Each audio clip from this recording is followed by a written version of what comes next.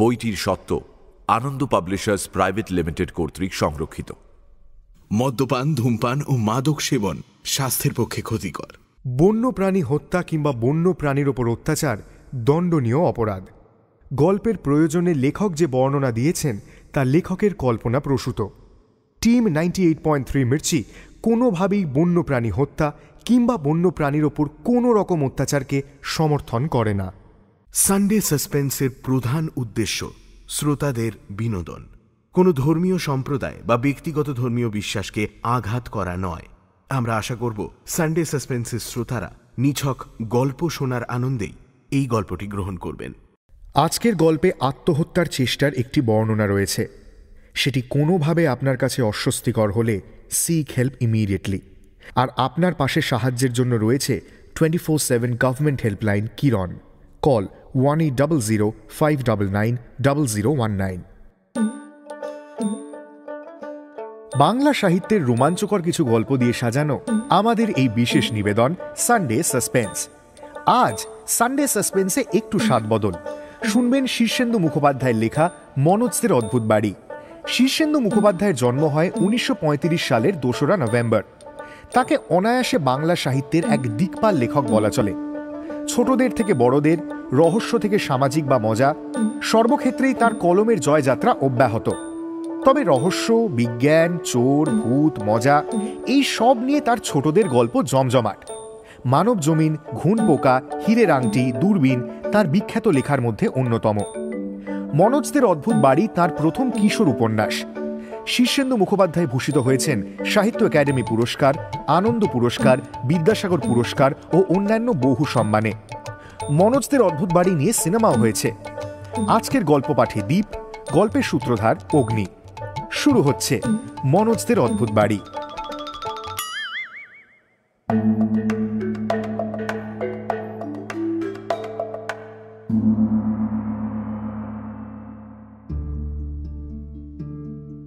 ফটোটা কি করে মনোজদের বাসায় এলো তা কেউ জানে না। ফটোটা কার তাও কেউ বলতে পারে না। ফটোটা একটা ছেলের, তার বয়স হবে 8, 9 বা 10। একটা বাংলো বাড়ির সামনের বারান্দার সিঁড়িতে সে বসে আছে। সামনের বাগান থেকে বারান্দায় উঠতে মোট 3 ধাপ সিঁড়ি। ঠিক মাঝের ধাপে ছেলেটা বসে আছে। নিচের সিঁড়িতে পা, ওপরের সিঁড়িতে কুনুই রেখে সে একটু পেছনে হেলে রয়েছে। তার পায়ে বুট জুতো আর মোজা, সাদা হাফ প্যান্ট, গায়ে পুরো হাতা সোয়েটার, আর সোয়েটারের গলার কাছে সাদা শার্টের কলার বেরিয়ে আছে। ছেলেটা দেখতে ভীষণ সুন্দর। বড় বড় চোখ, লম্বাটে মুখ, চোখা পাতলা নাক, গালগুলো ভরাট কিন্তু লুচির মতো ফোলা ফোলা নয়। তার চুলে ডান দিকে সিঁথি আর কপালটার অনেকখানি ঢেকে চুলগুলো পাট করা। ছেলেটা অল্প একটু হাসি মুখে চেয়ে আছে। সেই হাসি আর তাকানো এত জীবন্ত যে মনে হচ্ছে যে কোনো সময় ছেলেটা কথা বলে উঠবে। মনোজ যে কতবার ছবিটা দেখেছে তার হিসেব নেই। হ্যাঁ হ্যাঁ, সত্যি সত্যি আমি ছবিটা যে কতবার দেখেছি জানি না। ছবিটা দেখতে আমার বড় ভালো লাগে। যদি কখনো আমার মন খারাপ হয় বা কখনো কারোর সঙ্গে ঝগড়া হয় বা মায়ের ওপর অভিমান হয়, তখন আমি এসে একা ঘরে বসে ছবিটা বের করে চেয়ে থাকি। ছবি থেকে ছেলেটাও আমার দিকে হাসি মুখে চেয়ে থাকে। সেটা দেখে আমার মনের মধ্যে কি যেন হয়। আমার মনে হয় এই তো আমার সবচেয়ে ভালো বন্ধু। তখন মন ভালো হয়ে যায়। আমি না খুব ছেলেবেলা থেকেই বাড়িতে ছবিটা দেখে এসেছি। ছবিটা বেশ পুরনো, একটু হলদে হলদে পুরনো ছাপও পড়ে গেছে তাতে। তার মানে ছবিটা অনেক আগে তোলা হয়েছিল। আর ছবির ছেলেটা নিশ্চয়ই এখন আর ছোট নেই, সে হয়তো অনেক বড় হয়ে গেছে। তবু ছবির ছেলেটাকে আমি বন্ধু বলেই ভাবি, ভাবতে ভালো লাগে। ছবিটার মধ্যে আরো দুটো অদ্ভুত ব্যাপার আছে। ছেলেটার পেছনে যে বারান্দা, তাতে ট্যারচা হয়ে রোদ পড়ছে। বারান্দার পেছনে দরজা, দরজায় একটা গোলাপ ফুলের ছাপওয়ালা পর্দা ঝুলছে। সামনে রোদ, কিন্তু পর্দাটা ছায়ায়, তাই পর্দার গায়ে গোলাপের ছাপ একটু অস্পষ্ট। আর সেই পর্দার একটুখানি সরিয়ে একটা মুখ উঁকি মেরে আছে। মুখটা খুবই অস্পষ্ট। শুধু সেই মুখে একটু হাসি বোঝা যায়, যেন কেউ হাসি মুখে ছেলেটার ছবি তোলানো দেখছে, কিন্তু সেই মুখটা ছেলের না মেয়ের তা বোঝা যায় না। আরও একটা মজার ব্যাপার হলো, ছেলেটার বাঁ দিকে একটা কাচের গেলাসে 3 পোয়া ভর্তি দুধ রয়েছে। দুধ কিনা তা ঠিক করে বলা যায় না, তবে সাদা মতো তরলটা দুধ ছাড়া কি বা হতে পারে। আর সেই প্রায় 1.25 গেলাস দুধে মুখ ডুবিয়ে দুধটা খেয়ে নিচ্ছে একটা বেশ বড় সড়ো মোটা বিড়াল। বিড়ালটার লেজও খুব মোটা। বোঝা যায় ছেলেটা দুধ খাচ্ছিল আর সেই সময় ফটো তোলাতে গিয়ে গেলাসটা পাশে রেখেছিল। আর তখন ছেলেটাকে অন্যমনস্ক দেখে বিড়ালটা চুপি চুপি এসে চুরি করে দুধ খেয়ে নিচ্ছে। ছেলেটা টেরই পায়নি। ছবিটার মধ্যে আরো কিছু জিনিস লক্ষ্য করা যায়, যেমন বারান্দার নিচে বাগানের কিছু অংশ ছবিতে দেখা যাচ্ছে। বাগানে অনেক গাঁদা, ক্রিস্যান্থেমাম, পপি ফুল ফুটে আছে।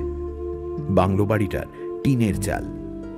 বারান্দার ওপরে টিনের চালটার একটু ঢালু অংশ দেখা যায়। বারান্দার থাম্বে একটা লতানো গাছ উঠেছে চালে। এই ছবিটার কোনো ঠিকানা নেই, কোথায় কবে তোলা হয়েছিল কেউ তা জানে না। তাই বাড়ির লোকেরা এই ছবিটা দেখলেই বেশ বিব্রত হতো, বলতো এই ছবিটা যে কার কিছুতেই বোঝা যাচ্ছে না। আমাদের কেউ তো নয় নিশ্চয়ই। তাই আমি একটু বড় হয়ে ছবিটা অন্যান্য ছবির থেকে আলাদা করে নিয়ে এসে আমার গল্পের বইয়ের তাকে একটা ছোটদের রামায়ণ বইয়ের পাতার ভাঁজে যত্ন করে রেখে দিয়েছি। নিজের কাছেই রাখা ভালো, নইলে কে কবে বাজে ছবি ভেবে ফেলে টেলে দেবে।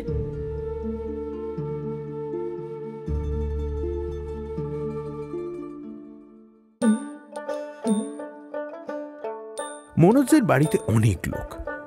ঠাকুমা, বাবার এক বুড়ি পিসি, মা, বাবা, 2 কাকা, দিদি, দাদা, 2 ডলপুতুলের মতো ছোট ভাই বোন। এছাড়া বাড়িতে থাকে একটা নিরাশ্রয় বুড়ো লোক, তার বাড়ি বিহারে। তাছাড়াও রয়েছে একটা বাচ্চা চাকর, একটা রান্নার ঠাকুর এবং এক বুড়ি ঝি। তাছাড়া বিস্তর বাইরের লোকজনের নিত্য আসা যাওয়া তো আছেই, যেমন পুরুত মশাই সতীশ ভরদ্বাজ, মাস্টার মশাই দুঃখহরণ বাবু, দিদির গানের মাস্টার মশাই গণেশ ঘোষাল, এমনি আরো কত কে। উবু হয়ে না বসলে দুঃখহরণ বাবু পড়াতেই পারেন না। যদি কেউ তাকে আসন পিঁড়ি দিয়ে বসিয়ে দেয় বা চেয়ারে পা ঝুলিয়ে বসতে বলে, তাহলেই দুঃখহরণ বাবুর বড় বিপদ।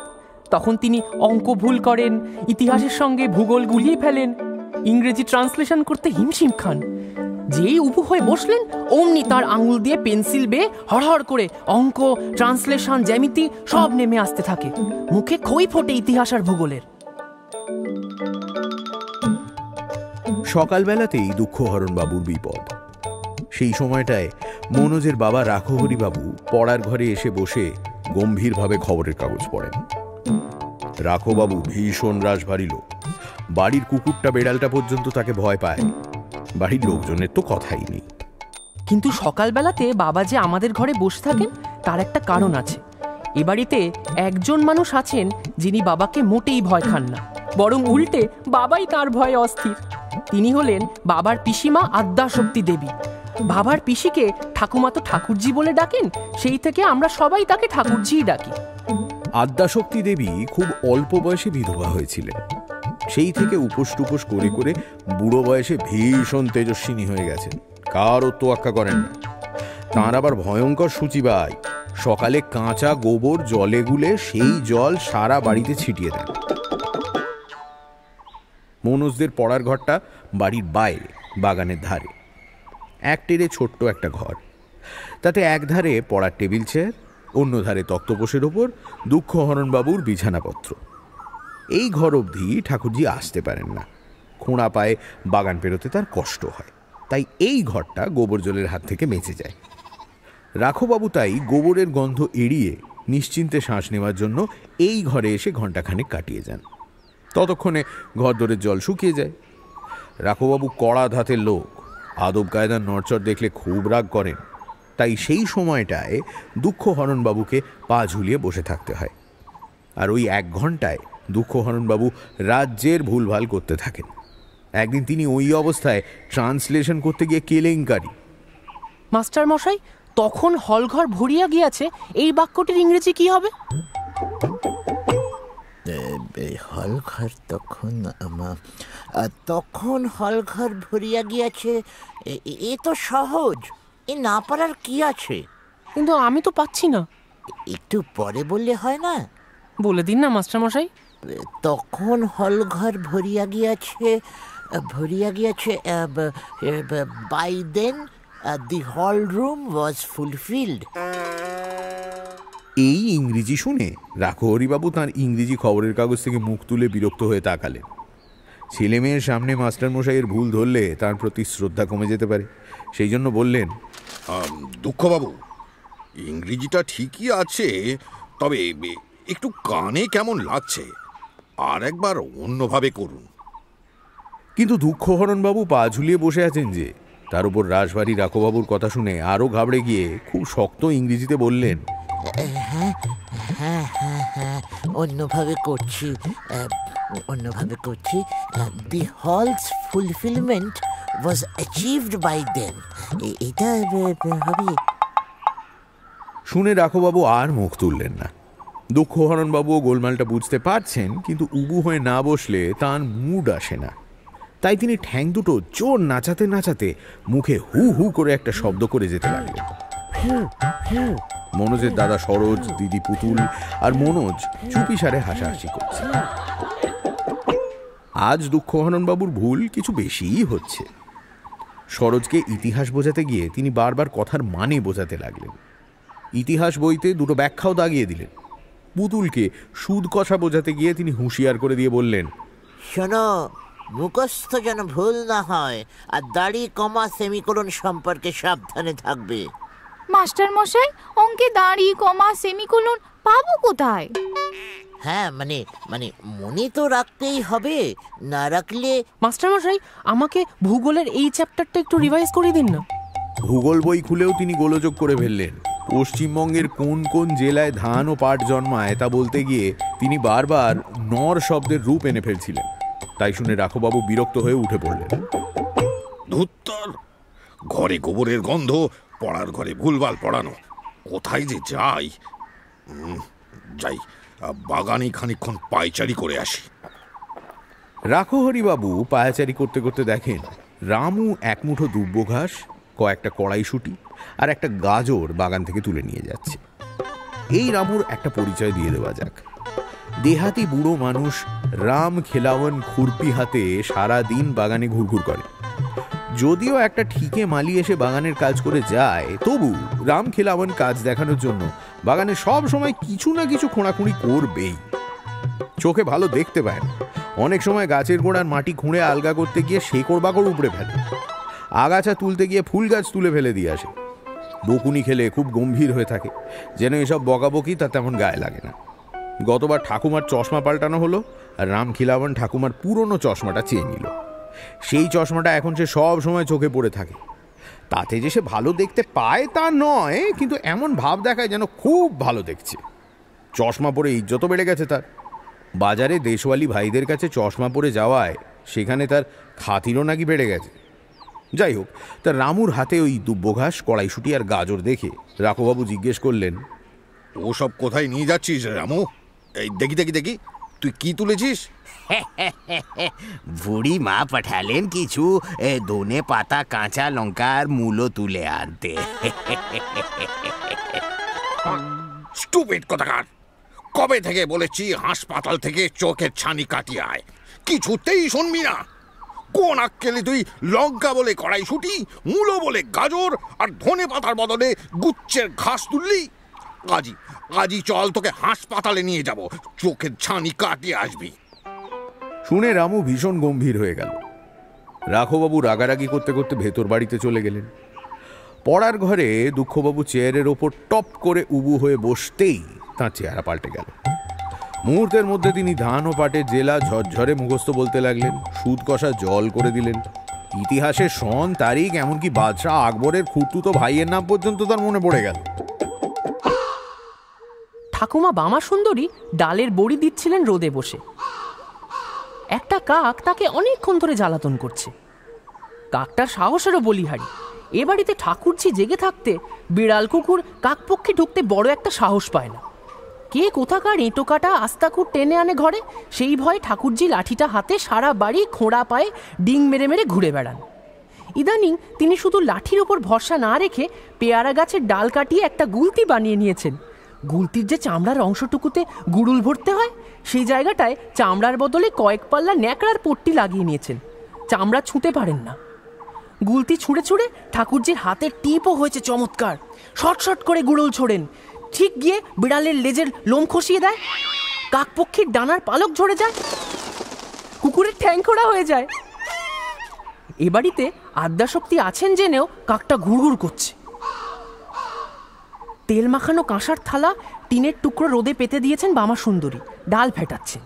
ডাল ফেটানোতে তার জুড়ি নেই, 12 মাস ডাল ফেটিয়ে তার ডান হাতে বেশ জোর হয়েছে। পাঞ্জা কষলে মেজো কাকা ব্যায়ামবীর হারাধনও ঠাকুমাকে হারাতে বেগ পাবেন। তা ঠাকুমা ডাল ফেটাচ্ছেন, কাকটা ঘুরঘুর করেই চলেছে। ডালে কালো জিরে মেশাবেন বলে কালো জিরের পুরিয়াটা পাশেই রেখেছেন। কাকটা এক ছোঁ দিয়ে নিয়ে গেল। এই গেল গেল গেল, সব নিয়ে গেল, সর্বনাশ হলো। ও ঠাকুরজি, ঠাকুরজি, সেই বা গেল কোথায়? ও মা গো, দেখো কাকটা পেঁপে গাছে উঠে বসে আছে। ওই হুশ, ওরে বাবা গো, এই তো আমার দিকে তেড়ে আসে। ও ঠাকুরজি, কাকটার ভাবসাব মোটেও ভালো ঠেকছে না, গুলতিটা নিয়ে এসো। পুরুতমশাই সতীশ ভরদ্বাজ ঘোষাল বাড়ির নারায়ণ পুজো সেরে ফিরছেন। এ সময়টায় আমাদের বাড়িতে বসে তিনি খানিক খবরের কাগজ পড়ে নেন। যাওয়ার সময় গৃহদেবতার ভোগটাও নিবেদন করে যান। 1 কাপ চা, 2টো বিস্কুট আর 5টা পয়সা তার রোজগার বরাদ্দ। তিনি উঠোনে ঢুকে দেখেন ঠাকুমা ডালের বাটি ফেলে বারান্দায় উঠে গিয়ে চেঁচামেচি করছেন। কাকটা ফেটানো ডালে নেচে বেড়াচ্ছে, সব ছয়ছত্র খান। ঠাকুমা তাকে দেখে প্রায় কেঁদেই ফেললেন। দেখেছেন দেখেছেন ঠাকুমশাই, দজ্জাল কাকটার কাণ্ডটা দেখেছেন? সতীশ ভরদ্বাজ মশাইয়ের খানিক পরিচয় দিয়ে দিই। বড় খাইয়ে মানুষ, বেশ লম্বা চওড়া চেহারা, বড় ভুঁড়ি, বয়স 70-এর কাছাকাছি। এ বয়সেও জোয়ান মদ্যরা মাছ বা রসগোল্লার কম্পিটিশনে তাঁর ধারে কাছে ঘেঁষতে পারে না। লোকে বলে তার নাকি 2টো পোষা ভূত আছে। খাওয়ার সময় আবডাল থেকে তারাই এসে সব তুলে খেয়ে ফেলে। তবে সতীশ ভরদ্বাজ যে ভূত পোষেন এই বিষয়ে সন্দেহ নেই। প্রায় সময় দেখা যায় খবরের কাগজ পড়তে পড়তে তিনি হঠাৎ উ বলে কার যেন নিঃশব্দ ডাকে সাড়া দেন। ঘাড় ঘুরিয়ে হঠাৎ কার সঙ্গে যেন ফিসফিস করে খানিক কথা বলে নেন। আবার কখনো কখনো রাস্তাঘাটে চেঁচিয়ে হাঁদু ভুঁদু বলে কাদের যেন ডাকেন। এইসব কারণে সবাই তাকে খানিকটা ভয় পায়। তা কাকের কাণ্ড দেখে সতীশ ভরদ্বাজ দাঁড়িয়ে গেছেন। কিছুক্ষণ দেখে টেকে একটা শ্বাস ফেলে খড়মের শব্দ তুলে বারান্দায় উঠে এলেন। কাক? এ বাড়িতে মা আদ্যাশক্তি থাকতে কাক আসবে কোত্থেকে? তেমন সাহসী কাকই বা কই? ওই দেখুন লক্ষ্মীচারা, 1 বাটি মাসকলাই বাটা নষ্ট করলো। কত কষ্ট করে ফেটিয়েছি। ও কাক নয় মা। তবে 40 বছর আগে জয়দেবপুরে একবার এইরকম কাকের পাল্লায় পড়েছিল মোক্ষদা ঠাকুমা। দেখতে অবিকল দাঁড়কা, কিন্তু তার হাব ভাব আর দুষ্ট বুদ্ধিতে ঠাকুমা অস্থির। রোজ এসে সব লণ্ডভণ্ড করে যায়। তীর, ধনুক, ঢিল, পাটকেল, কাকতরুয়া কোনো কিছুকে গ্রাহ্য করে না। সবশেষে জ্বালাতন হয়ে ডেকে পাঠালো আমাকে। গিয়েই বুঝলাম কাকের রূপ ধরে কোনো আত্মা এসেছে। বললাম, এ কাক তো তাড়ালে যাবে না ঠাকুমা, নারায়ণ পুজো দাও আর শান্তি সস্তায়ন করাও। সেই করতেই কাকটা যে পালালো আর এলো না। এই কাকটাকেও দেখুন না, না যেন ঠিক কাক, কিন্তু কাকের মতো ব্যবহার কি? একটু লক্ষ্য করলেই দেখবেন এই পাখিটা কাকের চেয়েও কালো। ওর লাফানোটাও কাকের মতো নয়। এসব কিসের লক্ষণ সে আমি জানি। বাড়িতে একটা মঙ্গল না হয়। সে কি কথা? ঠাকুরমা, কাণ্ড হয়েছে গো, ঠাকুরজি পড়ে গিয়েছে। তাই এরকম শোরগোল প্রায়ই ওঠে। ঠাকুরজি 7 দিনে 7 বার আছাড় খান। লোকে বলে ওটাই তার নেশা, তার হবি। যেখানে কেউ কোনোদিন পড়ে যায় না এমন শুকনো সমতল জায়গাতেও ঠাকুরজি তার বরাদ্দ আছাড়টা খেয়ে নেন। শোনা যায় দেশের বাড়িতে, মানে সেই ঢাকা জেলার গ্রামে থাকতেও তিনি প্রায়ই ঘরের পাটাতনে মই বেয়ে পুরনো তেঁতুলকে আমচুর পাড়তে গিয়ে আছাড় খেতেন, পুকুর ঘাটে পড়তেন, উঠোনে হড়কাতেন। এমনকি খুঁটায় বাঁধা গরু পর্যন্ত তাকে দেখলে দৌড়ে এসে দড়ির প্যাঁচ মেরে ফেলে দিত। অত সব আছাড় খেয়ে খেয়ে তার পা একটু খোঁড়া, হাতও একটু ব্যাঁকা। ঠাকুরজি আছাড় খেয়েছেন শুনে পড়া ভণ্ডুল হয়ে গেল। আমি, দাদা, পুতুল 3 ভাই বোন ভূগোল, অঙ্ক, ইতিহাস ছেড়ে দৌড়ে এলাম। দুঃখবাবু উবু হয়ে বসে মন দিয়ে অঙ্ক কষছিলেন। অনেকক্ষণ বাদে টের পেলেন যে সামনে ছাত্রছাত্রীরা কেউ নেই। ভারী বিরক্ত হয়ে তিনি তখন গানের মাস্টারমশাই গণেশ ঘোষালের ঘরে গেলেন 2টো গল্প করতে। সেখানে গিয়ে দেখেন সেখানেও এক গোলমাল। গণেশবাবু আত্মহত্যা করবেন বলে চালের বিমের সঙ্গে একটা মোটা দড়ির ফাঁস ঝুলিয়ে দড়িটাকে টেনে টুনে দেখছেন। এ কি করছেন? দৃশ্য দেখে দুঃখহরণ বাবু চমকে উঠলেন না। মাসের মধ্যে 2-3 বার গণেশ ঘোষাল আত্মহত্যার চেষ্টা করে থাকেন। দুঃখবাবু দড়িটা দেখে বললেন, দড়িটা ভালো বাঁধা হয়নি। না, দিব্যি শক্ত হয়েছে। দড়িটাও বেশ পুরনো, মাঝখানে ফেঁসে বেরিয়ে আছে। ফাঁস দিয়ে ঝোলবার সময় যদি দড়ি ছিঁড়ে যায় তো পড়ে গিয়ে হাত পা ভাঙবে। ভাঙুক, ভারী তো তুচ্ছ হাত পা। মরতে গেলে হাত পায়ের চিন্তা করলে চলে? সে অবশ্য ঠিক। দড়িটা কি গোয়াল থেকে আনলেন নাকি? হ্যাঁ, গরুর গলা থেকে খুলে এনেছি। বদমাস গরুটা ঢুসিয়ে দিতে এসেছিল, কোনো ক্রমে বেরিয়ে এসে দরজার ঝাঁপটা টেনে দিয়েছিলাম ভাগ্যিস। দাঁড়ান বসি। চেয়ার, ওই তো চেয়ার। তা গণেশবাবু, সকালবেলাটা এসবের পক্ষে ভালো না। হুটহাট লোকজন এসে পড়তে পারে। এসব গভীর রাতে করতে হয়, যখন কেউ আসতে পারবে না। জানা আছে, আমি জেগে থাকতে পারি না। এত ঘুম পায় যে মরাঠরের কথা মনেই থাকে না। হঠাৎ আজকে কি হয়েছিল? আবার কি, সেই সুরে ভুল। সকাল থেকে হংসধ্বনি রাগটার উপরে একটু ঘষা মাজা করছিলাম। পরপর 2 বার তালে লয়ে ভুল হয়ে গেল। কালু মিশ্রের শিষ্য আমি। আমার ভুল হওয়া মানে তো পৃথিবীতে প্রলয় হয়ে যাওয়া। গুরুজি আজ প্রায় 30 বছর হলো দেহ রক্ষা করেছেন।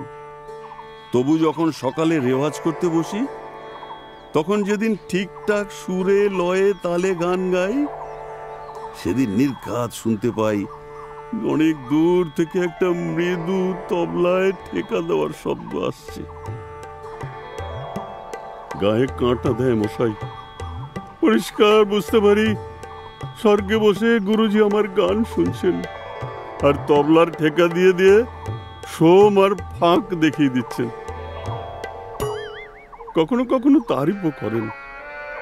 লাগি লগন পতি সখী সে না।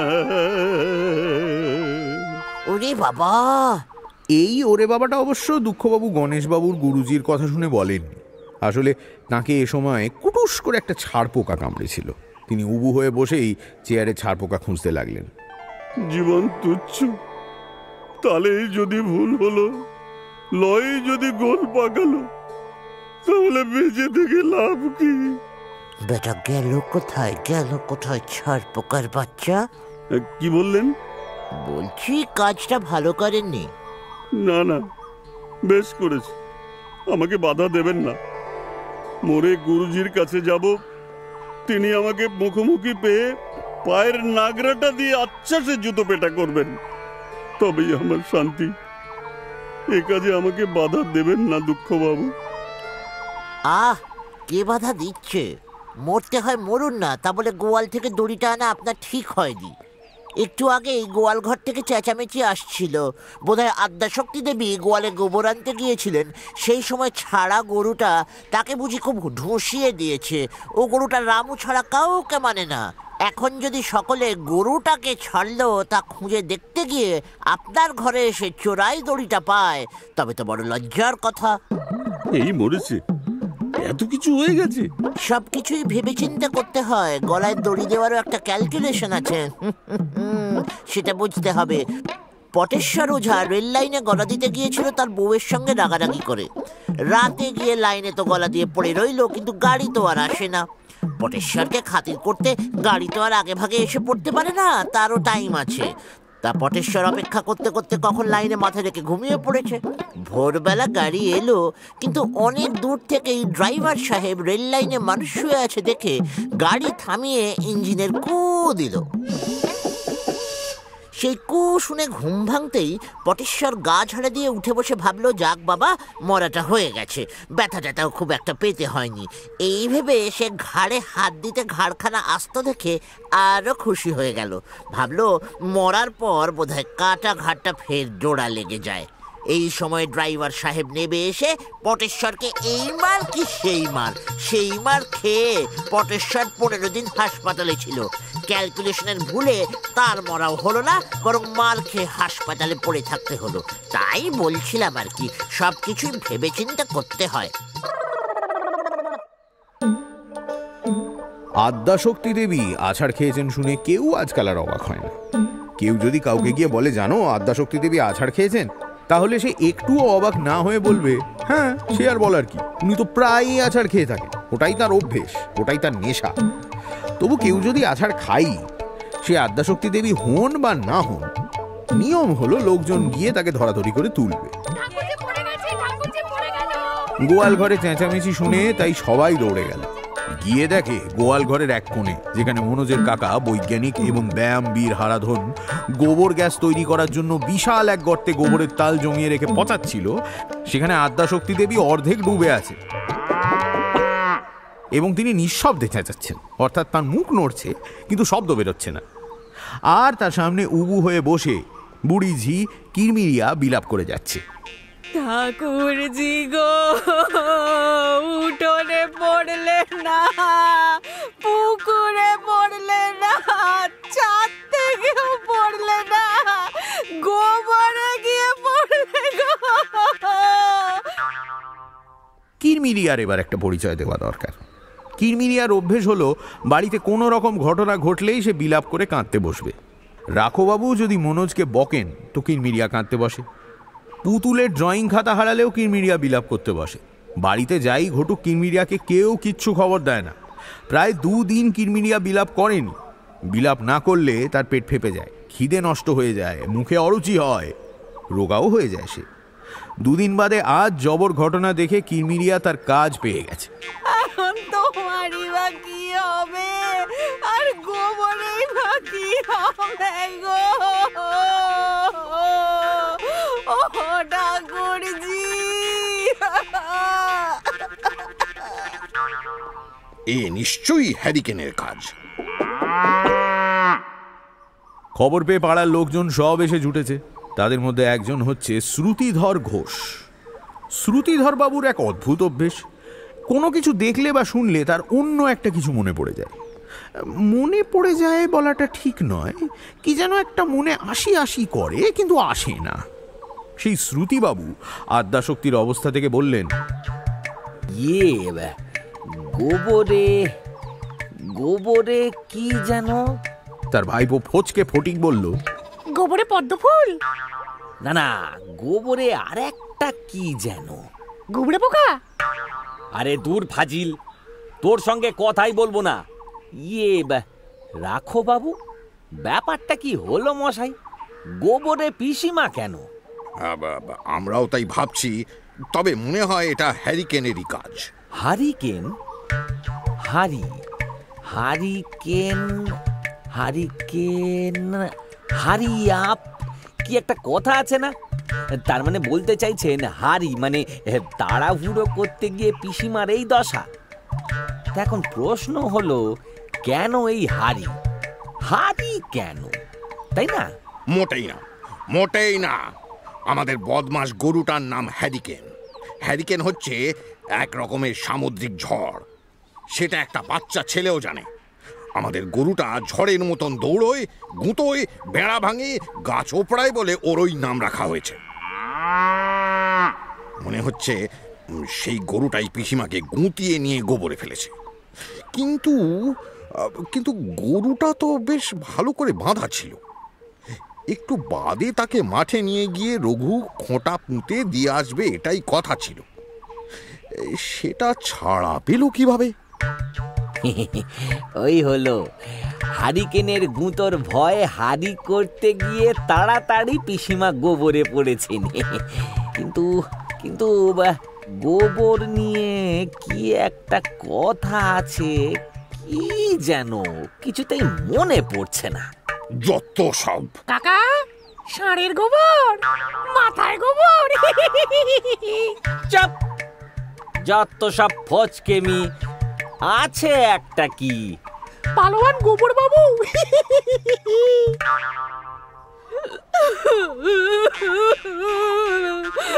বাবা গো, হারিকেনটা বা কোথায় গেল গো? সে যে এখনো ভালো করে সকালের জামনাটাও খায়নি গো। সে যে না খেয়ে নাচে গোবরে হয়ে যাবে গো। ওই ওই মনে পড়েছে, মনে পড়েছে, লাজে গোবরে। এ যে দেখছি পিসিমার একেবারে লাজে গোবরে অবস্থা। আদ্যাশক্তি দেবী বুক সমান গোবরের গর্তের মধ্যে পোঁতা। ঘন গোবরের তালের ভিতর থেকে নিজে নিজে বেরিয়ে আসবেন যে সে সাধ্য তার নেই।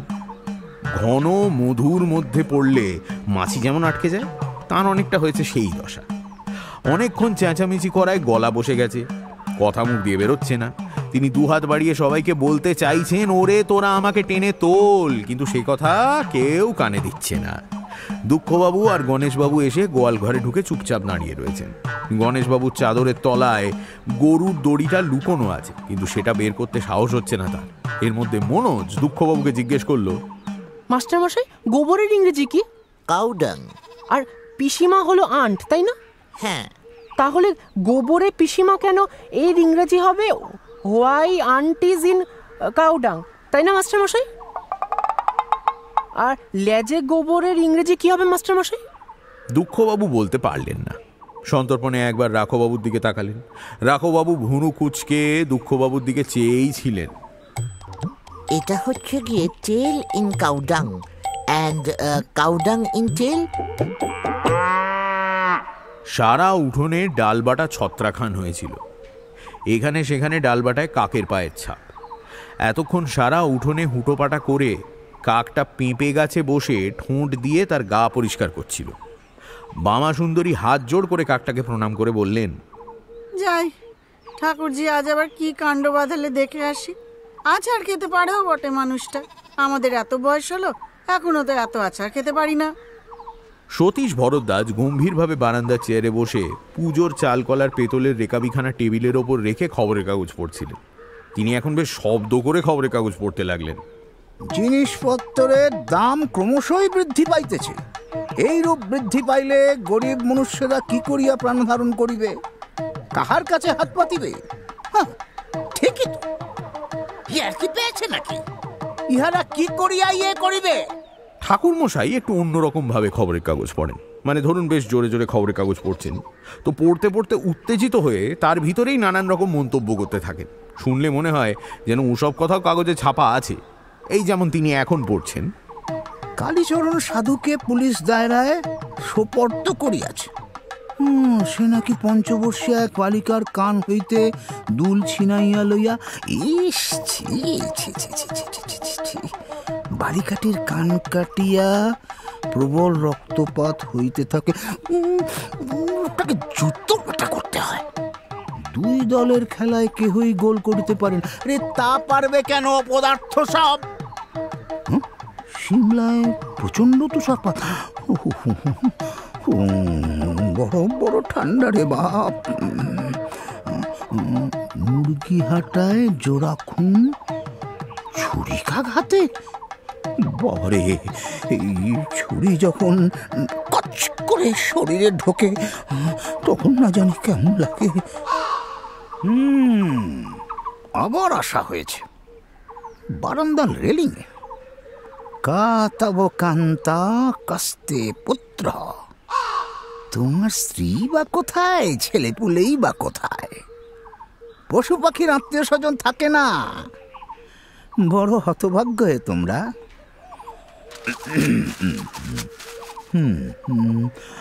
বর্ধমানে বড় কাকের উৎপাত বাড়িয়াছে। এই কাকগুলি কিছু অন্যরকম, সাধারণ কাক নয়। গৃহস্থের বাড়িতে ঢুকিয়া ইহারা দিনে ডাকাতি করিতেছে। কস্তম, কে তুমি? কোত্থেকে আসছো? বর্ধমান নয় তো? তোমার ভাবসাব ভালো ঠেকছে না হে। গচ্ছ গচ্ছ। কেউ তো আবার কি? ও বাবা, আবার দেখি চাল কলা খাওয়া হচ্ছে টেবিলে চেপে। হুশ হুশ। কি বলে বেটা? কবল? এ তো বিশুদ্ধ সংস্কৃত। আবার বলে হচ্ছেটা কি? এ তো ভারী সাধারণ কাণ্ড না? বামা সুন্দরী দেবীকে ভয় খাওয়ানোর জন্য যা বানিয়ে বলেছিলেন তাই কি সত্যি হলো?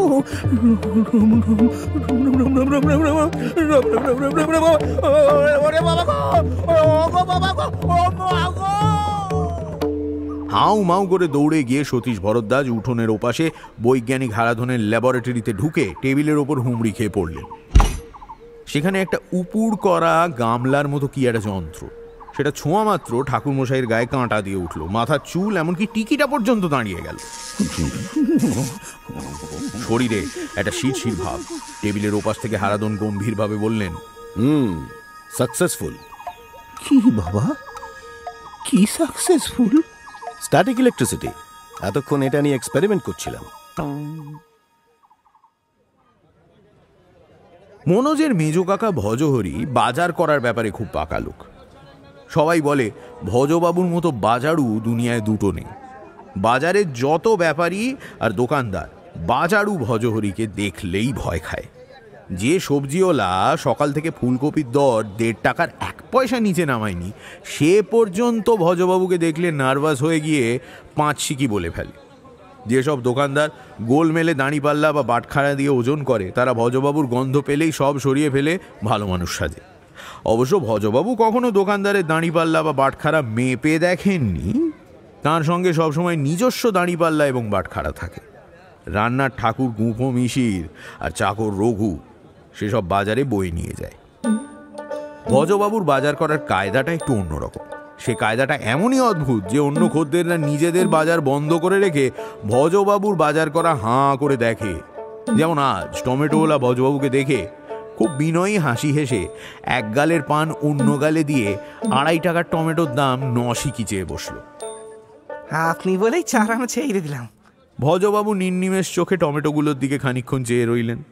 পাড়া থিয়েটারে কেপু বাবু সিরাজউদ্দৌলা সেজে মোহাম্মদী বেগের হাতে ছোড়া খেয়ে যেমনভাবে চেয়েছিলেন, ঠিক তেমনি চোখের দৃষ্টি ভজবাবুর।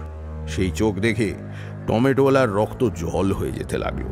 ঠিক আছে ভজবাবু, না হয় 2 আনা কমই দেবেন। ভজবাবু সে কথার উত্তর দিলেন না। তাঁর থমথমে মুখ চোখ ক্রমে লাল হয়ে উঠছিল। চোখ দুটো স্থির, নাকের পাটা কাঁপছে। এক পাশে বেগুনের দর করতে করতে অন্য পাশে পালং শাক থলিতে ভরতে ভরতে 2-4জন করে লোক এগিয়ে এসে আশেপাশে দাঁড়িয়ে গেল ভজবাবুর পাট দেখবে। ভজবাবুর ঠোঁট কেঁপে উঠল। মহাপাপ। কথা শোনার জন্য 2-4জন কান এগিয়ে আনল। মহাপাপ। সেই গম্ভীর ধ্বনি শুনে টমেটোলার মুখ তো শুকিয়ে গেছে। পরক্ষণেই ভজবাবু হঠাৎ 2 হাত লাফিয়ে উঠে বিকট হুঙ্কার ছাড়লেন, মহাপাপ, মহাপাপ, মহাপাপ। যারা কান এগিয়ে এনেছিল তারা এই বিকট শব্দে কান চেপে ধরে 5 হাত পিছিয়ে গেল। ভজবাবু লাফাচ্ছেন আর হুঙ্কার দিচ্ছেন, মহাপাপ। পৃথিবী রসাতলে যাবে। হতভাগা টমেটোওয়ালা, তুইও রসাতলে যাবি। এখনো সময় আছে, বল ঠিক করে। সাত শিখে দিন বাবু, আর আপনার দাড়ি পাল্লাটা দিন। ভজবাবু সব জায়গায় কিন্তু এক কায়দা খাটান না, তাহলে আর বাজারু হিসেবে তার অত নাম ডাক কিসে? টমেটোলাকে কাঁদিয়ে দিয়ে তিনি পালং শাক বেচতে আসা এক ছোট মেয়ের ঝুড়ির সামনে এসে দাঁড়ালেন। মেয়েটার বয়স 10 হবে। পান খাওয়া রাঙা ঠোঁট চেপে খুব গম্ভীর মুখে নাকে নোলক ঝুলিয়ে এসে বসে আছে। ভজবাবু তার সামনে উবু হয়ে বসে মুখের দিকে চেয়ে ভারী মোলায়েম হেসে বলতে লাগলেন, ও খুকি, তুমি পান খেয়েছো? পান খেয়েছো? নাকে নোলক, মুখে পান, জয় জয় বলো ভগবান। হে হে। মেয়েটা ভয় পেয়ে খুব সন্দেহের চোখে ভজবাবুকে দেখতে থাকে। খুকি নোলক পড়েছে, খুকি পান খেয়েছে, খুকি নোলক পড়েছে, খুকি পান খেয়েছে। পালং শাক কত করে গো খুকি? 1 টাকা। ও কি কাণ্ড! পান খাওয়ার কথায় রাগ করলে খুকু শোনা? এমা, রাগ করলে পালং কখনো 1 টাকা হয়? বাবা বলে গেছে 1 টাকার কমে কাউকে বেচবি না। ভজবাবু 2 চোখ বেয়ে টপ টপ করে জল পড়তে লাগলো। হাপুস নয়নে কেঁদে ভজবাবু বললেন, ও খুকি, তুই আমার উপর রাগ করলি শেষে? পান খাওয়ার কথা বললাম বলে রাগ করলি? তা আমি কি করব? বাবা বলে গেল যে 1 টাকার কমে না দিতে। তুই বুঝি বাপের সব কথা শুনিস খুকি? চুরি করে তেঁতুল খাস না, নতুন জামার জন্য বায়না করিস না, কাজের সময় পালিয়ে খেলতে যাস না। আচ্ছা, 12 আনা করে দাও।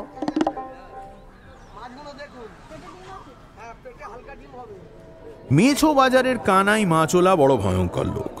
সবাই জানে কানাই দিনে মাছ বেচে, রাতে ডাকাতি করে।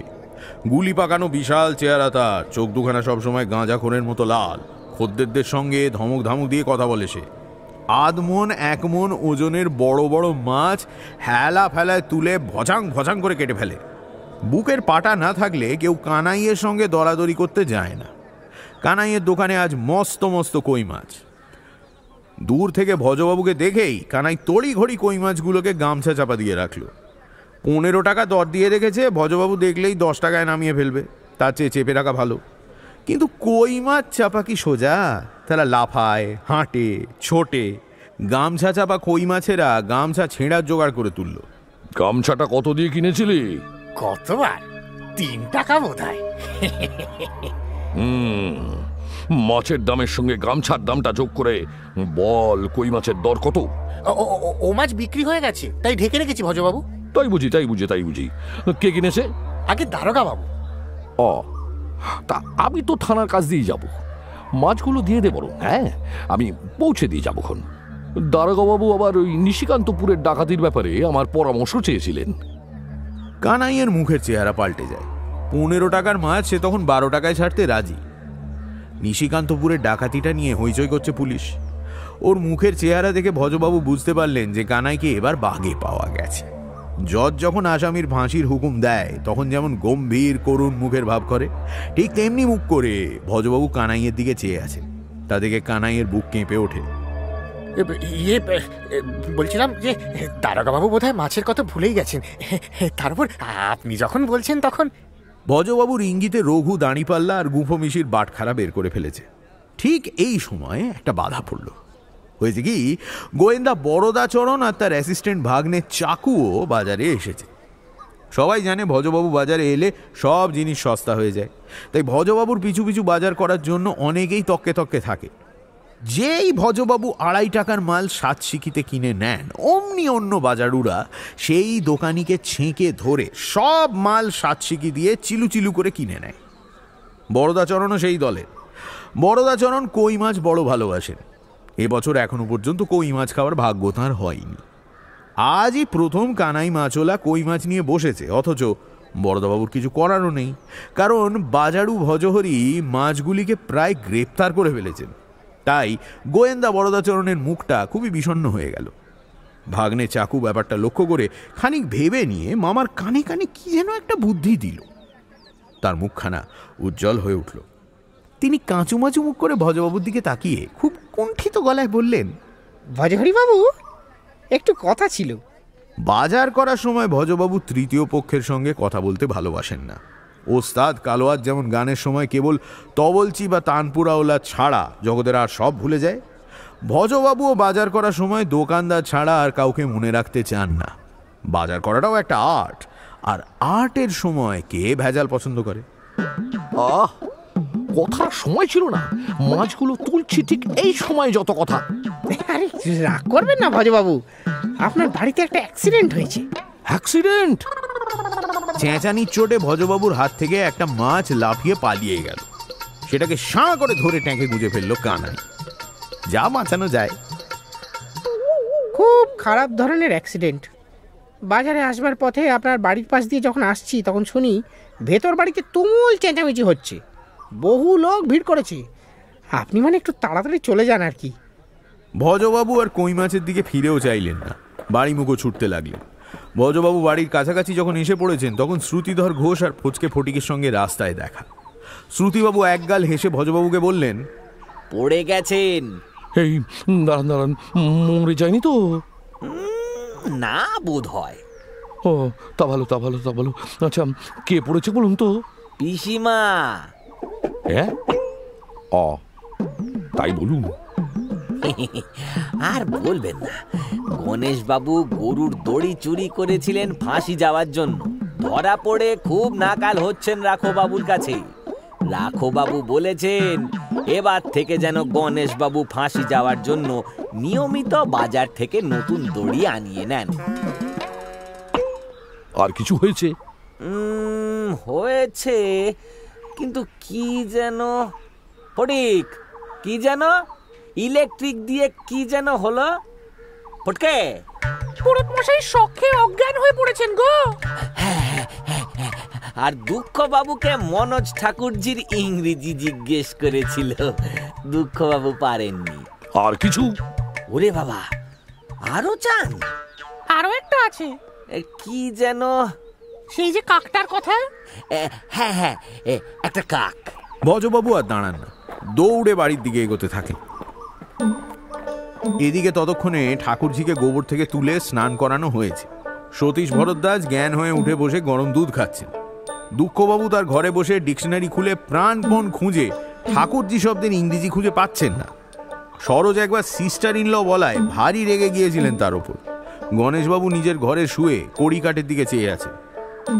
রামু চশমা চোখে হ্যারিকেন খুঁজতে বেরিয়েছিল। খুব ঢাউর করে দেখে সে মাঠ থেকে হরশঙ্কর গয়লার একটা মোষকে ধরে এনে চুপি সারে গোয়ালে বেঁধে রেখে এখন কদম গাছের তলায় বসে কাঁচা মূলো দিয়ে মুড়ি খাচ্ছে। রাখোবাবুর অফিস যাওয়ার সময় হয়েছে, কিন্তু হঠাৎ খেয়াল করে দেখেন স্নানের আগে যখন গেঞ্জি ছেড়েছেন তখন সেই গেঞ্জির সঙ্গে গলার পইতেও খুলে গিয়েছে। কিরমিরিয়া গেঞ্জি কেচে শুকোতে দেওয়ার সময় বাজে সুতো ভেবে সেটাকে কোথায় গুটলি পাকিয়ে ফেলে দিয়েছিল। বজ্জাত সেই কাকটা পইতে তুলে নিয়ে পেঁপে গাছে গিয়ে বসেছিল। এখন দেখা যাচ্ছে পইতেটা কাকের গলায় ঝুলছে। তাই দেখে মনোজের ঠাকুমা রেকাবিতে নৈবেদ্য সাজিয়ে পেঁপে তলায় রেখে প্রণাম করছেন। গলায় পইতে না থাকায় রাখোবাবু কথা বলতে পারছেন না, কিন্তু বারান্দায় দাঁড়িয়ে নিঃশব্দে মুখ নেড়ে ভয়ঙ্কর রাগারাগি করছেন আর হাত পা ছুটছেন। মুখের নানান রকম ভঙ্গিতে কখনো গাধা, কখনো গরু, কখনো বোকা শব্দগুলো বুঝিয়ে দেওয়ার চেষ্টা করছেন তিনি। বাবা কখন কি বলছে তাই নিয়ে মনোজ, সরোজ আর পুতুল উঠোনের এক কোণে দাঁড়িয়ে বাজি ধরছে। যেমন একবার রাখোবাবুর মুখটা এর মতো করে উয়ের মতো করায় সরোজ বলল, আমি বুঝেছি, এখন বাবা ঘেউ করলো। তুই ও তো কুকুরের ডাক। বাবা বললো ধ্যাত্তে রে। মোটেই না, বাবা ওভাবে ঢেকুর তোলে। এইবারে বাবা যেটা বললো আমি বুঝেছি, পাজি। মোটেও না, বাবা বললো হাই কি। ব্যায়ামবীর এবং বৈজ্ঞানিক হারাধন ভূতে বিশ্বাস করে না। বাড়িতে নানান রকম চেঁচামেচি শুনে ল্যাবরেটরি থেকে বেরিয়ে এলো। হারাধনকে দেখেই কিরমিরিয়া তার পা ধরে কাঁদতে বসলো। ও হারা দাদা বাবু গো, বাড়িতে সব কি হলো গো? একটা কাক ভূত এসে বড় দাদা বাবুর পইতে নিয়ে গেল গো। বড় দাদা বাবু কথা বলতে পারবে গো? কি সব হলো বলো? কাক ভূত, কাক ভূত কথাটা কেমন কেমন চেনা চেনা ঠেকছে, অনেকটা চাগম কিংবা লামড়োর মতো।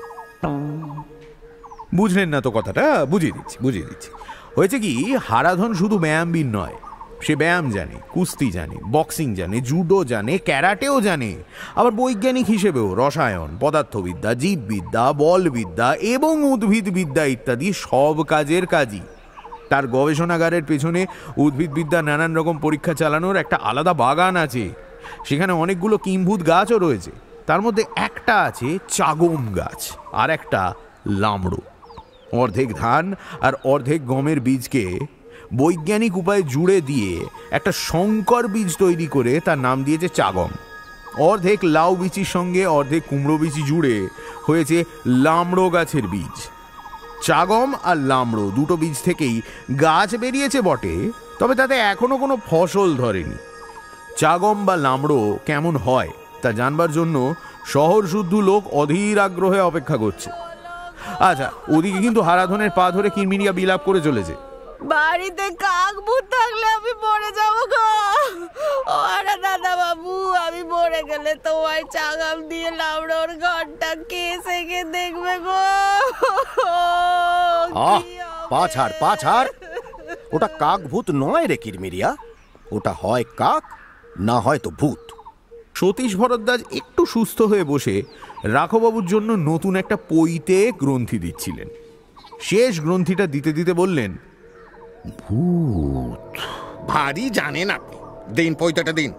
ও কাক। ভূত, ওকে আমি বিশুদ্ধ সংস্কৃত বলতে শুনেছি নিজের কানে। কাক, নোংরা বজ্জাত পাজি ছুঁচো একটা কাক, নিজের চোখে দেখেছি। ভুল দেখেছেন? ভুল শুনেছেন?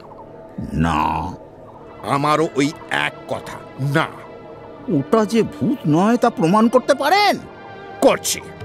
মনোজ, কি? তোর গুলতিটা নিয়ে আয় তো। বেশ কয়েকটা ভারী দেখে পাথরও আনিস।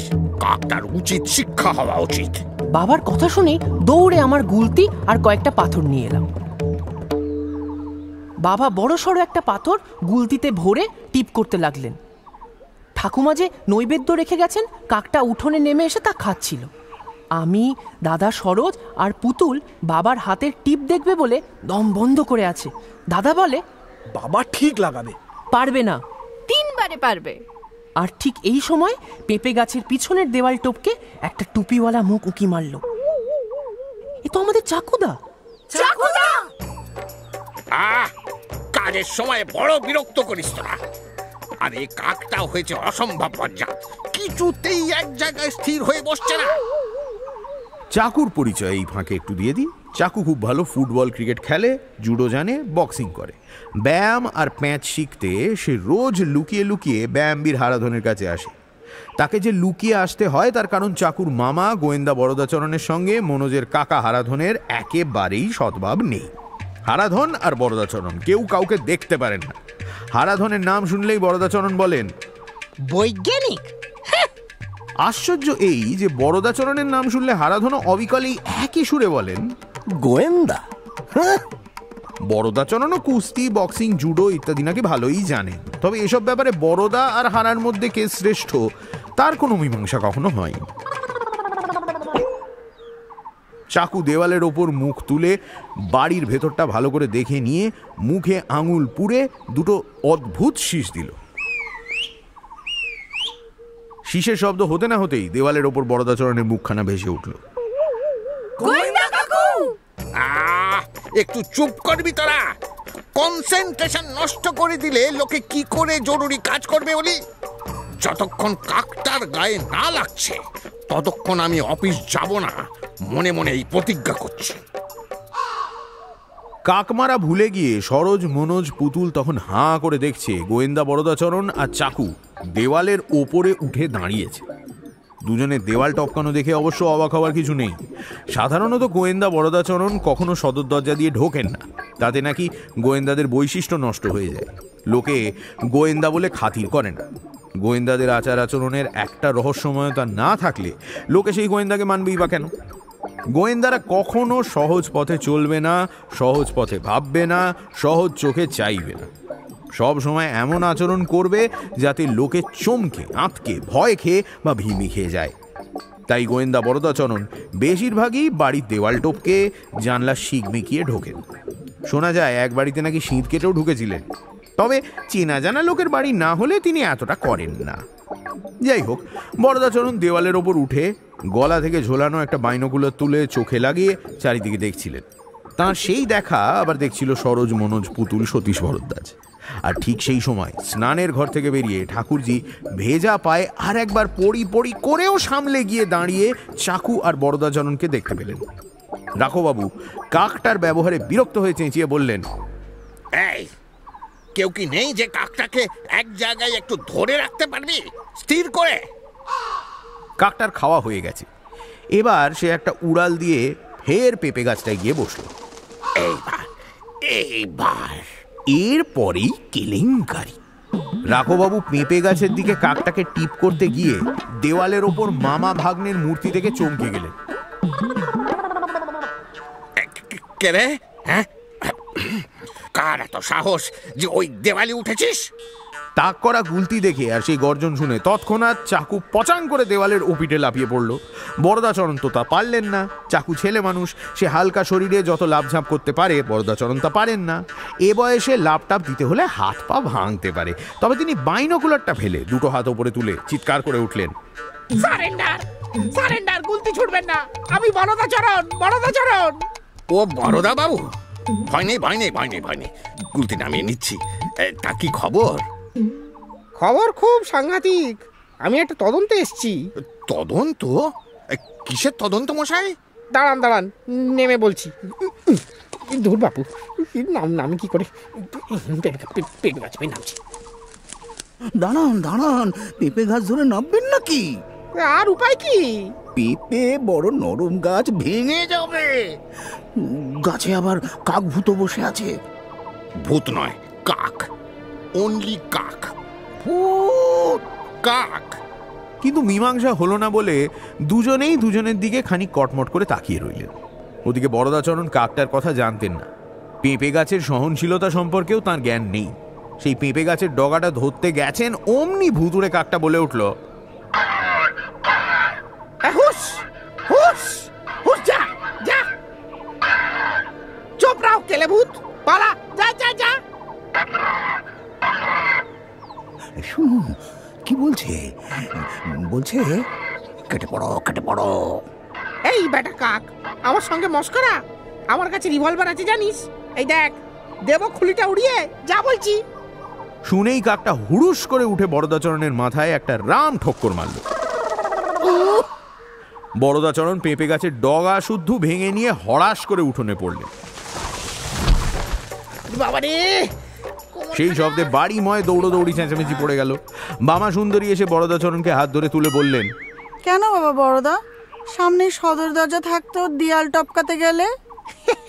তাতে কি মাসিমা, গোয়েন্দাদের কত রিস্ক নিতে হয় বলুন তো? এ তো দেয়াল থেকে পড়া দেখলেন, সিমলায় একবার পাহাড় থেকে পড়তে হয়েছিল।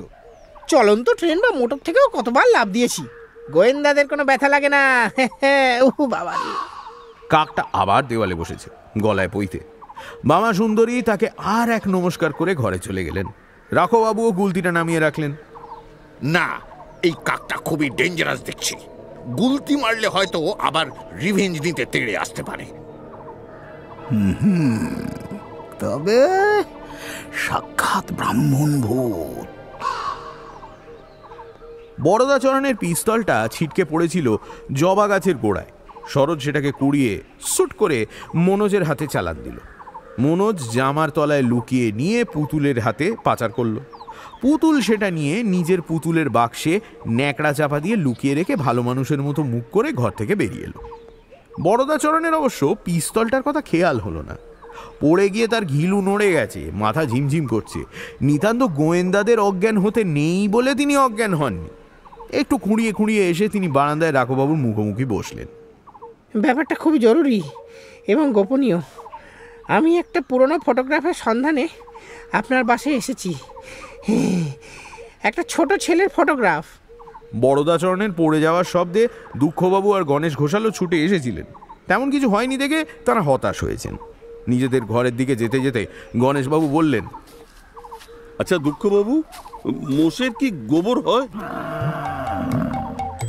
মোষের গোবর কি জানি, ঠিক বলতে পারছি না। ষাঁড়ের গোবর বলে একটা কথা আছে বটে, কিন্তু মোষের গোবর তো কখনো শুনিনি। ঠিক আছে, তবু চলুন ডিকশনারিটা একবার ঘেঁটে দেখি। না না, ডিকশনারি দেখতে হবে না, আমি জানতে পেরেছি মোষেরও গোবর হয়। কি করে জানলেন?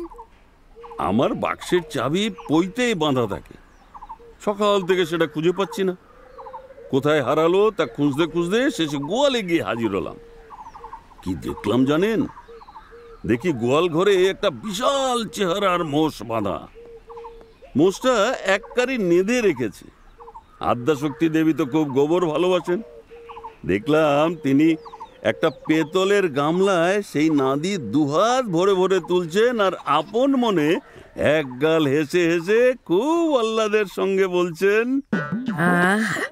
আজ একেবারে গোবরে গোবরে ভাসাভাসি কাণ্ড।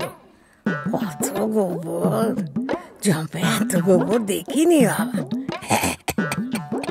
গোবর দেখলে চোখ জুড়িয়ে যায়, বুকটা ঠান্ডা। পরিষ্কার দেখলাম মোষ। চোখ কচলে নিজের গায়ে চিমটি কেটে দেখেছি। আমার দেখার ভুল নয়, হাতির মতো বিশাল বিটকিল মোষ। আদ্যাশক্তি দেবী তার নাদি তুলতে তুলতে পরিষ্কার করে বললেন গোবর। তাই ভাবছি মোষের গোবরও তো তাহলে হয়। কিন্তু আমি ভাবছি অন্য কথা, গোয়াল ঘরে মোষটা এলো কি করে? কিন্তু আমি তা ভাবছি না। আজ এক আশ্চর্য জ্ঞান লাভ করে আমার মাথাটা ভরে গেছে। মোষেরও যে গোবর হয় এটা জানতামই না। আমার মাথা ভর্তি গোবর আছে মনে হয়। থাক, তা আমি জানি, কিন্তু অন্য দিকটাও একটু খেয়াল করবেন। মোষটা হঠাৎ এলো কোত্থেকে, আর সেটা গোয়ালে আসার পরেই হঠাৎ গোয়েন্দা বরদাচরণ এসে হাজির হলো কেন? বিশেষত গরু চুরির মামলার তদন্তে বরদাচরণের খুব নামডাক। এখানে যতগুলো গরু চুরির ঘটনা ঘটেছে তার সবকটাই বরদাচরণ নিষ্পত্তি করেছে। তাহলে কি আপনি বলতে চান মোষটা চুরি করে আনা হয়েছে? তাই তো মনে হচ্ছে, তবে ওর ভিতরে আরো কোনো রহস্য থাকাও অসম্ভব নয়। এদিকে বরদাকান্তের সঙ্গে কথা বলতে বলতেও রাখোবাবু গুলতিটা হাতের কাছে টেবিলের ওপরেই রেখেছিলেন। বদমাস কাকটা দেওয়ালে বসে সব দিকে নজর রাখছে, কখন গুলতিটার আবার দরকার হয় বলা যায় না। কিসের ফটোগ্রাফের কথা বলছিলেন যেন? আরে আস্তে আস্তে আস্তে, অত জোরে কথা বলবেন না, চারদিকে শত্রুপক্ষ কান পেতে আছে। ফটোগ্রাফ, শত্রুপক্ষ, এসব কি বলছেন বরদাবাবু? ওই ফটোগ্রাফটার সন্ধানে বহু গুপ্তচর ঘুরে বেড়াচ্ছে। কেন? সেই ফটোগ্রাফে কি আছে? বলছি না, অত জোরে কথা বলবেন না। হরিণগড়ের নাম শুনেছেন তো? তা শুনিনি, সেখানে রাজবাড়ি দেখতেও গেছি কয়েকবার। এই ফটোগ্রাফটার সঙ্গে সেই রাজবাড়ির একটা গভীর যোগাযোগ আছে। ব্যাপারটা হলো, হরিণগড়ের রাজা গোবিন্দনারায়ণের একমাত্র ছেলে কন্দর্প নারায়ণ খুব অল্প বয়সে হারিয়ে যায়। সন্দেহ করা হয় কন্দর্প নারায়ণকে কোনো দুষ্টু লোক চুরি করে নিয়ে গেছে। সে প্রায় 10 বছর আগেকার কথা।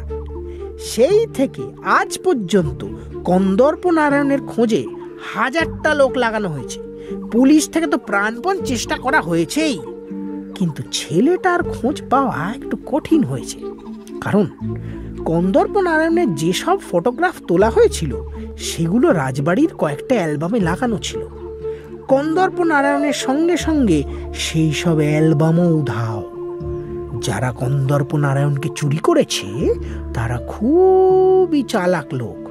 তারা জানে ছবি না থাকলে কন্দর্প নারায়ণকে খোঁজ করা খুব মুশকিল হবে। তাকে তো আর সবাই দেখেনি। রাজবাড়িতে বা অন্য কোথাও যুবরাজ কন্দর্প নারায়ণের কোনো ছবি নেই।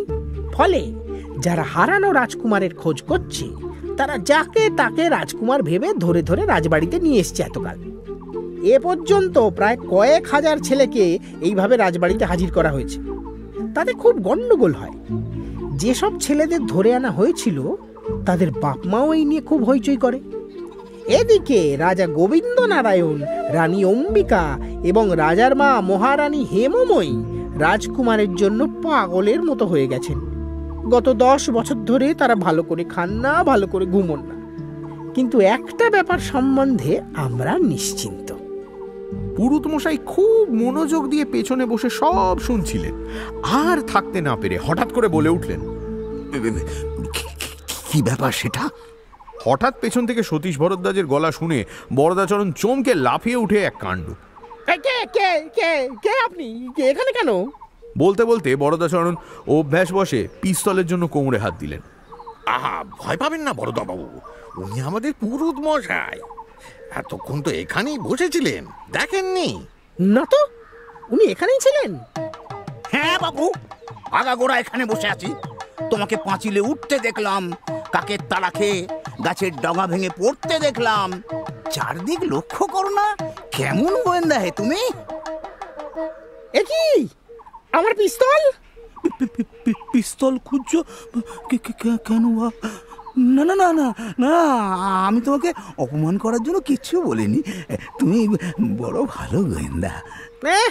আমি যে ভালো গোয়েন্দা সে আমি জানি, কিন্তু আমার পিস্তলটা কোথায় গেল? বন্দুক পিস্তল বড় ভালো জিনিস নয় বাবা, গেছে তো যাক। ও নিয়ে তুমি আর ভেবো না, ও সব কাছে রাখলেই মানুষের মনে জিজ্ঞাসা আসে। দেখেছি যেন মনে হচ্ছে পিস্তলটা। কিছু বললেন রাখোহরি বাবু? মনে হয় আজ বোধহয় পিস্তলটা ভুলে এসেছেন। বলেন কি? পিস্তল আমার হাতের আঙুলের মতো অছেদ্য, পিস্তল ছাড়া কখনো বেরোই না। চারিদিকে আমার অনেক শত্রু। আহা বাবা, মানুষ মাত্রই তো ভুল হয় নাকি? এমন বিরাট ভুল আমি জীবনে কখনো করিনি। যাকি, কন্দর্প নারায়ণের কথায় আসি। কি যেন বলছিলাম? তুমি বলছিলে একটা ব্যাপার সম্বন্ধে আমরা নিশ্চিন্ত। এই, আপনি আড়ি পেতে আমার সব কথা শুনেছেন, কিন্তু খুব সাবধান, এসব কথা যেন 5 কান না হয়। ঘুণাক্ষরেও না। গল্পটা বড় ভালো ফেঁদেছ, বলো তো শুনি। গল্প নয়, হ্যাঁ গল্প নয়। যা বলছিলাম, একটা ব্যাপার সম্বন্ধে আমরা নিশ্চিন্ত।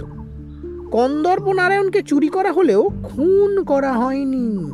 কন্দর্প নারায়ণ যেখানেই থাক, সে বেঁচে আছে। কারণ সে চুরি যাওয়ার পর থেকে প্রতি বছর গোবিন্দনারায়ণের নামে একটা করে চিঠি আসে। চিঠিগুলো লেখে কন্দর্প নারায়ণ নিজেই, কিংবা ওই ছেলে ছোটরা তাকে দিয়ে চিঠি লেখায়। তাতে শুধু একটা কথাই লেখা থাকে, বাবা আমার জন্য চিন্তা করো না, আমি ভালো আছি, ব্যাস, আর কিছু থাকে না। সাধারণত জানুয়ারি মাসেই চিঠি আসে, আর চিঠিগুলো আসে কখনো দিল্লি থেকে, কখনো বম্বে থেকে, কখনো এলাহাবাদ থেকে। চিঠিগুলোতে কন্দর্প নারায়ণের হাতের ছাপ থাকে, কাজেই সন্দেহ নেই যে সেগুলো তারই লেখা। বারান্দায় রেলিংয়ের ফাঁক দিয়ে 3টে মুখ ঢুকিয়ে খুব মনোযোগ দিয়ে সরোজ, মনোজ আর পুতুল গল্প শুনছিল। কিন্তু স্কুলের সময় হয়ে যাওয়ায় মেজো কাকা ভজহরি এসে তাদের ডেকে নিয়ে গেলেন। ওদিকে বড়দার কথা চলতে থাকে। প্রতি বছর যেসব জায়গা থেকে চিঠি আসে সেসব জায়গায় লোক পাঠানো হয়, পুলিশকে জানানো হয়। কিন্তু কন্দর্প নারায়ণের চেহারা কেমন সেটা না জানলে তাকে তো খুঁজে বের করা সম্ভব নয়। তাই এখন কন্দর্প নারায়ণের একটা ছবি খুঁজে বের করার জন্য রাজা গোবিন্দনারায়ণ আমাকে কাজে লাগিয়েছেন। রাজবাড়ির অ্যালবাম ছাড়াও কন্দর্প নারায়ণের আরও 2-1টা ছবি থাকতে পারে কোথাও, সেই আশায় গোবিন্দনারায়ণ আমার সাহায্য চেয়েছে। তাই আমি বিভিন্ন জায়গায় হানা দিয়ে ছোট ছেলের ছবি খুঁজে বেড়াচ্ছি। যদি কারোর কাছে এমন কোনো ছোট ছেলের ছবি থেকে থাকে যাকে কেউ চিনতে পারছেন না, তাহলে সেই ছবি রাজবাড়িতে নিয়ে গিয়ে হাজির করার হুকুম রয়েছে। সে তো ঠক বাঁচতে গা উজাড়। না না না না, এখানে ভুল প্রয়োগ হবে। ঠক বাঁচতে গা উজাড় কথাটা এখানে খাটে না। এটা হলো গিয়ে ডোমবনে বাঁশকানা। ডোমবনে বাঁশকানা আবার কি? বলুন বাঁশবনে ডোমকানা। ওই হলো, সারা তল্লাট জুড়ে বাচ্চা ছেলে ছবি খুঁজে বেড়ানো তো বিরাট ব্যাপার। Duty is duty. গোবিন্দনারায়ণ আমাকে এ কাজের জন্য মাসে 500 করে টাকা দিচ্ছে। তাছাড়া ছবি যার কাছে পাওয়া যাবে তাকে নগদ 1000 টাকা পুরস্কার দেওয়া হবে, অবশ্য যদি সেটা রাজকুমার কন্দর্প নারায়ণের আসল ছবি হয়। হাসালেন বড়দা বাবু। হরিণগড়ের রাজাদের আর্থিক অবস্থা আমি জানি। বছর 2 আগেও গিয়ে দেখে এসেছি। রাজমাতা হেমময়ী দরবারের ঘরের বাইরের দেওয়ালে ঘুঁটে দিচ্ছে। আরও কি দেখেছি জানেন? দেখেছি রাজা গোবিন্দনারায়ণ শশা খাচ্ছেন, আর রানী অম্বিকা বাগানের জঙ্গল থেকে কচুর শাক তুলছেন। 1000 টাকার পুরস্কার। আহা হা, সবটা শুনুন রাখো বাবু, তারপর না হয় তুচ্ছ তাচ্ছিল্য করবেন। হ্যাঁ হ্যাঁ হ্যাঁ, সবটা শোনা উচিত। আপনি কি বলতে চান বড়দা বাবু, যে রাজার মা ঘুঁটে দেয়, যার রানী কচুর শাক তোলে, এবং যে রাজা নিজে শশা খায়, সে 500 টাকায় গোয়েন্দা ভাড়া করবে আর একটা ছবির জন্য 1000 টাকা পুরস্কার দেবে? এটা বিশ্বাসযোগ্য? শুনুন রাখো বাবু, রাজার মাঝে ঘুঁটে দেন সেটা অভাবে নয়, সময় কাটানোর জন্যই তিনি ঘুঁটে দেন। রানী অম্বিকা কচুর শাক তুলেছিলেন বটে, কিন্তু তার মানে এ নয় যে তাদের অন্য তরকারি জোটে না। আসলে গোবিন্দনারায়ণের কচুর শাকের উপর খুব রাগ, কিন্তু রানী নিজে কচুর শাক ভালোবাসেন বলেই চুপি চুপি নিজেই তুলে নিয়ে গোপনে গিয়ে রান্না করে খান। আর শশা, গোবিন্দনারায়ণের ডায়াবেটিস হওয়ার পর থেকে ডাক্তার তাকে কেবল শশা খেয়েই থাকতে বলেছেন। শশার মধ্যে চিনির ভাগ যে খুবই কম। আর এ তো সবাই জানে যে গোবিন্দনারায়ণের রাজত্ব এখন না থাকলেও রাজবাড়ির 1000টা সুড়ঙ্গ দিয়ে মাটির তলায় যেসব চোরা কুঠুরিতে যাওয়া যায়, সেখানে লক্ষ লক্ষ টাকার হিরে জহরতার মোহর রয়েছে। অবিশ্বাস করবেন না রাখো বাবু, আমি এরকম একটা চোরা কুঠুরিতে একবার নিজে ঢুকেছিলাম। সত্যি বলছো বাবা বড়দাচরণ? আমি মিথ্যে বলি না। তাহলে একবার আমার বাড়ি যাও তো। মনে পড়েছে, আমার বাড়ির কুলুঙ্গিতে একটা ছোট্ট ন্যাংটো ছেলের হামা দেওয়া ছবি আছে। আমার ব্রাহ্মণী আবার সেটাকে গোপালের ছবি ভেবে পুজো টুজো করেন। একবার দেখো তো, সেই ছবিটাই নাকি? সে দেখা যাবে। রাখো বাবু, গত বছর আপনার বাড়ির সামনের বাগান থেকে সরস্বতী পুজোর আগের দিন রাতে অনেক ফুল ও ফল চুরি যায়। খবর পেয়ে এসে আমি তদন্ত করে বের করি যে সেসব ফুল ও ফল 24 পল্লীর ছেলেরা তাদের পুজোর জন্য চুরি করেছিল। মনে আছে আপনার? তাতে মাথা কিনে নিয়েছিলেন আর কি। ধরে লাভটা কি হলো? তারা তো সেসব ফুল ফল আমার গাছে এসে আবার লাগিয়ে দিয়ে যায়নি। ওরা চুরি কেন করেছিল তাও কিন্তু আমি বের করেছিলাম। আপনি সেবার ওদের চাঁদা দেননি। কেন দেব? 24 পল্লীর পুজো আপনার পাড়ায় হয়, বেপাড়ার পুজোর চাঁদা দেব কেন? আর এও বলে রাখছি, সে চুরির পেছনে আপনার হতচ্ছাড়া ভাগ্নে ওই চাকুও ছিল। শুনুন রাখো বাবু, উত্তেজিত হবেন না। আমি সেই চুরির ব্যাপারে আলোচনা করতে আসিনি। তাহলে তাহলে কি জন্য এসেছেন? যখন আমি এ বাড়িতে সেই চুরির ব্যাপারে তদন্ত করছিলাম, তখন হঠাৎ আমার খুব জল তেষ্টা পায়। আমি পুতুলের কাছে এক গ্লাস জল চাই। পুতুল তখন এই বারান্দায় বসে একটা ছবির অ্যালবাম খুলে তার এক বন্ধুর সঙ্গে বসে ফটোগুলো দেখছিল। সে অ্যালবাম রেখে জল আনতে গেল, তখন আমি আনমনে অ্যালবামটা তুলে ছবিগুলো দেখছিলাম। তার মধ্যে একটা খুব সুন্দর চেহারার ছেলের ছবি ছিল। ছেলেটা একটা বাংলো বাড়ির সামনে সিঁড়িতে বসে আছে, আর তার পাশে একটা কাচের গ্লাসে দুধ রয়েছে। দুধটা একটা বেড়াল খেয়ে নিচ্ছে। মনে পড়ছে আপনার? পুতুল জল নিয়ে এলে আমি তাকে ওই ছবিটা কার তা জিজ্ঞেস করায় সে বলতে পারল না। আমি তখন মনোজ, সরোজ এবং ভজবাবুকেও জিজ্ঞেস করি, তারা কেউ কিচ্ছু বলতে পারেনি। কিন্তু ছেলেটা দেখতে এত সুন্দর এবং ছবিটা এত রহস্যময় যে আমি ব্যাপারটা ভুলতে পারিনি। আজ ছবিটার কথা মনে পড়ে গেল। কিছু যদি মনে না করেন তো আপনার ছবির অ্যালবামটা একটু আনুন। আমার খুব সন্দেহ হচ্ছে ওই ছবিটাই কুমার কন্দর্প নারায়ণের। আরে তাই তো বড়দা বাবু, তাই তো। রামু, রঘু, কিরমিরিয়া, জলদি জলদি অ্যালবাম আন, জলদি বলছে। ডাক শুনে কিরমিরিয়া রান্নাঘর থেকে বেরিয়ে এসে ডুকরে কেঁদে উঠল যে সে কিছু করেনি, সে কিছু জানে না। রঘু জলদিকে জল শুনে এক গ্লাস জল নিয়ে পড়িমড়ি করে দৌড়ে এলো, আর রামু তাড়াতাড়ি বাড়ির পেছনে গিয়ে লুকোলো। যাই হোক, অনেক চেঁচামেচি খোঁজাখুঁজির পর অ্যালবামটা পাওয়া গেল। হাঁপাতে হাঁপাতে রাখোবাবু অ্যালবাম এনে পাতা খুলে ছবিটা খুঁজতে লাগলেন। খুঁজতে খুঁজতে একটা পাতায় দেখা গেল ছবিটা যে 4টে স্টিকারে লাগানো ছিল, সেই 4টে স্টিকার রয়েছে, কিন্তু ছবিটা নেই। সর্বনাশ, ছবি নেই। রাখো বাবু, এখন আমার আর কিছু মাত্র সন্দেহ নেই যে এ ছবিটাই ছিল কন্দর্প নারায়ণের ছবি। আমার ঘরে যে বালগোপালের ছবিটা আছে, অ্যালবাম থেকে ছবিটা চুরি যাওয়াতেই ব্যাপারটা দিনের আলোর মতো স্পষ্ট বোঝা যাচ্ছে। অ্যালবামটা আমি নিয়ে যাচ্ছি রাখো বাবু, ফিঙ্গারপ্রিন্টগুলো দেখতে হবে, আর বাড়ির সবাইকে জিজ্ঞাসাবাদও করা দরকার। সবাই এসো, এসে এদিকে চলে এসো। এর একটা বিহিত হওয়া দরকার। কর করে 1000টা টাকা ফসকে গেল, ইয়ার কি পেয়েছে নাকি? কোথায় গেল সরোজ, মনোজ, পুতুল? খুকা খুকিরা স্কুলে গিয়েছে। ডেকে আনো স্কুল থেকে। এর মধ্যে হারাধন তার ল্যাবরেটরির দরজা খুলে বেরিয়ে এসে গম্ভীরভাবে বলে, কি হয়েছে বলো তো? ওই বড়দা ক্লাউনটা কোনো গোলমাল করছে নাকি? ক্লাউন কে তা আয়না দিয়ে নিজের মুখ দেখলেই টের পাবে হারাধন। আমি জরুরি কাজে এসেছি, ইয়ার কি করো না। জরুরি কাজ? কার বেড়াল চুরি গেল, কার বাগান থেকে কে লাউ নিয়ে গেল, কার গরু হারালো, এই সব খুঁজে বেড়ানোই যার কাজ, তার আবার ডাঁট কত।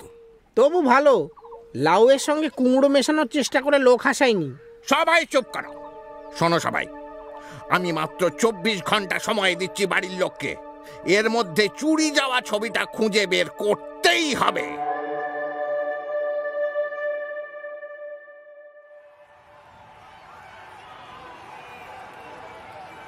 আজ স্কুলে ইন্টার ক্লাস ক্রিকেট লিগ চলছে, সেই নিয়ে এবার চারিদিকে খুব উত্তেজনা।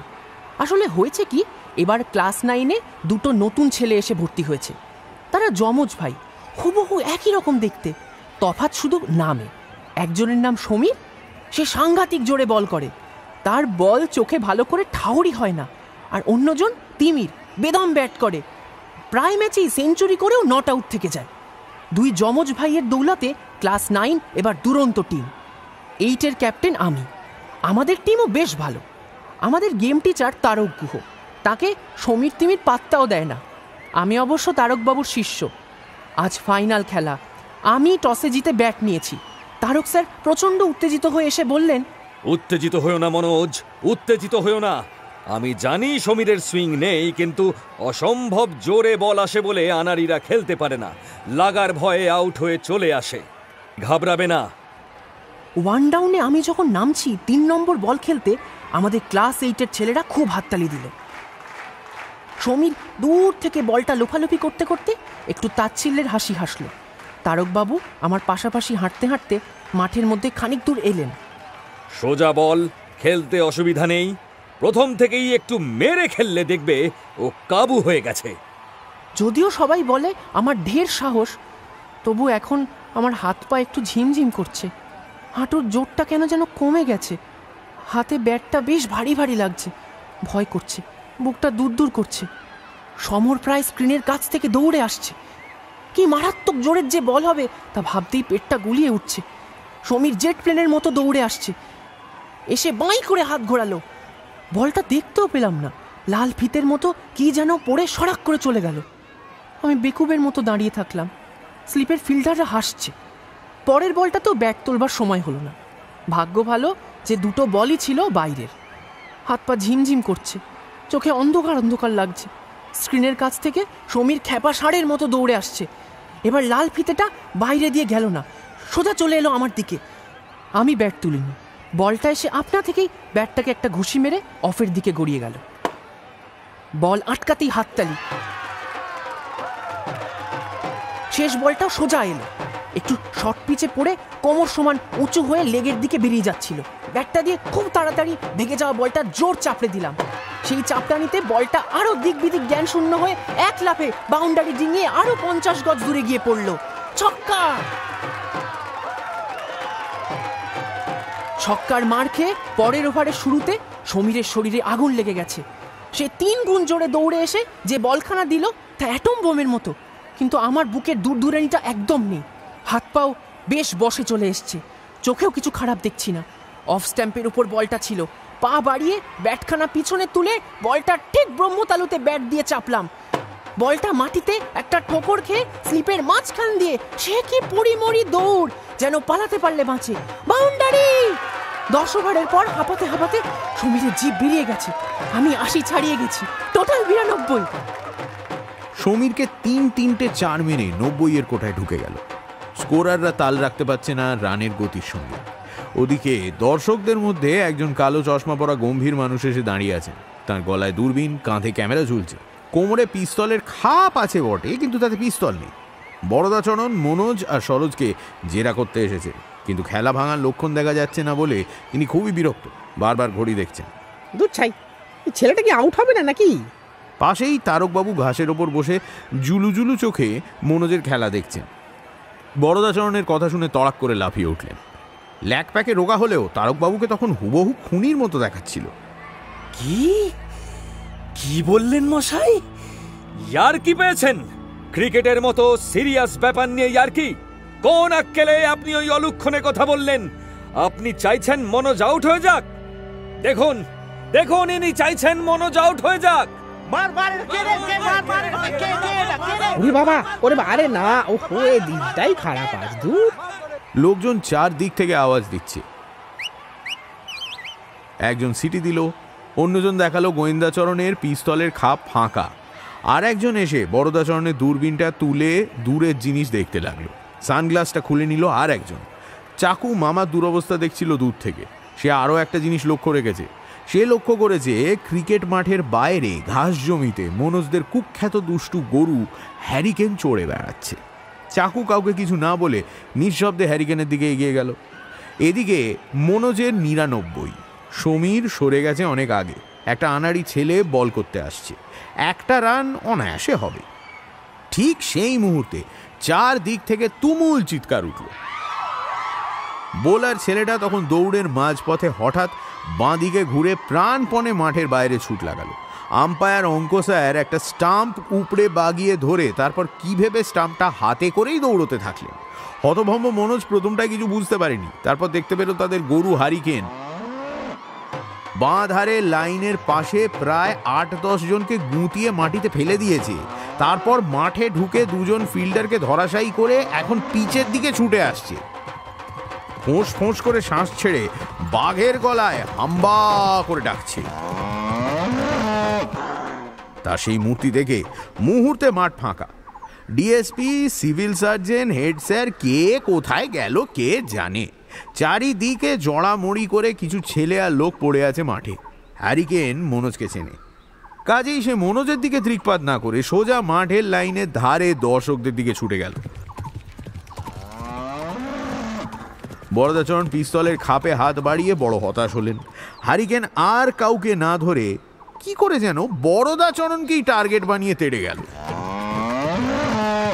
অসম সাহসী বরদাচরণ পালানোর চেষ্টা করেও পারলেন না। হ্যারিকেন তেড়ে এসে ঢু মারতেই বরদাচরণ বাঁ পাশে সরে গেলেন। আবার ঢু, বরদা আবার ডান পাশে সরে গেলেন। দারুণ জমে গেল খেলা, বরদাচরণ ভার্সেস হ্যারিকেন। ক্রিকেটের কথা ভুলে লোকজন বুল ফাইট দেখতে আবার ভিড় জমিয়ে ফেলল। ভিড়ের ভেতর থেকে একটা লোক তার গায়ে লাল র্যাপারটা খুলে বরদাচরণের দিকে ছুঁড়ে দিল। বরদা বাবু, আমাদের আসল বুল ফাইটটা দেখিয়ে দিন। হ্যারিকেনের তৃতীয় ঢুঁটা এড়াতে গিয়ে বরদাচরণ মাটিতে পড়ে গিয়েছিলেন। হ্যারিকেন আবার ফিরে আসছে। বরদাচরণ করেন কি, তাড়াতাড়ি লাল র্যাপারটা নিয়ে উঠে দাঁড়িয়ে বুল ফাইটারের মতোই হ্যারিকেনের দিকে সেটা নাড়তে লাগলেন। হ্যারিকেন দৌড়ে এলো। বরদাচরণ খুব দক্ষতার সঙ্গে সরে গেলেন, কিন্তু হ্যারিকেন বোকা ষাঁড় নয়, সে হলো তেঁদোর গরু। বরদাচরণের উপর তার রাগ কেন সেটা অবশ্য বোঝা গেল না, কিন্তু লাল র্যাপার নিয়ে বরদাচরণকে ইয়ার্কি করতে দেখে তার রাগ চড়ে গেল কয়েক ডিগ্রি। চারিদিকে কয়েকজন সাবাস, বাহবা, হুররে, লেগে যা বলে চেঁচাচ্ছে। তাই শুনে আরো খেপে গেল হ্যারিকেন। কিন্তু এবার আর সে তাড়াহুড়ো করল না, খুব ভালো করে বরদাচরণকে লক্ষ্য করে দেখে নিল। তারপর হাঁটি হাঁটি পা পা করে এগিয়ে এসে আচমকা ধেয়ে এসে তার 4 নম্বর ঢু লাগাল। সেই ঢুতে হাতি পর্যন্ত টলে যায় তো মানুষ কোন ছাড়। বরদাচরণ সেই গুঁতো এড়াতে পারলেন। 3 হাত শূন্যে ছিটকে উঠে 4 হাত দূরে গিয়ে পড়ে চেঁচাতে লাগলেন, পুলিশ, দমকল, ও বাবা। হ্যারিকেন অবশ্য আর বরদাচরণের দিকে দৃকপাত করল না। সে চমৎকার লাল আলোয়ানটা দেখে মুগ্ধ হয়ে খুব হাসি হাসি মুখে সেটা মুখে নিয়ে চিবোতে লাগলো। যার আলোয়ান সে ডুকরে কেঁদে উঠল। কেন রে, কেন রে, 7 টাকায় কিনেছিলাম গো, গরুর পেটে আসতো 7 টাকা চলে গেল গো। অসম সাহসী গোয়েন্দা বরদাচরণ অনেকটা পথ হামাগুড়ি দিয়ে হেঁটে গিয়ে স্কুলের বারান্দায় উঠে বসে কোঁকাতে লাগলেন। আজকের দিনটা তার ভালো যাচ্ছে না। একে ভুতুড়ে কাকের তাড়া খেয়ে দেওয়াল থেকে পড়েছেন, পিস্তল হারিয়েছেন, তেঁদর গরুর পাল্লায় পড়ে একেবারে বেহাল হয়েছেন। কিন্তু গুরুতর আহত হয়েও তিনি তার কর্তব্যকর্ম বিস্মৃত হননি। সামান্য একটু দম নিয়েই তিনি হামাগুড়ি দিয়ে চারিদিকে ঘুরে সরোজ আর মনোজকে খুঁজতে লাগলেন। তার দৃঢ় ধারণা কুমার কন্দর্প নারায়ণের দুর্লভ ছবিটার হদিশ ওদের কাছেই পাওয়া যাবে। কিন্তু সরোজ আর মনোজ তখন স্কুলের ত্রিসীমানায় নেই। তাদের গরু হ্যারিকেন আজকের ম্যাচ খেলা নষ্ট করেছে, একজনের আস্ত লাল আলোয়ান চিবিয়ে খেয়েছে, বড়দাচরণের কখানা হাড় ভেঙেছে তা কে জানে। হ্যারিকেন ছাড়া পেলে শহরে তুলকালাম কাণ্ড হবে, আর লোকে এসে তাদের গালমন্দ করে ক্ষতিপূরণ চেয়ে কয়েকবার পুলিশের কাছে নালিশও করবে। তাই আজ হ্যারিকেনের কাণ্ড দেখে দুই ভাই কোন ভাগে সটকে পড়েছে। এদিকে বড়দাচরণকে হামাগুড়ি দিয়ে ঘুরে বেড়াতে দেখে আবার লোকে ভিড় জমিয়েছে। Head sir, DSP, civil surgeon, ছাত্র আর মাস্টারমশাইরা তাঁকে ঘিরে ধরে বোঝাতে লাগলো, আপনি আহত হয়েছেন বড়দাবাবু, আপনি একটু বিশ্রাম নিন, ফার্স্ট এড দেওয়া হবে। No, duty is duty. আমি সরোজ আর মনোজকে এক্ষুনি জেরা করতে চাই, খুব জরুরি দরকার। ইতিমধ্যে ডিএসপি থানায় খবর পাঠিয়েছেন যেন সশস্ত্র পুলিশ বাহিনী এসে বদমাশ গরুটাকে গ্রেপ্তার করে নিয়ে যায়। র্যাপারওয়ালা লোকটা এসে ক্ষতিপূরণের জন্য ঘ্যান ঘ্যান করছে। সমীর আর তিমির বলে বেড়াচ্ছে হেরে যাওয়ার ভয়ে ক্লাস 8 গরুটাকে মাঠের মধ্যে তাড়া করে এনেছিল। তাই শুনে তারকবাবু খেঁকিয়ে উঠেছেন। স্কুলে যখন এইসব কাণ্ড চলছে তখন মনোজদের বাড়ির অবস্থা কিন্তু থমথমে। রাখোবাবু সবাইকে 24 ঘন্টা সময় দিয়েছেন, তার মধ্যে হারানো ছবিটা খুঁজে বের করতেই হবে। রাখোবাবু এই কথাটা ঘোষণা করেই হাত ঘড়িটা হাতে পড়ে নিয়ে মাঝে মাঝে সময় দেখছেন আর বলছেন, এই 3 ঘন্টা হয়ে গেল, এই 4 ঘন্টা 10 মিনিট, প্রায় 5 ঘন্টা, আর মাত্র 19 ঘন্টা আছে। কিন্তু বাড়ি শুদ্ধ লোক ঘর দৌড় তোল পার করে ছবি খুঁজে চলেছে। সতীশ ভরদ্বাজ তাঁর ছুটিতে যাওয়া জোড়া পোষা ভূতের জন্য হাহুতাশ করছেন। তারা থাকলে এখনই এই ছবি বেরিয়ে যেত। বৈজ্ঞানিক হারাধন আকাশ থেকে বিদ্যুৎ শক্তি উৎপাদনের একটা নতুন গবেষণায় খুব ব্যস্ত। তামার তার দিয়ে গোটা 20 ঢাউস গ্যাস বেলুন 1/2 মাইল উঁচুতে তুলে দেওয়া হবে। সেখানে কোনো এক স্তরে প্রচুর বিদ্যুতের একটা বলয় রয়েছে। তামার তার বেয়ে সেই বিদ্যুৎ ধরে এনে কাজে লাগানো যাবে বলে হারাধন দৃঢ়ভাবে বিশ্বাস করে। কিন্তু 1/2 মাইল লম্বা 20টা তামার তার জোগাড় করা চারটিখানি কথা নয়। তার উপর তারগুলো এমন জট পাকিয়ে যায় যে জট ছাড়াতে গলদঘর্ম হতে হয়। হারাধন বিরক্ত হয়ে উঠোনে পায়চারি করছিল। আপনার ওই হাঁদুভুদুর ছুটি ক্যান্সেল করে একটা টেলিগ্রাম করে দিন না ঠাকুরমশাই। দুপাতা বিজ্ঞান পড়ে ভরি নাস্তিক হয়ে গেছে, টেলিগ্রাম করব, ইয়ার কি পেয়েছে নাকি? তাদের দেশ তার শহরগঞ্জে নয় যে টেলিগ্রাম যাবে। তারা থাকে প্রেত লোকের গহীন রাজ্যে। সেখানে আলো নেই, অন্ধকার নেই, কেবল ঘোর সন্ধেবেলার মতো আবছা এক জায়গা। চারদিকে ছমছম করছে অদ্ভুত গাছপালা, পাহাড়, হ্রদ, মোড়ার মাথা চারিদিকে ছড়ানো, হ্রদে জলের বদলে রক্ত। পাহাড় হচ্ছে হাড়গোড় দিয়ে তৈরি, বাদুড়, শকুন আর পেঁচা ছাড়া কোনো পাখি নেই। সেখানকার গাছে ফুল ফুটলে পচন ডমর গন্ধ ছড়ে। সেখানে আকাশের রং ঘোর কালো, চাঁদ, তারা, সূর্য কিচ্ছু নেই। সেখানকার রাজার প্রাসাদ তৈরি হয়েছে মাথার খুলি দিয়ে। গায়ে গায়ে পিশাচ, শাকচুন্নি, মামদ, ব্রহ্মদৈত্য, খোকস সব সেখানে বসবাস করে। আমি কবার গিয়েছি। জায়গাটা তো বেশ ভালোই মনে হচ্ছে ঠাকুরমশাই, তা আমাকে একটু নিয়ে চলুন না। অসুখ হাদুভুদু, বিশ্বাস না হয় তাদের মুখেই শুনে নিও।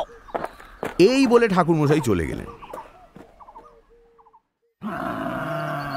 বিকেলের দিকে গরু দোয়াতে গিয়ে রামু মহাবিপদে পড়ল। চোখে ভালো ঠাওর হয় না তার, কিন্তু তা বলে একেবারে কানাও তো সে নয়। হাতিয়ে টাতিয়ে নিরিখ পরখ করে সব জিনিসেরই একটা আন্দাজ পাওয়া যায়। আজ যেন সে গোয়ালে ঢুকে হ্যারিকেনের গায়ে হাত দিয়েই বুঝতে পারল গরুটা আর আগের মতো নেই। দিব্যি বড়সড় হয়ে উঠেছে, গায়ে খোঁচা খোঁচা লোম আর ভারী ঠান্ডা স্বভাব। দুধ দোয়ানোর সময় রোজ যেমন দাপাদাপি করে, বালতি উল্টে ফেলে দেয় বা পায়ের চাঁট ছোড়ে, আজ তেমন কিছুই করলো না। দুধও দিল এক কাঁড়ি, বালতি ভরে প্রায় উপচে পড়ে আর কি। খুব আনন্দ হলো রামুর, কিন্তু বালতি ভরা দুধ নিয়ে সে যখন হাসি মুখে গোয়াল থেকে বেরোতে যাচ্ছে তখন দোরগোড়ায় একটা মুস্কো মতো লোকের সঙ্গে ধাক্কা খেলো। এ কন হ্যাঁ রে? মুস্কো লোকটা দরজা জুড়ে দাঁড়িয়ে ফোঁস করে নিঃশ্বাস ফেলছে। এমন ব্যাদড়া লোক যে রামুর পথও ছাড়ছে না। ভয় পেয়ে রামু চেঁচালো, কোন চট্টা হ্যাঁ রে? এখনো সন্ধে হয়নি, এরই মধ্যে গরু চুরি করতে এসেছিস? এই বলে রামু বালতিটা রেখে হঠাৎ দুহাতে লোকটাকে জাপটে ধরে চেঁচাতে থাকলো।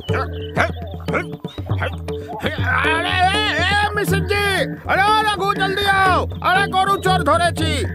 মুস্কো লোকটা পেল্লায় জোয়ান, এক ঝটকায় রামুর হাত ছাড়িয়ে উল্টে তার ঘাটটা চেপে ধরল। চোর আমি না তুই? আমার ভাইসাটাকে সারা দোপহর খুঁজে বেড়াচ্ছি, আর তুই চোট্টা আমার দুধের ভাইস ধরে এনে গোহালায় বেঁধে রেখেছিস। রামু তখন বুঝতে পারলো এই লোকটা হচ্ছে হরশঙ্কর গয়লা। এ তল্লাটে হরশঙ্কর হচ্ছে সবচেয়ে বড় পালোয়ান।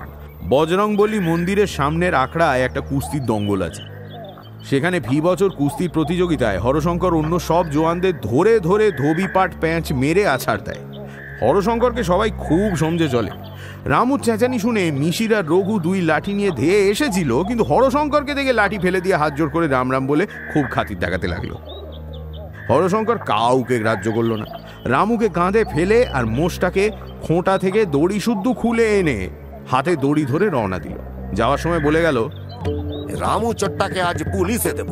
अरे रघु, मिसर जी, अरे हमार तो फांसी हो जावे। अरे मुलुक में खत लिखे दियो पुलिस की আমাকে পেটাবে নাকি রে বাপ?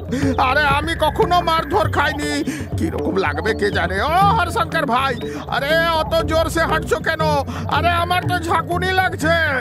হরশঙ্কর কি করতো বলা মুশকিল, কিন্তু গোয়াল থেকে বেরিয়ে যেই সে পাঁচ দুয়ার দিয়ে বারমুখো রওনা দিয়েছিল। আচ্ছা থাক, কি হলো সে কথা পরে হবে, আগে বাড়ির অন্য দিক থেকে একটু ঘুরে আসা যাক।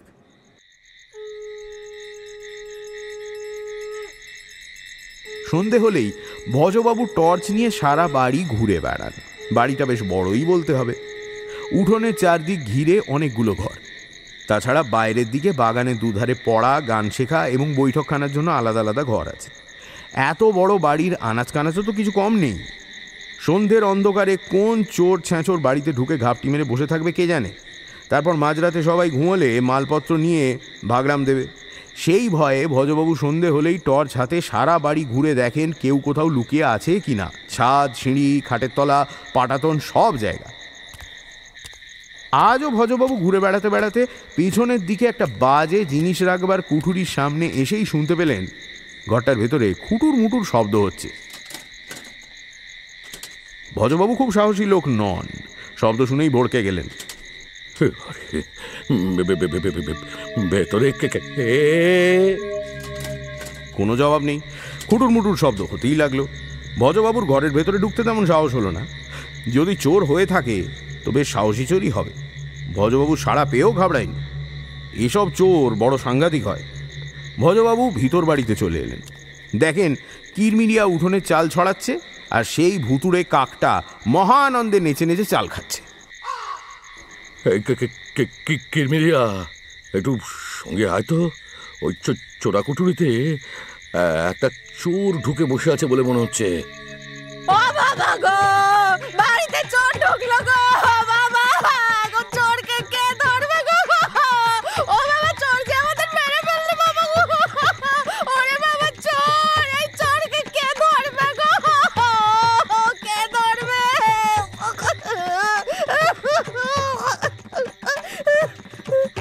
চোপড়াও, কেবল চেঁচানি। যা যা, আজই তোকে আমি চাকরি থেকে বরখাস্ত করলাম। আজ আমাকে চোর মারবে গো, মেরে ফেললে আর কি করে বেঁচে থাকবো গো? ও ভজবাবু গো, আমি মরে গেলে তোমাদের বাসন মাজবে কে? কাপড় কাচবে, ঘর মুছবে, ঘুঁটে দেবে কে গো? গো ও দাদা বাবু, চোর আমাকে মেরে ফেললো গো। কিরমিরিয়াকে সঙ্গে নিয়ে আর একটা দা হাতে করে ভজবাবু চোরাকুটুরির সামনে এসে বন্ধ দরজায় কান পেতে শুনলেন ভেতরে এখনো সেই শব্দ হচ্ছে। কে আছিস ভেতরে? শোন বেটা, ভালো চাস তো 1 মিনিটের মধ্যে বেরিয়ে চলে যা, তাহলে কিচ্ছু বলবো না। আর যদি বেশি টান্ডাই ব্যান্ডাই করিস তাহলে রক্ষে নেই কিন্তু। ও চোর দাদা বাবু গো, শোনো না, ভজ দাদা বাবুকে আর আমাকে মেরো না গো, ভালোই ভালোই চলে যাও গো। কিন্তু কুঠুরির ভিতরে চোরের তেমন গা নেই। শব্দটা হতেই লাগলো। ভজবাবু আর কি করেন? যদি চোর তাড়া করে তবে দৌড়তে হবে বলে কাছাটা এঁটে নিয়ে এক হাতে টর্চ, অন্য হাতে দাটা বাগিয়ে ধরে দড়াম করে দরজাটা খুলে ফেলেই 3 হাত পিছিয়ে সরে দাঁড়ালেন। না, তাতেও চোরটা বেরোলো না। ভজবাবু শাসালেন, বেরিয়ে আয় বলছি, বেরোলে? কোনো জবাব নেই। ভজবাবু তখন পা টিপে টিপে ঘরের চৌকাঠে গিয়ে ভেতরে টর্চের আলো ফেললেন। এই দেখছি বেড়াল। খুব সাহসের সঙ্গে ভজবাবু ভেতরে ঢুকলেন। বিড়ালটা তাড়া খেয়ে পালালো। ভজবাবু চারদিকে টর্চ ফেলে দেখলেন হতচ্ছাড়া বেড়াল ঘরটাকে যাচ্ছে তাই রকমের তছনছ করেছে। একধারে পুতুলের পুতুল খেলার বাক্স টাক্স সব হাটকে মাটকে এক শেষ। ভজবাবু নিচু হয়ে পুতুলের বাক্সটা গুছিয়ে রাখতে যাচ্ছিলেন, তারপর হঠাৎ সেই চিৎকারে বাইরে কিরমিরিয়া আরো জোরে চেঁচালো, ভজবাবু স্তম্ভিত মুখে একটা পিস্তল হাতে করে বেরিয়ে এলেন। চুপ কর, চুপ কর, চুপ কর, ব্যাপারটা খুব সিরিয়াস। এসব চোট্টরের কাণ্ড নয়, কোনো ডাকাত বাড়িতে ঢুকেছে। এই দেখ ডাকাতের পিস্তল। অস্ত্রটাই ঘরে লুকিয়ে রেখে ডাকাতটা নিশ্চয়ই কোথাও ঘাপটি মেরে আছে। ওই লোকজন সব ডাকে করি। বাবা গো, ডাকাত গো, ডাকাত, বাবা গো, ডাকাত।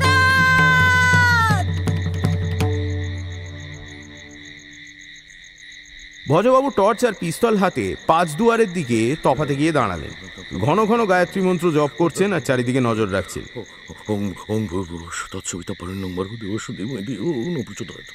ঠিক এই সময় কাঁধে রামু আর হাতে মোষের দড়ি ধরে হরশঙ্কর গোয়ালা গোয়াল ঘর থেকে বেরিয়ে 5 দুয়ারের দিকে আসছিল।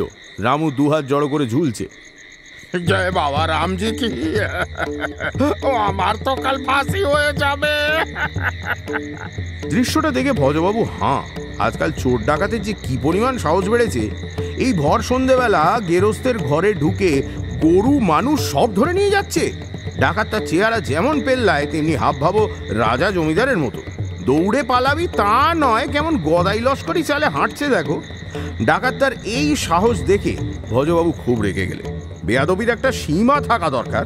তিনি একেবারে মুখোমুখি দাঁড়িয়ে মুখে টর্চ ফেলে পিস্তলটা বাগিয়ে ধরলেন। তুই কে রে পাজি? ভর সন্ধেবেলায় মানুষ গরু সব চুরি করছিস? তোর আক্কেলটা কিরকম? চুরি করার এই নাকি তোদের সময়? হ্যাঁ, চক্ষু লজ্জা বলে কোনো জিনিস নেই? হরশঙ্কর মস্ত বড় পালোয়ান বটে, কিন্তু পিস্তল দেখে তার রক্ত জল হয়ে গেল। সে রামুকে ধমাস করে মাটিতে ফেলে দিল, মোষের দড়িও ছেড়ে দিল, 2 হাত জোড় করে হাউমাউ করে উঠল। গোর লাগি ভোজবাবু, হে রামু বদমাসটা আমার ভাইসাটাকে চুরি করিয়েছিল, তাই ভাবলাম যাই গিয়ে ভাইসাটা নিয়ে আসি।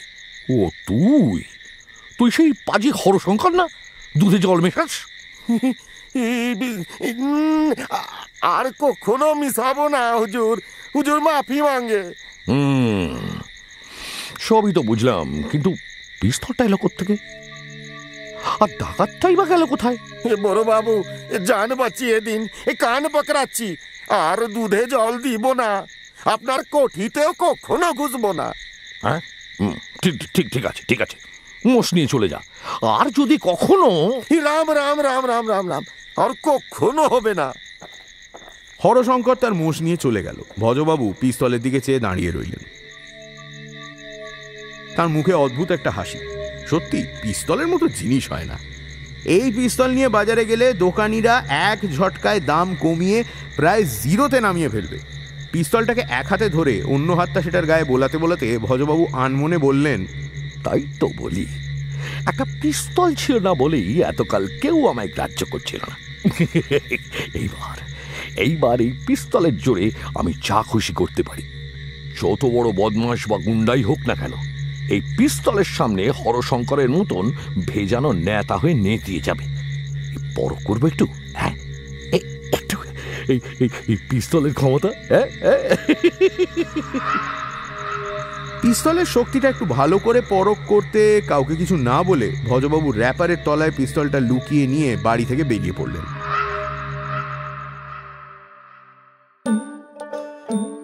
হরিণগড়ের রাজা গোবিন্দনারায়ণ সন্ধ্যেবেলা আহ্নিক সেরে জলযোগ করছেন।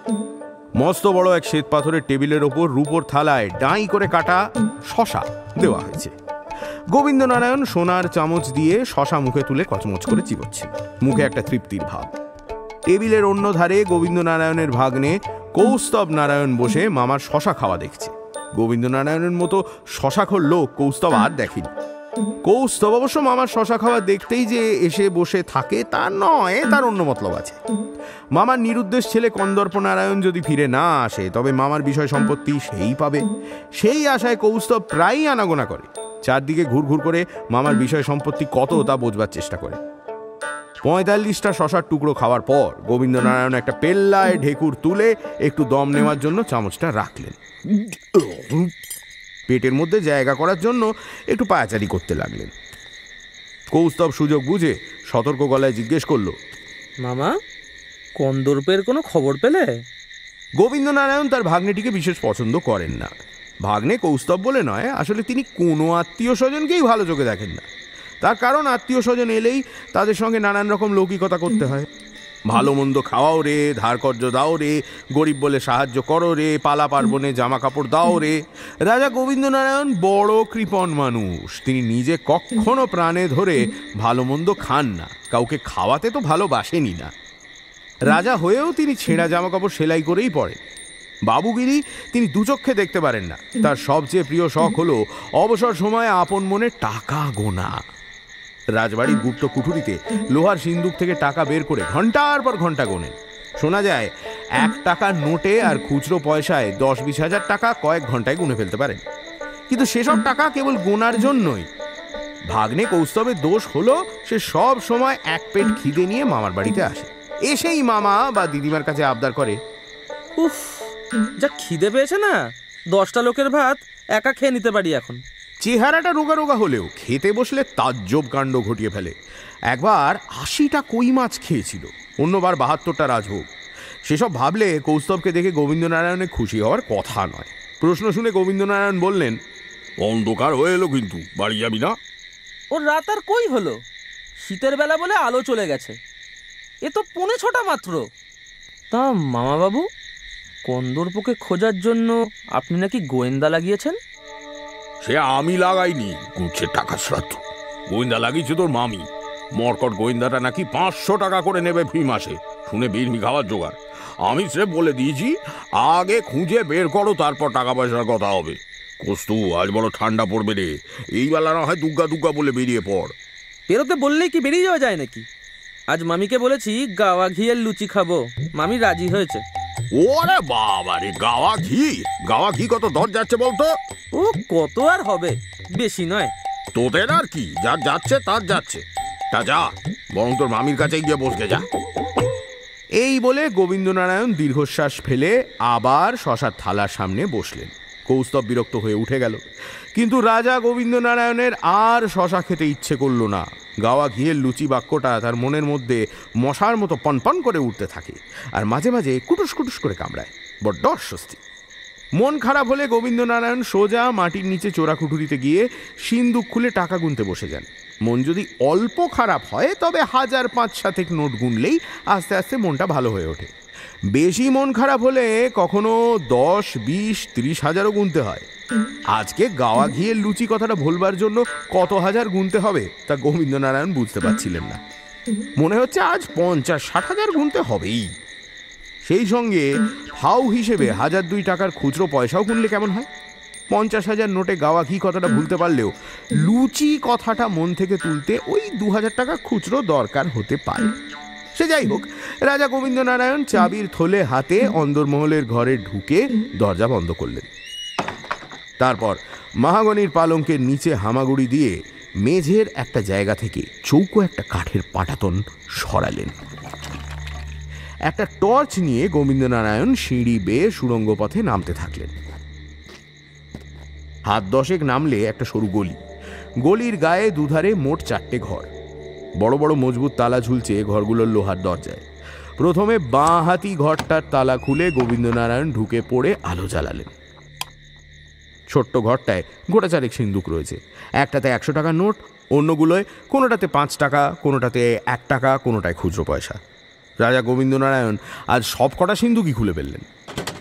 বান্ডিল বান্ডিল নোট হাসতে লাগলো।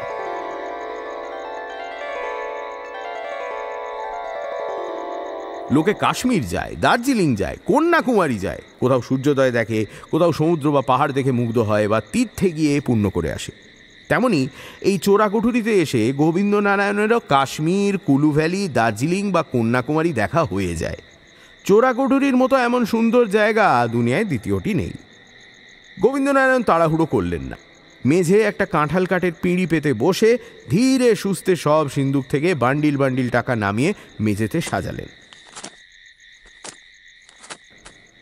গাওয়া ঘি থেকে শুরু করে লুচি পর্যন্ত পুরো বাক্যটা মন থেকে তুলে ফেলতে কত টাকা লাগবে তা আগে ভাগে বলা মুশকিল। দীর্ঘদিন ধরে বারবার গোনবার ফলে নোটগুলো ভারী নেতিয়ে পড়েছে, ময়লাও হয়েছে কম নয়। তাছাড়াও অনেক নোট এত পাতলা হয়ে গেছে যে একটু নাড়াচাড়া করলেই ছিঁড়ে যাবে। খুচরো পয়সাগুলো আঙুলের ঘষা খেয়ে খেয়ে তেলতেলে হয়ে পড়েছে। এখন আর তাদের গায়ে লেখা অক্ষর ভালো করে বোঝাই যায় না। গোবিন্দনারায়ণ খুব সাবধানে একটা বান্ডিল খুলে খুব আলতো আঙুলে টাকা গুনতে শুরু করলেন। 1, 2, 3, 4, 500, 501, 502, 1010, 1011। ওহ, হাওয়া নেই এখানে। 1020, 1021। গাওয়া কথাটা তোর মনে আসছে না? 1050, 1051, 1355, 1356। ইস, টাকাগুলো যে একদম অচল। ওরে বাবারে, মেরে ফেললো রে! কোথায় আছিস? এসে আমাকে ধরে তোল রে! রাজা গোবিন্দনারায়ণ বীর পুরুষের বংশধর। তাঁর ঊর্ধ্বতন চতুর্থ পুরুষ মহারাজ দর্পনারায়ণ ইংরেজদের সঙ্গে লড়াই করেছেন। তাঁর ছেলে সম্পদ নারায়ণ মস্ত শিকারী ছিলেন। গোবিন্দনারায়ণের দাদু চন্দ্রনারায়ণ ঠ্যাঙাড়েদের ঠেঙিয়ে বিলেত থেকে কি একটা যেন খেতাব পান। আর বাবা হংসনারায়ণ তেমন কিছু না করলেও একবার একটা চোরকে জাপটে ধরে ফেলেছিলেন বলে কথিত আছে। এই সব বীরের রক্ত গায়ে না থাকলে চোরা কুঠুরিতে দ্বিতীয় মানুষের স্বর শুনে গোবিন্দনারায়ণ ঠিক মূর্ছা যেতেন। গেলেন না, তবে হঠাৎ ডুকরে উঠলেন। ভয়ে গোবিন্দনারায়ণ ঘাড় ঘোরাতে পারছেন না। না, আসলে তিনি তেমন ভয় পাননি, ঘাড়টাই ভয় পেয়ে শক্ত হয়ে গেছে আর কি। চোখ দুটোও ভয় পেয়ে ঢাকনা ফেলে বসে আছে, খুলতে চাইছে না। আর হাত পাগুলো বেয়াদবের মতো থরথর করে কাঁপছে। মহারাজ, ভয় পেলেন নাকি? ভয়ের কিচ্ছু নেই, আমি গোয়েন্দা বরদাচরণ। মুহূর্তে ঘাট ঢিলে হয়ে গেল, চোখের পাতা খুলে গেল, আর গোবিন্দনারায়ণের বীরের রক্ত টকবক করে উঠল। তুমি এখানে এলে কেমন করে? হ্যাঁ, এ আর কি দেখলেন? একবার একটা আঙুলের ছাপ খুঁজতে আলিপুরের ট্যাক্সারে ঢুকে গিয়েছিলাম সকলের চোখে ফাঁকি দিয়ে। গোয়েন্দাদের সব বিদ্যে থাকা চাই। শোনো বাবু, এই চোরাকুটুরিতে তুমি ঢুকেছো, তার মানে তুমি রাস্তা জানো। এরপর যদি আমার এখান থেকে একটা টাকাও হারায় তবে তোমাকে আমি পুলিশে দেব, মনে থাকে জানো? এই সে আর বলতে, কিন্তু আপনার এত সতর্কতার প্রয়োজন কি মহারাজ? ও টাকাগুলো তো সবই মানধাতা আমলের, ওর তো কোনো দাম নেই। বলো কি? চলবে না মানে? টাকা চলে না এমন কখনো হয় নাকি? ওসব মানধাতার আমলের টাকা কবে তামাদি হয়ে গেছে। মহারাজ, আপনি কি কোনো খবরই রাখেন না? সময় থাকতে যদি ব্যাংকে জমা দিয়ে দিতেন তাহলে সুদও পেতেন, টাকাটাও নষ্ট হতো না। গোবিন্দনারায়ণ হাঁ করে খানিকক্ষণ চোরাকুঠুরির দেওয়ালের দিকে চেয়ে থেকে কি যেন ভাবলেন। হঠাৎ মনে হলো, তাই তো, এতকাল ধরে টাকা গুনে আসছেন গোনার নেশায়, কিন্তু কখনো তো মনে পড়েনি যে দিনকাল পাল্টে গেছে, টাকাও পাল্টেছে। ভাবতে ভাবতে হঠাৎ এতক্ষণ ধরে টাকা গুনে যে জিনিসটা ভুলে গিয়েছিলেন সেই জিনিসটা মাথার মধ্যে ফিরে এলো। গাওয়া ঘিয়ের লুচি। গোবিন্দনারায়ণ নিজের মাথাটা দুহাতে চেপে ধরে ডুকরে কেঁদে উঠলেন। গাওয়া ঘিয়ের লুচি, গাওয়া ঘিয়ের লুচি, গাওয়া ঘিয়ের লুচি। বরদাচরণ কিছুই বুঝতে পারলেন না, কিন্তু ভাবলেন টাকার শোকে রাজামশাই নিশ্চয়ই পাগল হয়ে গেছেন। আর এ কথা কে না জানে যে পাগলরা অনেক সময় লোককে ধরে কামড়ায়। এই ভেবে বরদাচরণ 2 লাফে চোরাকুঠুরির চৌকাঠের বাইরে গিয়ে দাঁড়ালেন। সন্ধেবেলা মনোজ চুপিসারে রামায়ণ বইটা খুলে ছবিটা বের করলো।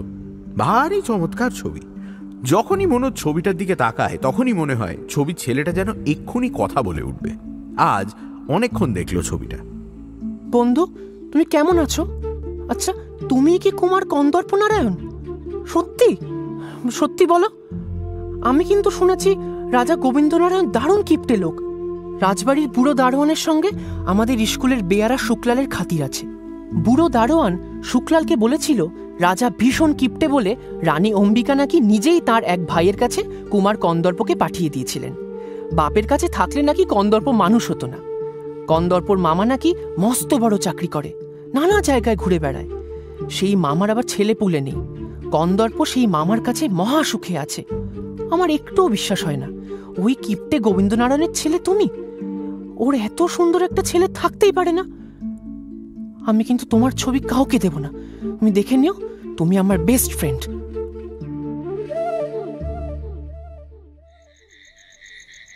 মনোজদের বাড়ির অবস্থাটা এই ভর সন্ধ্যাবেলায় খুব থমথমে। রাখোবাবু ঘড়ি হাতে উঠোনে পায়াচারি করতে করতে ঘন ঘন টাইম দেখছেন আর মাঝে মাঝে হাঁক ছেড়ে সবাইকে সময় জানাচ্ছেন। বাড়ির লোকেরা সবাই ছবি খুঁজে খুঁজে হয়রান। এখন আর কেউ রাখোবাবুর হাঁকটা গ্রাহ্য করছে না। রঘু আর রামু হ্যারিকেন হাতে হ্যারিকেনকে খুঁজতে বেরিয়েছে। ভজবাবুকে কোথাও পাওয়া যাচ্ছে না। পাড়ার থিয়েটারের ভজবাবুই মধ্যমণি, তার খোঁজে ছেলেরা বারবার আসছে, কিন্তু ভজবাবু ফিরছেন না। সবাই কিছু চিন্তিত, কিন্তু ভজবাবুর এখন আর ফেরার উপায় নেই। র্যাপারের তলায় পিস্তল নিয়ে সেই যে বেরিয়েছিলেন, তারপর সাংঘাতিক সাংঘাতিক সব কাণ্ড হয়ে গেছে শহরে। উত্তর দিকের শহরতলিটা একটু নির্জন, গা ছমছম করা জায়গা। এদিকে অনেক গাছগাছালি, মাঠঘাট আর ডোবা আছে। ঠ্যাঙাড়ে ডাকাতদের আস্তানা ছিল এক সময়। কানাই মাচলার বাড়িও এই উত্তর দিকেরই শহরতলিতে। বড় রাস্তা থেকে একটা হাঁটা পথ ধরে ঘন বাঁশ ঝোপের ভেতর দিয়ে খানিক এগোলে একটা মানধাতার আমলের ভাঙা কালী মন্দির চোখে পড়বে। কালী মন্দিরের কালী খুবই জাগ্রত, লোকে বলে ডাকাতে কালীবাড়ি। কানাই মাচলা তার জনাভিষেক স্যাঙাত রোজ সন্ধ্যেবেলা মন্দিরের চাতালে বসে গাঁজা কিংবা কারণ বাড়ি খেয়ে নেশা করে। সুটকো মতো একটা পুরুত মশাই সন্ধ্যেবেলা এসে ধূপ ধুনো দিয়ে আরতি করেন ভয়ে ভয়ে, আর বাইরে কানাই আর তার স্যাঙাতরা জয় মা বলে বিকট সুরে হল্লা করে। আজকের আরতি খুব জমে উঠেছে। রোগা পুরুত মশাই নেচে নেচে আরতি করে ঘেমে উঠেছেন। আজকের পুজোর আয়োজনটা খুব জমকালো ধরনের। যেদিন এরকম পুজো হয় সেদিনই পুরুত ঠাকুর বুঝতে পারেন যে আজ কোথাও কোনো গেরস্তের কপাল পুড়ছে। সাধারণত ডাকাতি করার রাতেই বড় করে পুজো দেওয়া হয়। একজোড়া পাঁঠা আজ বলি হয়েছে। বলির পর পাঁঠার রক্ত আঁজলা করে নিয়ে ডাকাতরা কপালে আর গায়ে মেখে মহা উল্লাসে। মুড়ো দুটো মায়ের ভোগে উৎসর্গ করে এখন একটা মুষ্কমতো লোক পাঁঠা দুটোকে একটা আম গাছের ডালে ঠ্যাং বেঁধে ঝুলিয়ে ছাল ছাড়িয়ে নাড়ি ভুঁড়ি বের করছে পেট থেকে। এই সব থেকে পুরুত মশাইয়ের ঠ্যাং দুটো থরথর করে কাঁপছে, বুকে ধড়াস ধড়াস শব্দ, গলা শুকিয়ে কাঠ। এই ডাকাতের দলে একটা ছেলে আছে, তাকে দেখতে ডাকাতের মতো নয় মোটেই। ভারী সুন্দর ফুটফুটে চেহারা তার। লম্বা হলেও খুব একটা জোয়ান সে নয়। মুখখানা মিষ্টি, চোখ দুটো ঢুলু ঢুলু। গায়ের রং একসময় টকটকে ফর্সা ছিল, কিন্তু এখন অযত্নে রংটা জ্বলে গেছে। দেখে মনে হয় এই বোধহয় ভদ্র ঘরের ছেলে, কিন্তু পুরুত মশাই শুনেছেন ডাকাত দলের বুড়ো সর্দারকে হটিয়ে একদিন নাকি একেই নতুন সর্দার বানানো হবে। ছেলেটা মদ গাঁজা খায় না, চেঁচামেচিও করে না, বেশিরভাগ সময় চুপচাপ বসে থাকে। তবে ছোকরা নাকি ভারী এলেমদার, বন্দুক পিস্তলের হাত খুব পরিষ্কার, বর্ষার টিপ একেবারে অব্যর্থ। তাছাড়া দুর্জয় তার সাহস। পুরুত মশাই ঘণ্টা নেড়ে আরতি করতে করতেই শুনতে পেলেন ডাকাতদের কথা। ওরে, আজ রাজবাড়ি লুট হবে, তোরা বেশি মদ গাঁজা খাসনি, খেলে মাথা ঠিক রাখতে পারবি নি। শুনে পুরুত মশাইয়ের হাত থেকে ঘণ্টাটা ঠঙাস করে পড়ে গেল। ওদিকে একটা বাঁশ ঝোপের আড়ালে দাঁড়িয়ে ডাকাতদের দৃশ্যটা লক্ষ্য করছিলেন আরও একজন। তার গায়ে র্যাপার, পরনে ধুতি। দেখলে খুব নিরীহ মানুষ বলেই মনে হয়। আসলে মানুষটা নিরীহই, কিন্তু আজ তার ডান হাতে একটা পিস্তল, আর চোখ দুটো অসম্ভব জলজল করছে। ভজবাবুকে যারা রোজ বাজারে হাটে দেখেন তারা এই ভজবাবুকে দেখলে কিন্তু চিনতেই পারবেন না। ভজবাবুর চেহারায় এমন একটা বেপরোয়া ভাব, এমন হিংস্র আর কঠিন মুখ চোখ যে ওকে দেখলেই 3 হাত পিছিয়ে পালানোর পথ খুঁজবে সবাই। আজ বিকেলে পিস্তলটা হাতে যাওয়ার পর থেকেই ভজবাবুর এই পরিবর্তন। ভজবাবু ছেলেবেলায় যে স্কুলে পড়তেন তার হেড স্যার ছিলেন গোলক বিহারী চক্রবর্তী। তাঁর একখানা থাবড়া খেলে মনে হতো বুঝি গাছ থেকে পিঠে তাল পড়ল। তাঁর ভয়ে ছেলেরা ছবি হয়ে থাকতো, কারোর শ্বাস পর্যন্ত জোরে বেরোতো না। ভজবাবুর ছেলেবেলাটা এই হেড স্যারের শাসনে। গোলক বিহারীর বয়স এখন 88। দেখা হলেই পিলে চমকে দিয়ে গাঁক করে বলেন, এই যে ভজু, বলতো সাইকোলজি বানান কি? পারবি না তো? তোকে গাধা বললে গাধাদেরও অপমান করা হয়। আজ পিস্তল হাতে পেয়েই প্রথমেই ভজহরির গোলকবাবুর কথা মনে পড়ল। ওই লোকটিকে টিট করতে না পারলে জীবনে শান্তি, সুখ, স্বাস্থ্য কিচ্ছু নেই। র্যাপারের মধ্যে পিস্তল লুকিয়ে নিয়ে ভজবাবু তাই আজ বিকেলে গিয়েছিলেন গোলকবাবুর কদমতলার বাড়িতে। গোলক স্যার তাঁর বাইরের ঘরের বিশাল চৌকির ওপর কম্বল মুড়ি দিয়ে বসা, সামনে খোলা একখানা 5 সেরি এনসাইক্লোপিডিয়া। ভজবাবু দরজার চৌকাঠে দাঁড়াতেই তিনি মুখ তুলে দেখলেন, ভজু নাকি রে? আগে নে নে, পেন নামটা সেরে নে। কম্বলের বাইরে বেশিক্ষণ পা রাখতে পারি না, বড় ঠান্ডা।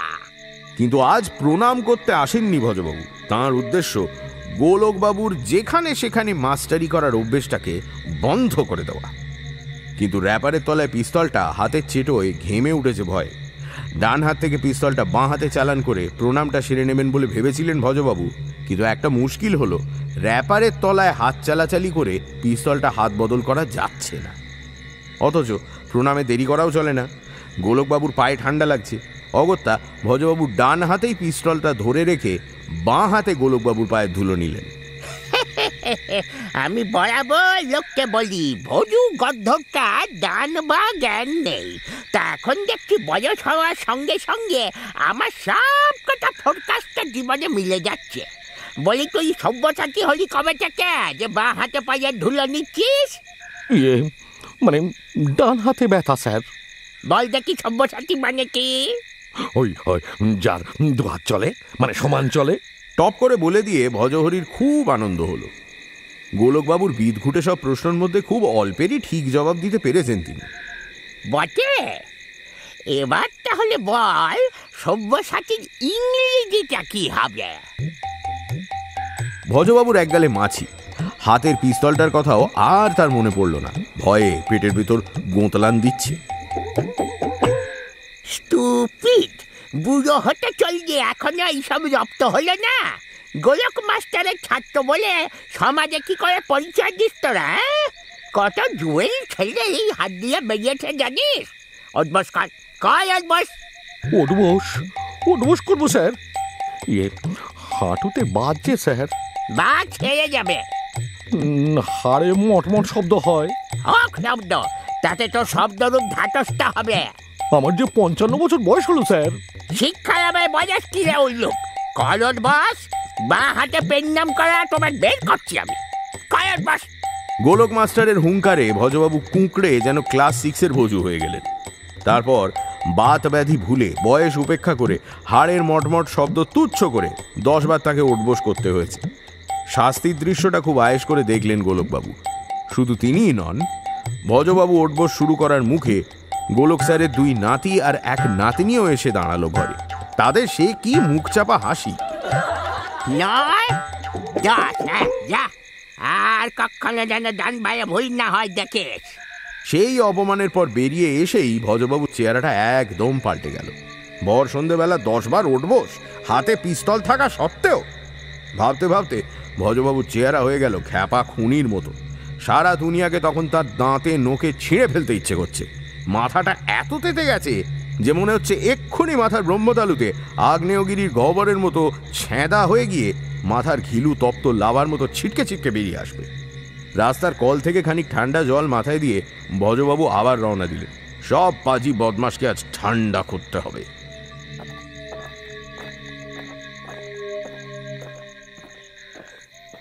চৌরাস্তার মোড়ে একজন কনস্টেবল একজন রিক্সাওয়ালার কাছ থেকে পয়সা নিচ্ছিল। প্রায়ই না, রিক্সাওয়ালার গাড়িতে বাতি ছিল না। তাই ধরা পড়ে কাঁচুমাচু মুখে এক শিকি ঘুষ দিচ্ছিল। ঠিক এই সময় ভজবাবু পিস্তল বাগিয়ে ঘটনাস্থলে হাজির। বিকট একটা হুঙ্কার দিয়ে কনস্টেবলকে বললেন, শিকি ফিরিয়ে দে। পিস্তল দেখে সিপাহীটার চোখ লুচির মতো গোল গোল হয়ে গেল, আর রিক্সাওয়ালাটাও বাবা রে বলে গাড়ি ফেলে দৌড়। ভজবাবু ধমকে সিপাহীটা যে শিকি ফেরাবে, দেবে কাকে? রিক্সাওয়ালা তো হাওয়া। অগত্যা সে ভয়ে ভয়ে ভজবাবুর দিকেই শিকিটা ছুঁড়ে দিয়ে জোর হাতে মাপ চাইল। ভজবাবু নির্দয় খুনির গলায় বললেন, ওঠবোস কর 10 বার। সেপাইকে ওঠবোস করিয়ে গায়ের ঝাল খানিকটা মিটল ভজবাবু। ভারী খুশি হয়ে আবার র্যাপারের তলায় অস্ত্রটা লুকিয়ে নিয়ে সোজা চলে এলেন ইউরোপিয়ান ক্লাবে। ক্লাবে অবশ্য এখন ইউরোপিয়ান আর কেউ নেই। বল নাচের ঘরে টেবিল চেয়ার পেতে কয়েকজন অফিসার গোছের লোক পয়সা দিয়ে তাস টাস খেলে। ভজবাবুর বহুকাল ধরে ইচ্ছে এই জুয়ার চক্রটা ভাঙার। ঘরে ঢুকেই ভজবাবু পিস্তল বাগিয়ে বললেন, হাত ফাত তুলে ফেলো, হে দেরি করো না। জুয়ারিরা খেলায় মজে আছে, ভালো করে শুনতেও পেল না, বা ওই শুনে গ্রাহ্য করলো না। কই হে? কে রে? আরে এই যে ভজবাজারু, হাতে পিস্তল যে। ও ভজবাবু, হলো কি আপনার? ভজবাবু সেসব কথায় কান দিলেন না, তবে লোকগুলো যাতে ব্যাপারটাকে হালকাভাবে না নেয় তার জন্য পিস্তলের নলটা ছাদের দিকে তাক করে গুড়ুম করে একটা গুলি ছুড়লেন। সেই শব্দে নাকি গুলি লেগে কে জানে ঘরের আলোর ডুমটা ফটাস করে ভেঙে ঘর অন্ধকার হয়ে গেল।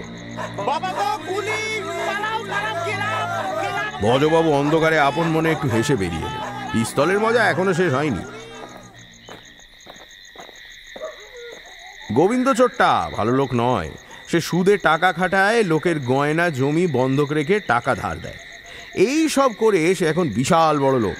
আসল নাম গোবিন্দচন্দ্র বণিক, কিন্তু সুদখোর আর অর্থলোভী বলে তার নামই হয়ে গেছে গোবিন্দ চোট্টা।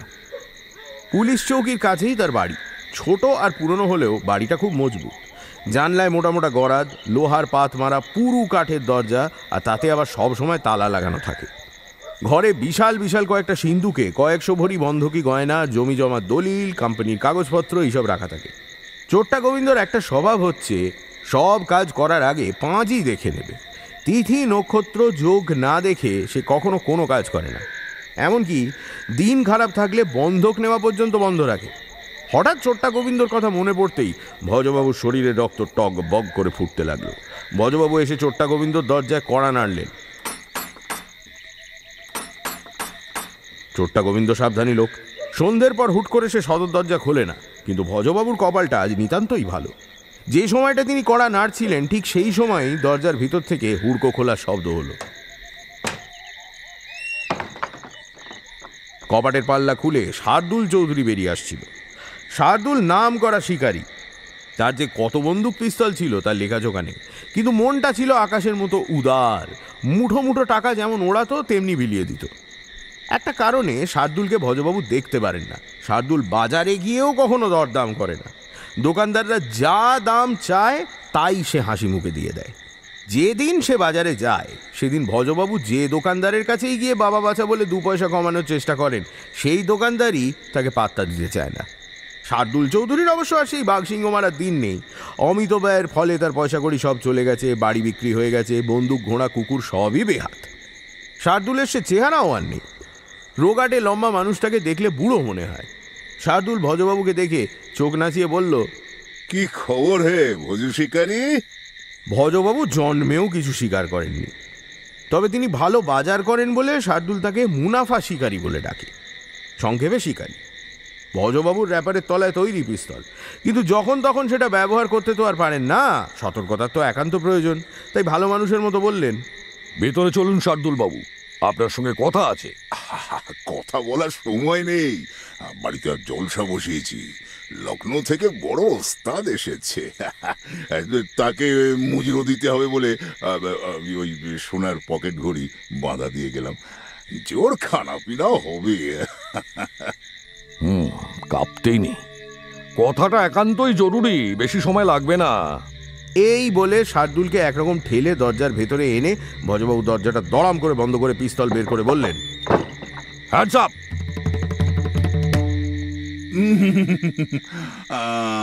আজ থিয়েটার দেখার সময় নেই। ওস্তাদজি বসে আছেন তো, ওই তোমাদের পূর্বপল্লী কি এবার গোয়েন্দা নাটক করছে নাকি?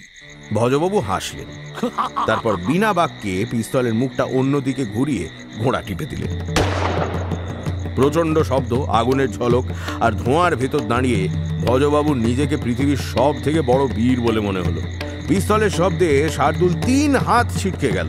চোট্টা গোবিন্দ সিন্দুকের চাবি ট্যাঁকে গুঁজতে যাচ্ছিল, ঝনাত করে তার চাবির গোছাটা পড়ে গেল মেঝে।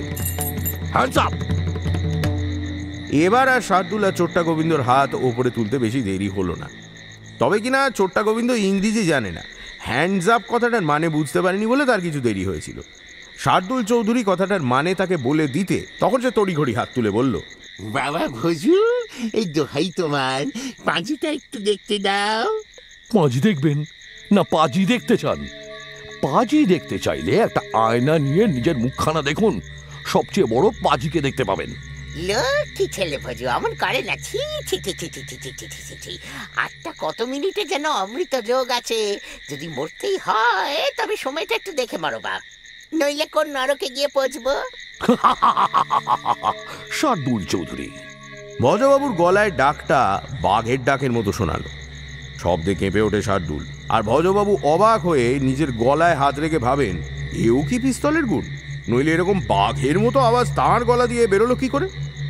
পিস্তলটার গায়ে তিনি আদর করে একবার হাত বোলালেন। শুনুন শার্দুল বাবু আর গোবিন্দ বাবু, আপনাদের পাপের প্রায়শ্চিত্ত করতে হবে। গোবিন্দ বাবু, আপনি সুদখোর, বন্ধকি মহাজন, মানবতার শত্রু, পৃথিবীর পঙ্কিলতম জঘন্যতম কি জানো থাকে থাকে শার্দুল বাবু, আপনি আড্ডাবাজ, ফুর্তিবাজ, বেহিসাবি, দরিদ্রের রক্ত শোষণ করে, পৃথিবীর সম্পদ লুণ্ঠন করে, বাজারে গিয়ে নিজের ধন সম্পদের অপপ্রয়োগের দ্বারা মূল্যবানকে জঘন্যতম ঊর্ধ্বে তুলে দিয়ে যে অহমিকার ধ্বজা। বাবা, এত কথার কাজ কি? অটবস করুন 10 বার। পার্ট ভুলে গেছো? ওটাই ভুলিনি। আরো শুনতে চান? আপনাদের লজ্জা হয় না শুনতে? অটবস করুন। 8টা 15 মিনিট 39 সেকেন্ড গতে অমৃত যোগ লাগবে। বাবা ভজু, ততক্ষণ বসে না হয় বিশ্রাম করো, বসে বসে গালাগাল করো খানিকক্ষণ শুনি। বেশ বলছিলে বাবা, বেশ লাগছিল শুনতে। কথা কানে যাচ্ছে না নাকি? অটবস করতে বলেছি যে। আমি করে নিচ্ছি।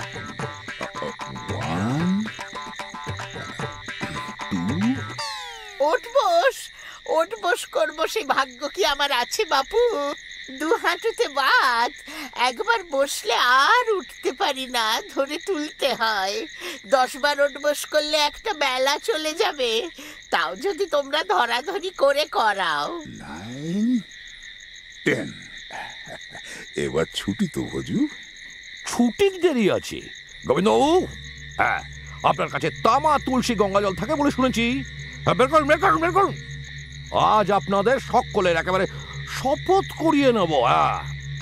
কাঠের আলমারি খুলে চোট্টা গোবিন্দ তাম্রপাত্রে গঙ্গা জল আর তুলসী পাতা বের করে হাতে নিয়ে দাঁড়ালো। ভজবাবুর পিস্তলের ইশারায় শার্দুল চৌধুরীও তাম্রপাত্রটি ছুঁয়ে দাঁড়ালো। এবার বলুন, আর কখনো টাকা ধার দিয়া সুদ লইব না, বন্ধকের কারবার করিব না, মানুষের সর্বনাশ করিয়া ধনী হইব না। আর কখনো টাকা ধার দিয়ে সুদ লইব না।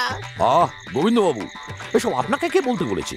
আপনি বরং সুদের কারবার ছেড়ে এবার থেকে ফুর্তি করেই টাকা উড়াবেন, বুঝলেন? আপনার সেইটাই দরকার। তাই করবো বাবা, তবে বুড়ো বয়সে কিছু মনে থাকে না। যেসব শপথ করালে তা মনে থাকলে হয়। ভজবাবু একটি তৃপ্তির হাসি হেসে বেরিয়ে এলেন। এবার যাবেন বাজারে। কানাই মাছওয়ালাটিকে ঢিট করতে না পারলে সুখ নেই। বিকেলের বাজারে গিয়ে শুনলেন আজ কানাইয়ের কালী পুজো। বাজার থেকে বেরিয়ে তিনি সোজা শহরের উত্তর দিকে যাওয়ার রাস্তায় পড়লেন, আর এসে পড়লেন এই কালী মন্দিরে কানাইয়ের আখড়ায়। ডাকাতরা খুব চিল্লামিল্লি করছে, তাদের আনন্দ আর ধরে না। পুজো হয়ে গেছে, বলির পাঁটা কাটাকুটি করে মস্ত কড়াইয়ে কাঠের জালে রান্না চেপে গেছে। গোটা 25 মশাল জ্বলছে চারধারে, চারিদিকটা আলোয় আলো। এদিকে মাংসের গন্ধে ভজবাবুর হঠাৎ মনে পড়ে গেল আজ এই দুপুরের পর এ পর্যন্ত তার কিছুই খাওয়া হয়নি, বড্ড খিদে পেয়ে গেছে। তার উপর বাঁশঝাড়ে হাজার হাজার মশা পিনপিন করে উড়ে এসে ছেঁকে ধরেছে তাকে। ইচ্ছে ছিল ডাকাতদের ওপর আরও কিছুক্ষণ নজর রাখবেন। ওরা যখন ডাকাতিতে বেরোবে ঠিক তখন গিয়ে জমের মতো পিস্তল হাতে মুখোমুখি হবেন, কিন্তু খিদে আর মশার জ্বালায় ভজবাবু আর থাকতে পারলেন না। তোর বাবা, আহাম্মক মশাগুলো তো পিস্তলের মর্ম বোঝে না যে ভয় পাবে। আমি বরং তাড়াতাড়ি ডাকাতগুলোকে শিক্ষা দিয়ে একদম বাড়ি ফিরে গিয়ে 4টি পেট ভরে ভাত খাই। উফ, সারাদিন বড্ড ধকল গেছে। এই ভেবে ভজবাবু র্যাপারটা ভালো করে জড়িয়ে নিয়ে পিস্তলটা বাগিয়ে এগিয়ে এলেন। খবরদার, খবরদার, হ্যান্ডস আপ, সবাই হাত তোলো। ভজবাবুর সেই চেঁচানি আর গুলির শব্দে ডাকাতদের মধ্যে প্রথমটা এক প্রচণ্ড আতঙ্ক দেখা দিল। ভোরকে গিয়ে সবাই এদিক সেদিক পাঁই পাঁই করে পালাতে লাগলো। একটা মোটা ডাকাত মাংসের ঝোল হাতায় তুলে নুন ঝাল পরীক্ষা করছিল, সে তাড়াহুড়োয় পালাতে গিয়ে ফুটন্ত মাংসের কড়াইয়ের মধ্যে একটা পা ডুবিয়ে দিল। তারপর বাবারে গেছিরে বলে লেংচে লেংচে খানিক দূরে গিয়ে পড়ল। কানাই দায়ে ধার দিচ্ছিল। আচমকা ভজবাবুর মূর্তি আর পিস্তলের শব্দে সে মনে করলো পুলিশ এসেছে। সে হাঁটু গেড়ে বসে খুব অভিমানের সুরে হাত জোর করে বলল, মাগো, এইসব কি ঠিক হচ্ছে পুলিশ সাহেবদের? আজ সকালেই দুশের বড় বড় কই মাছ দারোগাবাবুদের বাড়িতে পৌঁছে দিয়ে এসেছি, তবু এই মন্দিরে এসে জুলুম কেন? নিরালয়ে বসে কয়েকজন ভক্ত মায়ের পুজো করছে, তার মধ্যে এসে এই হুজ্জুতের কোনো মানে হয়? কিন্তু ভজবাবুর কানে সেসব কথা যাচ্ছে না। ডাকাতদের পালাতে দেখে তার সাহস দ্বিগুণ বেড়ে গেছে। সল্লাসে তিনি লাফাতে লাগলেন। সব বেটাকে মেরে ফেলবো, খুন করবো, তারপর ফাঁসিতে ঝোলাবো। আজ তোরই একদিন কি আমারই একদিন। টাকডুম টাকডুম টাকডুম। ওরে ওরে ও কানাই, পাখণ্ড, কোথায় তুই গেলি? ভজবাবু, ভজবাবু, কানাই এবার রোজ তো নিজের ক্ষতি করে আপনাকে কম দামে মাছ দি ভজবাবু।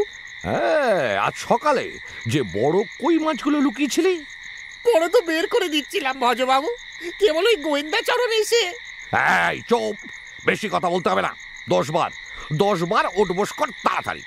কানাই খুব বাধ্য ছেলের মতো ওঠবোস করতে যাচ্ছিল, কিন্তু তার আর দরকার হলো না। কোথা থেকে একটা মাছ ধরার জাল উড়ে এসে ভজবাবুকে আপাদ মস্তক মুড়ে ফেলল। হ্যাঁচকা টান খেয়ে ভজবাবু চাতালে গড়াগড়ি। মাছের জালে দড়িটা হাতে নিয়ে ডাকাতদের মেজ সর্দার সেই সুন্দরপানা ছেলেটা। ওরে তোরা সবাই আয়, লোকটাকে ধরেছি। আজ বড় করে পুজো হবে ফের, আর সেই পুজোতে নরবলি হবে।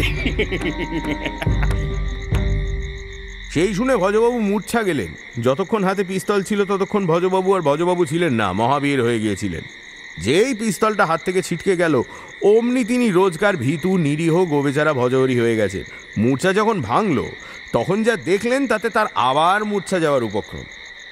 দেখেন ডাকাতরা আবার সব জমায়েত হয়েছে, চারিদিকে মহা উল্লাস চলছে। তিনি টের পেলেন তার হাতটা পিছমোড়া করে বাঁধা, গলাটা হাঁড়ি কাঠে আটকানো, আর ঢাক আর কাঁশিতে কারা যেন বলির বাজনা বাজাচ্ছে। এই খোঁচড়া বাজারুটার জন্য আর মাছ বেচে সুখ ছিল না। আজ এটাকে নিকেশ করতেই হবে। পুরকসাই, লাল টিকা কপালে দিয়ে যান।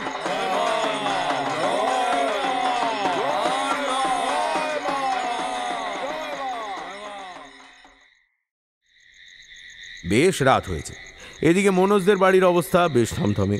হারানো ছবিটা পাওয়া যায়নি বলে রাখোবাবু প্রচণ্ড রেগে গিয়েছিলেন বটে, কিন্তু সন্ধেবেলার পর যেসব খবর এসেছে তাতে তার রাগ জল হয়ে প্রচণ্ড ভয় ঢুকে গেছে মনে। প্রথমেই থানা থেকে একদল সেপাই নিয়ে দারোগা নিশিকান্ত এসে হাজির। ভারী কড়া দারোগা, সবাই তাকে সমঝে চলে। সন্ধেবেলা এসেই তিনি বাইরে থেকে হাঁক ছাড়লেন। ভজবাবু, আমরা বাড়িটা ঘিরে ফেলেছি। হ্যাঁ, পালাবার চেষ্টা করবেন না বা গুলি ছুড়বেন না। যদি গুলি ছোড়েন তবে আমরাও ছুড়ব, বুঝতে পেরেছেন? যদি পালান তো আমরাও পালাবো, মানে আমরা আপনাকে ধাওয়া করে ধরে ফেলবো। হ্যাঁ, কোনো চালাকি করার চেষ্টা করবেন না। দারোগার হাঁক ডাক শুনে বাড়ির সবাই হন্তদন্ত হয়ে বেরোলো। দুঃখবাবু মনোজ, সরোজ আর পুতুলকে পড়াচ্ছিলেন। গণেশবাবু এক মনে একটা তান ধরেছেন। পুলিশের বুটের আওয়াজ আর গলার দাপট শুনে দুঃখবাবু তাড়াতাড়ি উঠে সরোজ, মনোজ আর পুতুলকে নিয়ে ভেতর বাড়ি যেতে চাইলেন। গণেশবাবুরও সুরটা কেটে গেল। বাড়িতে পুলিশ এসেছে টের পেয়ে তিনি তানপুরাটা বগলে নিয়ে তাড়াতাড়ি বেরিয়ে পড়লেন। ইচ্ছে পালিয়ে যান, কিন্তু বেরোতেই বাগানের ফটক থেকে একেবারে মুখের ওপর একটা টর্চের আলো এসে পড়ল। সেই আলোতে একটা রাইফেলের নল বা পুলিশের লাঠি যা হোক একটা বস্তু দেখাও গেল। নিশি দারোগা হুঙ্কার দিলেন, বন্দুক ফেলে দিয়ে হাত তুলুন, হ্যান্ডস আপ। বন্দুক নয়, বন্দুক নয়, তানপুরা। ছাতার মাথা, তানপুরাটাই ফেলুন। কি হয়েছে, কি হয়েছে? এসব কি নিশি বাবু? আপনার ভাই ভজহরি বাবুর নামে ওয়ারেন্ট আছে। ও ওয়ারেন্ট? মানে কিসের ওয়ারেন্ট? কজন মার্ডারারকে ঘরে লুকিয়ে রেখে আর ভান করবেন না রাখো বাবু। দয়া করে ওর পিস্তলটা কেড়ে নিয়ে হাত দুটো ভালো করে বেঁধে আমাদের কাছে এনে দিন। কার পিস্তল? কে মার্ডারার? কাকে বাঁধবো? আরে দূর বাবা, সবই তো জানেন রাখো বাবু, কেন অভিনয়টা করছেন বলুন তো? ভদ্রবেশে এত বড় খুনি এতদিন ঘুরে বেড়াচ্ছিল, কেউ টেরই পায়নি। কত দারোগাই তো এ শহরে এর আগে এসছে, কেউ ধরতেও পারেনি।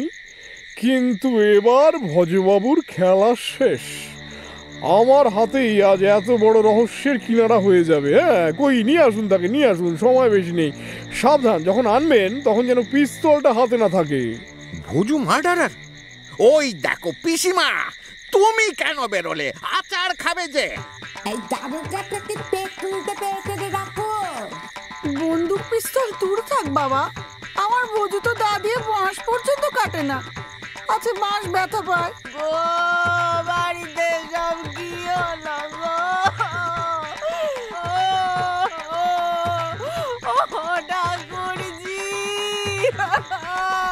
চুপ কর তো কিদমিরিয়া। দুঃখবাবু পড়ার ঘরের দরজায় খিল এঁটে জানলা দিয়ে দৃশ্যটা দেখছেন।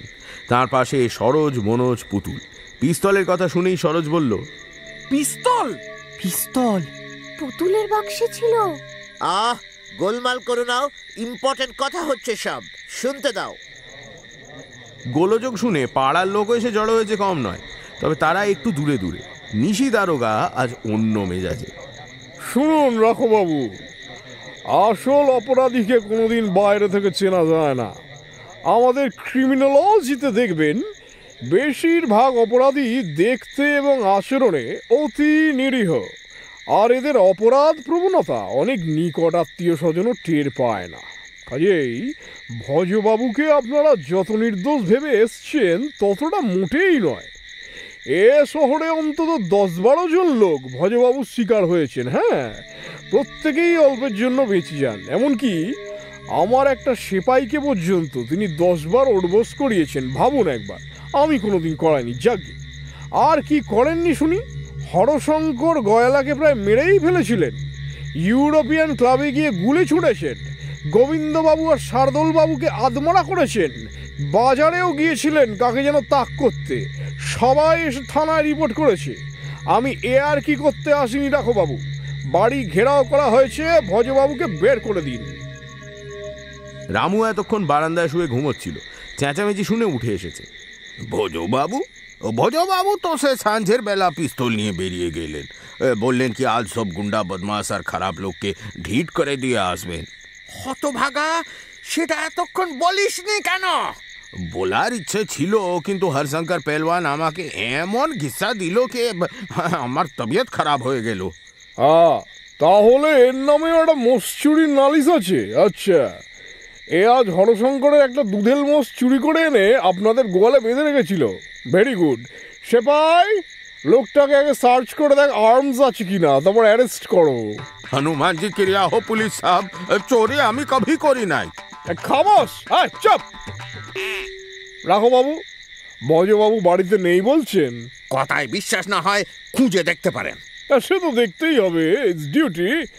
তবে আমার ভয় হচ্ছে এখনো যদি না ফিরে থাকেন তবে এর মধ্যে নিশ্চয়ই অন্য কোথাও আরো কয়েকজনকে খুন করছেন বা করেছেন অলরেডি ভজবাবু। না না, সে তো মশা মারতেও মানা করে। দেখো বাবা দারোগা, সাজ করার সময় জুতো পরে ঘরে ঢুকতে পারবে না বলে দিচ্ছি। তোমার সেপাইদের জুতো খুলতে বলো। এই রাতে গোবর ছড়া দিয়ে মরবো নাকি? সে হবে না। এদিকে তখন ডাকাতে কালী বাড়িতে ভজবাবু হাঁড়ি কাটে পড়ে আছে। একটা জোয়ান ডাকাত রামদা হাতে দাঁড়িয়ে। বাজনাদাররা বলির বাজনা বাজিয়েই চলেছে। দৃশ্যটা সহ্য করতে পারছেন না ভজবাবু। কয়েকবার অজ্ঞান হয়ে যাওয়ার চেষ্টা করলেন, কিন্তু ইচ্ছে করে তো আর অজ্ঞান হওয়া যায় না। সেটা বুঝে তিনি মা কালীকে ডাকতে লাগলেন। মা গো মা, আমাকে অজ্ঞান করে দাও মা।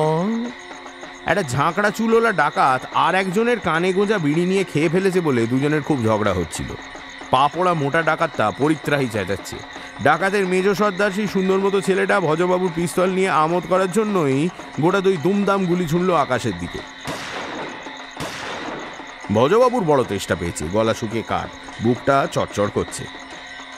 জল জল তেষ্টা পেয়েছে, একটু জল। চুপ, যার বলি হবে তার আবার অত কথা কি? আর একটু পরেই সব খিদে তেষ্টা মিটে যাবে। চাইছে দে না একটু। ওরে আর কতক্ষণ খাড়া তুলে দাঁড়িয়ে থাকবো? তোদের আর কতক্ষণ লাগবে? বলি দিবি বলে লোকটাকে ফেলে রেখেছিস, লোকটার কষ্ট হচ্ছে না? বিড়ি চোর ডাকাতি ঘটিতে করে জল আনছিল।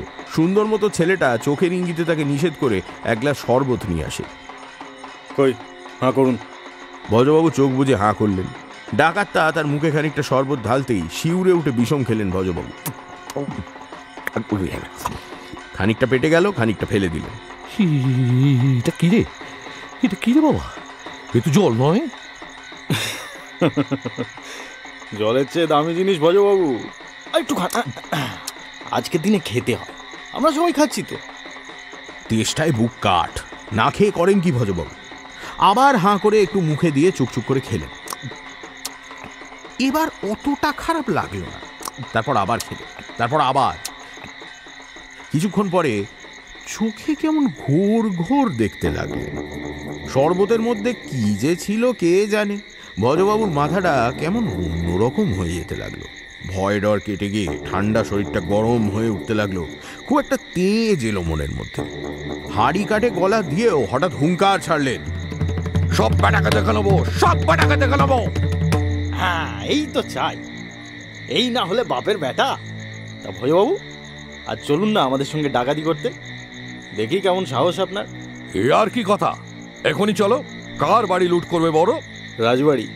আরে দূর দূর, রাজবাড়িতে আছে কি? একটা ওই ঘুঁটের পাহাড় আর নোটে শাকের জঙ্গল। রাজাদের কি আর সেদিন আছে? লুটবে তো চলো না একটা ব্যাংক লুট করি। আজ আমরা রাজবাড়ি লুট করব ঠিক করেছি। সেখানে মাটির নিচে অনেক টাকা আছে। ভয় পাবেন না তো ভজবাবু? ভয়? ভজরি কখনো কাউকে ভয় করে না, আর ভয় কি জিনিস সেটা জানেও না।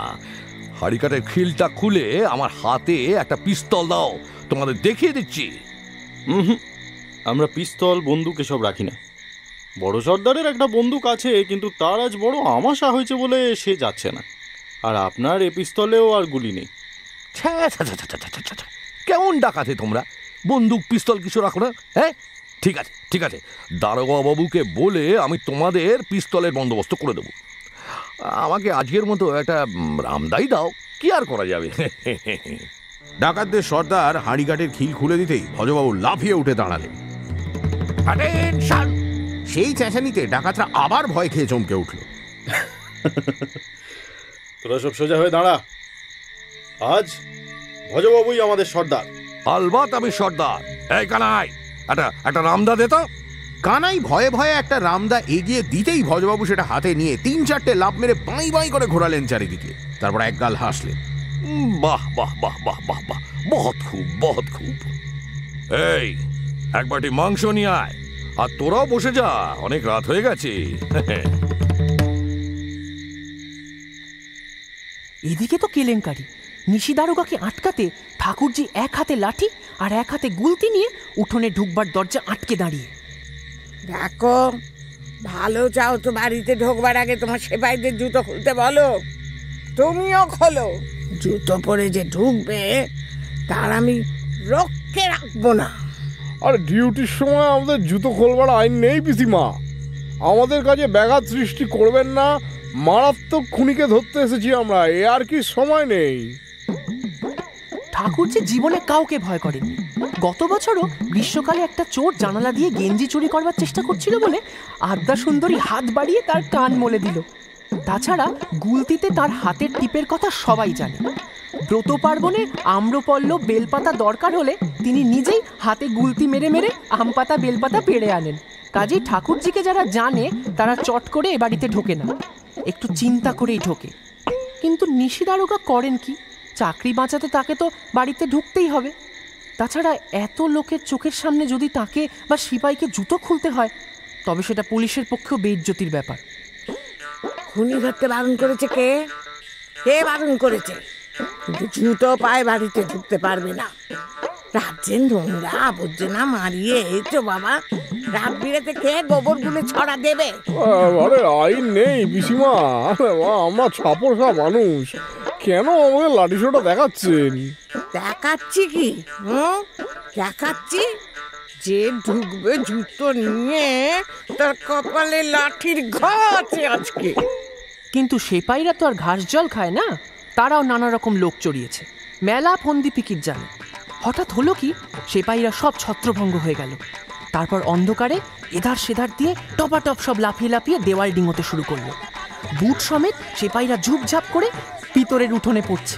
ঠাকুরজি মহা খাপ্পা হয়ে ছোটাছুটি করে হাতের কাছে যাকে পাচ্ছেন তাকেই ফটাফট লাঠি লাগাচ্ছেন। কিন্তু একা তিনি কতজনের সঙ্গে পেরে উঠবেন?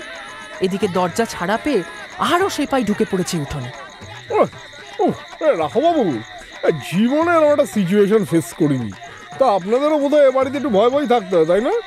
ওরকম ডেঞ্জারাস পিসিমা আর মার্ডারার ভাই থাকলে তো মহা বিপদের কথা মশাই। কোথাও কিছু একটা গন্ডগোল হচ্ছে নিশি বাবু। আর সে তো হচ্ছেই, খুব গন্ডগোল হচ্ছে। আমি যতই শান্তি চাইছি ততই অশান্তি এসে কপালে জুটছে, বিরাট গন্ডগোল হচ্ছে।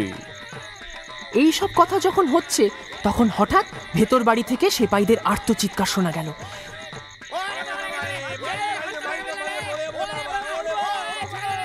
ঝপাঝপ দেওয়াল ডিঙে সেপাইরা এপাশে পড়ে পালাচ্ছে দেখে নিশি দারোগাও হঠাৎ চেঁচাতে লাগলেন, ও বাবা রে, ও মাগো, ওর বাবারা পড়ে গেলাম, হুজুর বাবা, ও বাবা ছেড়ে দে, ও বাবা চলে যাচ্ছি। আহা, আপনি চেঁচাচ্ছেন কেন? আপনার তো কিছু হয়নি। ও নিশি বাবু, হয়েছে কি, বাইরে যখন এত সব কাণ্ড চলছে তখন বৈজ্ঞানিক হারাধন তার গবেষণাগারে গবেষণার কাজে মগ্ন হয়েছিল। চারিদিকের এত হইচই তার কানেও যায়নি। ওদিকে মনোজ সরোজ আর পুতুল যখন দেখলো ঠাকুরজির সঙ্গে পুলিশের মহা হাঙ্গামা বেঁধেছে আর পুলিশ জোর করে ঘরে ঢুকছে, তখন তিনজন আর থাকতে পারল না। দরজা খুলে দুধদার তিন ভাই বোনে অন্ধকারে বাগান পেরিয়ে সোজা গিয়ে হাজির হলো ছোট কাকার ল্যাবরেটরিতে। হারাধনের ল্যাবরেটরি দেখলে তাক লেগে যায়। সেখানে কি নেই? বাগানের দিক থেকে ঢুকলে প্রথমেই পড়বে বিরাট একটা উদ্ভিদ ঘর। কাঁচের শাসি দেওয়া এই ঘরটায় নানান ধরনের টবে কিম্ভূত সব গাছপালা, তাতে চা গম অর্থাৎ চাল প্লাস গম, লামড়ো অর্থাৎ লাউ প্লাস কুমড়ো ইত্যাদি আরও অনেক গাছ রয়েছে। এ ঘর পেরোলে একটা অন্ধকার মতো ঘর, চামসে গন্ধে সেখানে টেকা দেয়।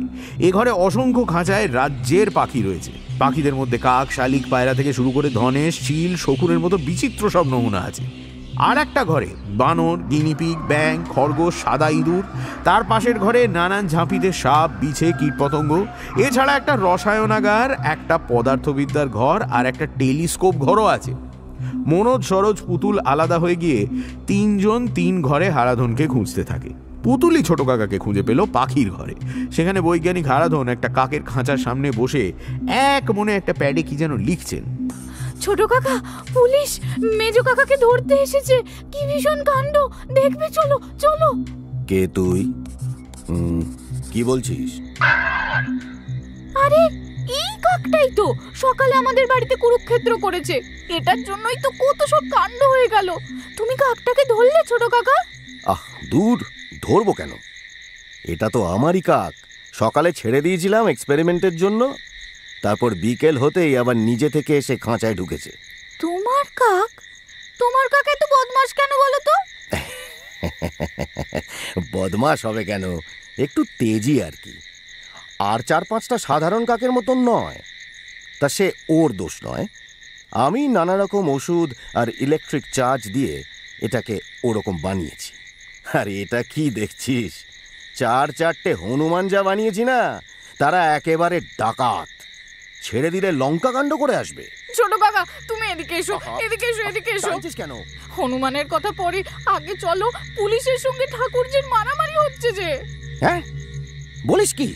শুধু তাই বুঝি? পুলিশ আবার মেজো কাউকে ধরে নিয়ে যেতে এসেছে। যা বিচ্ছিরি কাণ্ড না, আমার ভীষণ কান্না পাচ্ছে। হারাধন 2 লাফে ল্যাবরেটরি পার হয়ে উঠোনের দিকে দরজা খুলে দেখে বাস্তবিক সারা উঠোন জুড়েই তাণ্ডব শুরু হয়েছে। পাঁচিল টপকে টপকে সব সিপাহীরা উঠোনে নামছে আর ঠাকুরজি প্রকাণ্ড লাঠি নিয়ে তাদের তাড়া করছে। কিন্তু তারা কাবাডি খেলোয়াড়ের মতো ঠাকুরজির লাঠির নাগাল এড়িয়ে এড়িয়ে দৌড়ে দৌড়ে লাফিয়ে ঘুরে বেড়াচ্ছে চারিদিকে। ডাকাত ডাকাত, ওরে তোরা পুলিশে খবর দে, ডাকাত পড়েছে।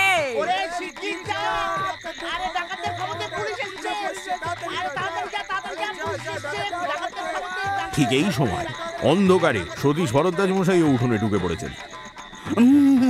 এরা ডাকাত নয়, এরা হলো পুলিশ। আপনি বরং ডাকাতদের ডাকুন, নইলে পুলিশদের ধরবে কে?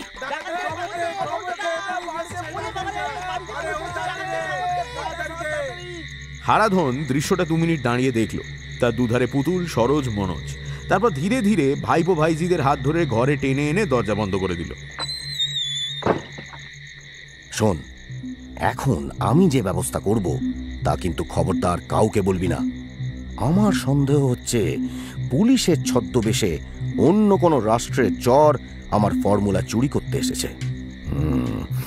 এদের শিক্ষা দেওয়া দরকার। ছোট কাকা গট গট করে গিয়ে তার জীবজন্তুর ঘরে ঢুকলো। সঙ্গে আমরা 3 জন। ঘরের একেবারে কোণের দিকে 4টে বিশাল খাঁচা, সেগুলোর চারিদিকে চটের পর্দা ফেলা। ছোট কাকা গিয়ে খাঁচার পা তুলে দিল। ভিতরের দৃশ্য দেখে আমরা তো হাঁ। আমরা তাড়াতাড়ি ছোট কাকার গা ঘেঁষে দাঁড়ালাম। খাঁচার ভিতরে 4টে বিশাল চেহারার হনুমান। এত বড় হনুমান যে থাকতে পারে তো জানাই ছিল না। দাদা বলে উঠল, ওটা তো গরিলা না, ওটা বন মানুষ। না, হনুমান, তবে বড়, বিশাল বড়। এ হচ্ছে গরিমান। বুঝেছি, খানিকটা গরিলা, খানিকটা হনুমান, তাই না ছোট কাকা? তবে ওষুধ দেওয়া হনুমান আর পিটুইটারি গ্ল্যান্ডের কারসাজি। তোরা দৌড়ে গিয়ে বাড়ির লোকজনকে সব ঘরে ঢুকে যেতে বল।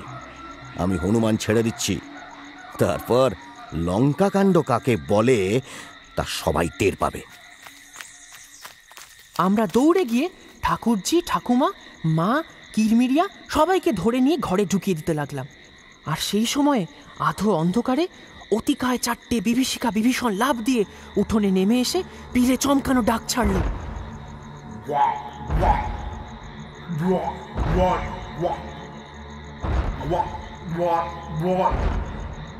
সে ডাক শুনলে রক্ত জল হয়ে যায়। সে চেহারা দেখলে ভিড়মি খেতে হয়। কিন্তু তার চেয়েও বড় কথা হলো, তারা এক একটা পুলিশকে মেইনটি ইঁদুরের মতো এক এক হাতে তুলে যখন এধার ওধার ছুঁড়ে ফেলছিল, তখন তাদের এলেম দেখে সবাই তাজ্জব। প্রথমটায় পুলিশরা ব্যাপারটা বুঝতেই পারেনি। একজন আবার একটা হনুমানকে জড়িয়ে ধরেছিল খুনিকে ধরেছে ভেবে। তারপরেই দেখা গেল সে মহাশূন্যে উড়ে পাঁচিলের ওধারে গিয়ে পড়ল। একজন পুলিশ গিয়ে পড়ল টিনের চালে, আর হনুমানদের একজন 2টো পুলিশকে 2 বগলে নিয়ে মহানন্দে এক চক্কর নাচ নেচে নিল। ঠাকুরমশাই ঘরের জানলা দিয়ে সে দৃশ্য দেখছিলেন। আদ্যা দিদির ডাকের গুণ আছে। এই যে দেখছি 4-4টে পালোয়ান ডাকাত। না না, ডাকাত তো নয়, সর্বনাশ, এই যে স্বয়ং রামচন্দ্রের ভক্ত। ও আদ্যা দিদি, কলিকালে 2 পাতা বিজ্ঞান পড়ে ম্লেচ্ছরা ধর্ম মানতে চায় না, কিন্তু নিজের চোখে সবাই এসে দেখুক ভক্তের বিপদের সময় ভগবান তার অনুচর পাঠান কিনা। ওই দেখো সবাই, 2 চোখ ভরে চেয়ে দেখো, স্বয়ং রাম ভক্ত হনুমানেরা এসেছেন। আহা, কি করাল বিশাল চেহারা, কি সাংঘাতিক গায়ের জোর। জয় বাবা হনুমানের জয়, জয় বাবা হনুমানের জয়। जय बजरंगबली, जय महावीर हनुमान जी की, जय श्री राम, जय जानकी मैया जी की। সেই বিশাল হনুমানের মারমূর্তি দেখে পুলিশরা দিকবিদিক জ্ঞান শূন্য হয়ে দুদ্দার দৌড়ে পালাচ্ছে। মুহূর্তের মধ্যে সব ফর্সা, খালি উঠোনে হনুমানগুলো লাফাচ্ছে। ঠাকুরজি তাড়াতাড়ি ঠাকুর ঘর থেকে 1 কাঁদি কলা নিয়ে উঠোনে ছুঁড়ে দিলেন। খাও বাবারা, খাও খাও খাও খাও। ছোট কাকা দরজার আড়াল থেকে সাংকেতিক শীষ দিতেই হনুমানগুলো কলার কাঁদি নিয়ে চোখের পলকে ল্যাবরেটরিতে ঢুকে গেল। বাইরে নিশি দারোগা, বাবা, দুঃখবাবু, গণেশবাবু বা পাড়ার লোকজন কেউ কিছুই বুঝতে পারলেন না যে কাণ্ডটা কি ঘটছে। সবাই দেখলেন সেপাইরা কার যেন তাড়া খেয়ে পালাচ্ছে। একজন সেপাইও দাঁড়ালো না যাকে ধরে জিজ্ঞেস করা যায় যে ব্যাপারটা কি। সবাই পাই পাই করে ছুটে পালালো। নিশি দারোগা দু হাতে বাবাকে জাপটে ধরে চেঁচাতে লাগলেন, ওরে বাবা রে বাবা, ওরে বাবা রে ভূত, ওরে বাবা ডাকাত, ও খুনি, রাখা বাবু রক্ষে করুন, রক্ষে করুন। আর কি, আপনার সেপাইরা তো সব পালিয়েছে, আপনি আর কি করবেন? বাড়ি ফিরে যান। একা একা যাবো কি করে? মানে এতটা পথ, আবার যদি কিছু হয়। এই রঘু, যা দারোগা বাবুকে এগিয়ে দিয়ে আগে যা। বাড়ি আবার ঠান্ডা হলে রাখোবাবু সবাইকে ডেকে মিটিংয়ে বসলেন। ভোজুটার কোনো খোঁজ নেই। বাড়ির মেয়েরা বাদে সবাই লাঠি, টর্চ, হ্যারিকেন নিয়ে বেরিয়ে পড়ো। তাকে খুঁজে না আনা পর্যন্ত রহস্যটা পরিষ্কার হবে না। আর এটাও বোঝা যাচ্ছে না পুলিশরা হঠাৎ সার্চ থামিয়ে পালালো কেন। সবাই তোমরা বলছো বটে হনুমান তাড়া করেছিল, কিন্তু তাতে ঘটনাগুলো আরো জট পাকাচ্ছে। প্রশ্ন হচ্ছে হনুমানই বা এলো কোত্থেকে? হনুমানগুলোকেও খুঁজে দেখো, এ বাড়িতে তো তাদের উৎপাত ছিল না। এই কথা শুনে হারাধন খুব গম্ভীর হয়ে গেল, আর মনোজ, সরোজ, পুতুল নিজেদের মধ্যে গা টেপাটিপি করতে লাগলো। ভক্তের ডাকে স্বয়ং ভগবান তাদের পাঠিয়েছিলেন, তাদের আর কোথায় খুঁজবে? ইয়ে মানে আমার পায়ে না, উনি বাবা বড় ব্যথা, খোঁজাখুঁজিতে আমাকে বাদ দিন। উনি বাবা রে। সবাই খোঁজাখুঁজিতে বেরিয়ে গেলে বাড়ির মেয়েদেরকে পাহারা দেবে, আমি বরং বাড়ি পাহারা দেব। দুঃখবাবু, গণেশবাবু, ছাত্রছাত্রীদের সামনে কোনো কাপুরুষতার দৃষ্টান্ত স্থাপন করবেন না। ভোজুকে খুঁজে না পেলে অনেক গোলমাল দেখা দেবে। আর দেরি নয়, সবাই বেরিয়ে পড়ো।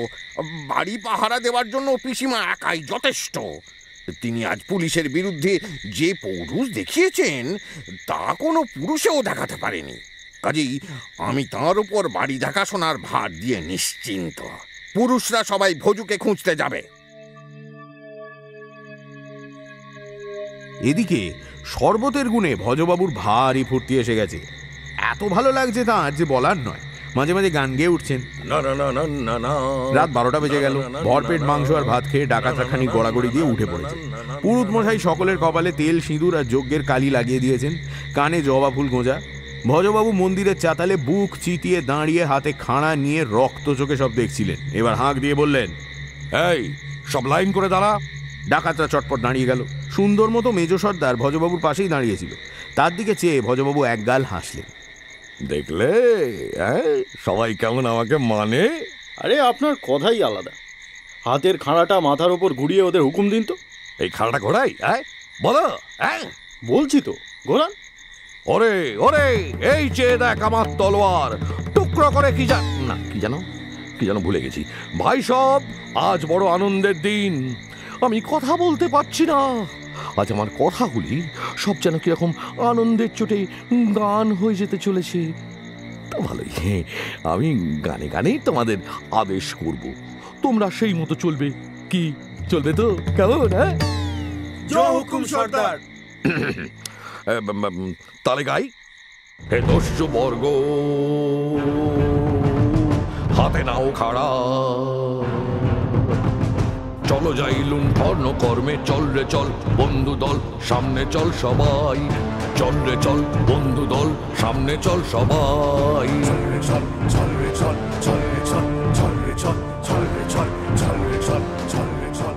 ডাকাতরা চলতে থাকে। সবার সামনে ভজবাবু খাঁড়া ঘোরাতে ঘোরাতে গাইতে গাইতে চলেছেন। সঙ্গে মেজ সর্দার। মেজ সর্দারের হাতে একটা মশাল জ্বলছে। বিঘ্ন বন্ধ খানাও খন্দ ডিঙিয়ে চল সবাই, বিঘ্ন বন্ধ খানাও খন্দ ডিঙিয়ে চল সবাই, সামনে চল সবাই, সামনে চল সবাই। ভজবাবুকে খুঁজতে বেরিয়ে বাড়ির লোকজন শহরের বিভিন্ন দিকে ছড়িয়ে পড়েছে। সরোজের হাতে একটা হকি স্টিক আর মনোজের হাতে একটা ক্রিকেটের স্টাম্প। দুজনে শহরের উত্তর ধারে চলে এসেছিল। জায়গাটা আগাছা জঙ্গলে ভরা, রাত নিশুতি। এই অঞ্চলে লোকজনের বসবাস খুবই কম। শোনা যায় এই অঞ্চলের বাসিন্দারা খুব একটা ভালো লোক নয়। দিনের বেলাতেও ভয়ে লোক এদিকে আসে না। মনোজ হঠাৎ সরোজের হাত ধরে টেনে বলে, এই দাদা, কি হলো? গান শুনছিস? হ্যাঁ তো, গানের আওয়াজটা এদিকেই আসছে।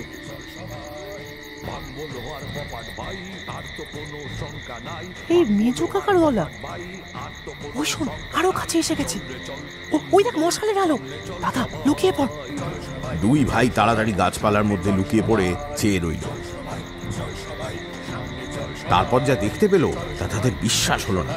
তারা দেখল ভজবাবু গান গাইতে গাইতে বিশাল একদল ডাকাত নিয়ে চলেছেন। দলটা দুই ভাইয়ের একেবারে নাকের ডগা দিয়েই যাচ্ছে। চল রে চল বন্ধু দল, সামনে চল সবাই। মেজো কাকার হাতে খাড়া। মেজো কাকার চোখ চকচক করছে। মেজো কাকার হলো কি? মনোজ হঠাৎ মেজো কাকার পাশে মশাল হাতে মেজো সর্দারকে দেখতে পেল। একটু চমকে উঠল সে, কিন্তু শব্দ করল না। বুকের ভেতর ঘোড়া চুপে যায় ওরে তোরা, সামনে রাজার বাড়ি, চল যাই তাড়াতাড়ি, বিবাদ বিসম্বাদ থামা। মেজো কাকাকে ধরে নিয়ে যাচ্ছে না, মেজো কাকাই তো ডাকাতদের নিয়ে যাচ্ছে। কিন্তু মেজো কাকার যে চোর ডাকাত আর ভূতের দারুণ ভয়। দাদা, ডাকাতদের নিয়ে মেজো কাকা রাজবাড়ির দিকে যাচ্ছে। এক্ষুনি ছোট কাকাকে খবরটা দেওয়া দরকার। অত ঝামেলায় গিয়ে কি হবে? চল, তার চেয়ে মেজো কাকাকে গিয়ে ধরলেই তো হয়। বলবো শিগগির বাড়ি চল, বাবা ডাকছে। বাবা ডাকছে শুনলেই সুরসুর করে চলে আসবে। দূর, তুই মেজো কাকাকে ভালো করে দেখিসনি? দেখলি না মেজো কাকার চোখ কেমন চকচকে, মুখটা ফোলা ফোলা, হাতে খাড়া আর গলায় গান। এই সেই মেজো কাকা নয় রে দাদা, দেখলে আমাদের চিনবেই না। আর ডাকাতরা এবার ছাড়বে কেন? চল দাদা, বাড়ি গিয়ে ছোট কাকাকে ডেকে আনি। দুই ভাই বাড়ির দিকে দৌড়তে থাকে। বাড়ির ফটকেই ঠাকুরজি, তাঁর সাদা থান, তিনি মালকোচা মেরে পড়েছেন। হাতে টর্চ, লাঠি আর কোমরে দড়ি দিয়ে বাঁধা একটা দা। ঠাকুমা উঠোনের দরজায় চুপটি করে বসে চোখের জল মুছছে। মা তাঁর পেছনে দাঁড়িয়ে। সরোজ আর মনোজ ফটকের দিকে গেল না। দুই ভাই ল্যাবরেটরিতে গিয়ে ঢুকলো। ঢুকতেই তারা দেখে হারাধন তৈরি হয়ে বেরোচ্ছে। একটা গরিম্যানকে শিকলে বেঁধে নিয়েছে হারাধন, অন্য হাতে একটা টর্চতল, মানে টর্চ প্লাস পিস্তল। এটা হারাধনের নিজের আবিষ্কার। একই সঙ্গে টর্চ এবং পিস্তলের কাজ করে। আর তার কাঁধে সেই বদমাস কাকটা বসে আছে। পাখির ঘরে পাখিগুলো খুব চেঁচাচ্ছে। ছোট কাকা, মেজো কাকা ডাকাতের দল নিয়ে রাজবাড়ি লুট করতে যাচ্ছে, তুমি শিগগির চলো। মেজদা ডাকাতের দল নিয়ে রাজবাড়ি? আর কি বললি? লুট করতে যাচ্ছে। দাঁড়া দাঁড়া দাঁড়া দাঁড়া, কানটা একটু পরিষ্কার করে নি। আবার বলতো, এবার একটু আস্তে আস্তে বল। মেজো কাকা ডাকাতের দল নিয়ে রাজবাড়ি যাচ্ছে ডাকাতি করতে। দূর বাবা, এই পাখিগুলো রাজ হলোটা কি? যাকে, হ্যাঁ রাজবাড়ি। রাজবাড়ি বললি তো? হ্যাঁ হ্যাঁ, রাজবাড়ি।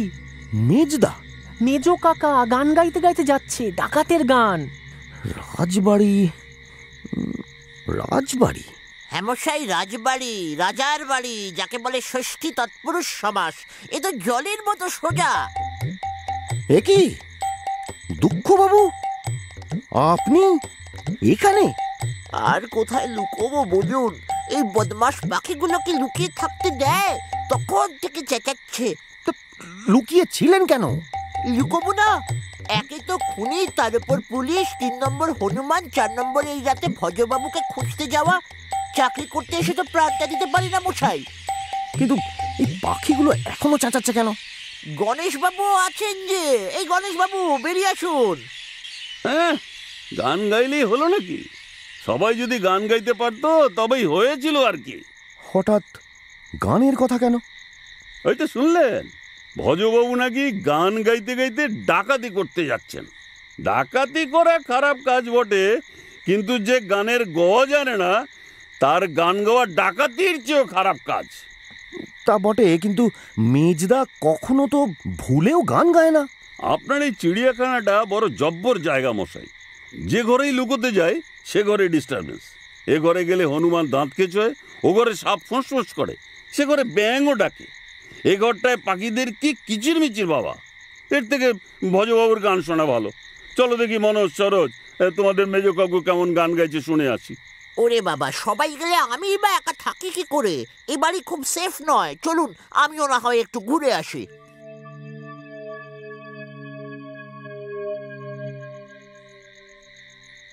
রাত্রিবেলা রাজা গোবিন্দনারায়ণের ঘুম ভালো হলো না। তার কারণ হলো, শোয়ার আগে তিনি কোমরে একটা মোটা ঘুঞ্চিতে রাজবাড়িতে যত চাবি আছে সব বেঁধে নিয়ে তবে ঘুমোতে যান। রাজবাড়ির চাবির সংখ্যা কম নয়, দেউড়ির চাবি থেকে শুরু করে ভাঁড়ারের চাবি মিলিয়ে ছোট বড় শখানেক তো হবেই।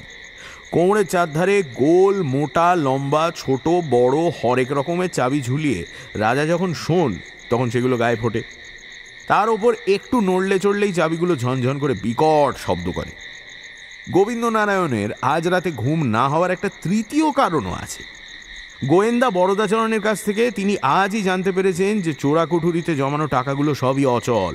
তাঁর অবশ্য বিশ্বাস হয়নি, তাই সন্ধ্যের পর তিনি চোরাকুঠুরি থেকে 2 টাকা বের করে চাকরকে বাজারে পাঠিয়েছিলেন মুড়ি কিনে আনতে। চাকর এসে টাকা 2 ফেরত দিয়ে বলেছে, দোকানদার জিজ্ঞেস করলো এই নোট দুটোয় কি উটের ছবি ছাপা আছে। গোবিন্দনারায়ণ তখন থেকে শোকমগ্ন। তার উপর হাড় হাবাতে গোয়েন্দাটা মহা জ্বালাতন শুরু করেছে তখন থেকে। আপনি আমার মাস মাইনেটা কি ওই সব টাকা দিয়ে দেবেন নাকি? আপনার মতলব তো ভালো ঠেকছে না। চুপ, একদম চুপ, কানে কাছে বব করবে না। আমি যে অনেক আশা করে কেসটা হাতে নিয়েছিলাম, শেষে কিনা অচল টাকা। তর্কে বিতর্কে রাত হয়ে যাওয়ায় বরদাচরণ আর বাড়ি ফেরেননি। সকালে রাজবাড়ির রূপোর বাসন বেচে মাইনে নেবার ভয় দেখিয়েছেন। হেসেলে রাতের খাওয়া সেরে বাইরের দরবার ঘরে ঘুমোতে গেছেন। সেই থেকে গোবিন্দনারায়ণের ঘুম নেই। চোরাকুটুরির সব টাকা অচল। গোয়েন্দা সকালবেলা রূপোর বাসন নিয়ে যাবে। ভাগ্নেটা গাওয়া ঘিয়ের লুচি খেয়ে গেল। রাত 12টার পর গোবিন্দনারায়ণ আর বিছানায় থাকতে পারলেন না। এই শীতেও বিছানাটা গরম ঠেকছে। উঠে চাবির শব্দ তুলে একটু পায়চারি করছিলেন। সে সময় শুনতে পেলেন কে যেন দেউড়ির কাছ থেকে গান গাইছে। দরজা খোলো হে, ঝটপট খোলো, দাঁড়িয়ে রয়েছি আমরা। গান গোবিন্দনারায়ণের খারাপ লাগে না। তিনি তাই ভালো করে শোনার জন্য দোতলার অলিন্দে এসে দাঁড়ালেন। আর দাঁড়িয়েই মূর্ছিত হয়ে রইলেন কিছুক্ষণ। দরজা যদি না খোলো টেনে তুলে দেবো চামড়া। রাজবাড়ি 2-4 জন বুড়ো দারোয়ান এখনো অবশিষ্ট আছে, তবে তারা সব ঘুমোচ্ছিল। গান শুনে উঠে সবাই বাইরে এসে ফটকের দৃশ্য দেখে তো একেবারে হাঁ। সব হাঁ করে দেখছিস কি? খুলে দে ফটক। একজন বুড়ো দারোয়ান চাবির জন্য রাজার কাছে দৌড়ে এলো। রাজা মূর্ছা ভেঙে উঠলেন। দুগো না আসেনি, হতভাগা গোয়েন্দাটা বসে বসে বাইরে খায়। ওটাকে ঘুম থেকে তুলে দে তো, আর দৌড়ে পেছনের ফটকে গিয়ে পুলিশে খবর দে। লাথি মেরে ভাঙবো তালা, দারোয়ান দৌড়ে পালা, বাঁচতে যদি যা। মুহূর্তের মধ্যে 40-50টা মশাল জ্বলে উঠল। সেই সঙ্গে রাজবাড়ি পুরনো মরচে পড়া ফটকে দমাদম লাথি পড়তে লাগলো। কয়েক মুহূর্তের মধ্যেই ফটক ভেঙে ডাকাতরা রাজবাড়ির মধ্যে ঢুকে পড়ল। ওদিকে নিশি দারোগা রাতে কিছু খাননি। 2 চুমুক দুধ বার্লি খেয়ে শুয়ে মা কালীর নাম করছিলেন। একটা সেপাই তার গা হাত পা টিপে দিচ্ছিল। সদ্য ঘুমটা এসেছে এমন সময় থানা থেকে লোক এসে খবর দিল রাজবাড়িতে নাকি ডাকাত পড়েছে, যেতে হবে। শুনে দারোগাবাবু দুঃস্বপ্ন মনে করে এক পাশ থেকে আরেক পাশে ভিড়ে শুলেন। কিন্তু থানার লোকটা ছাড়ে না, কেবল ডাকাটা কি করে।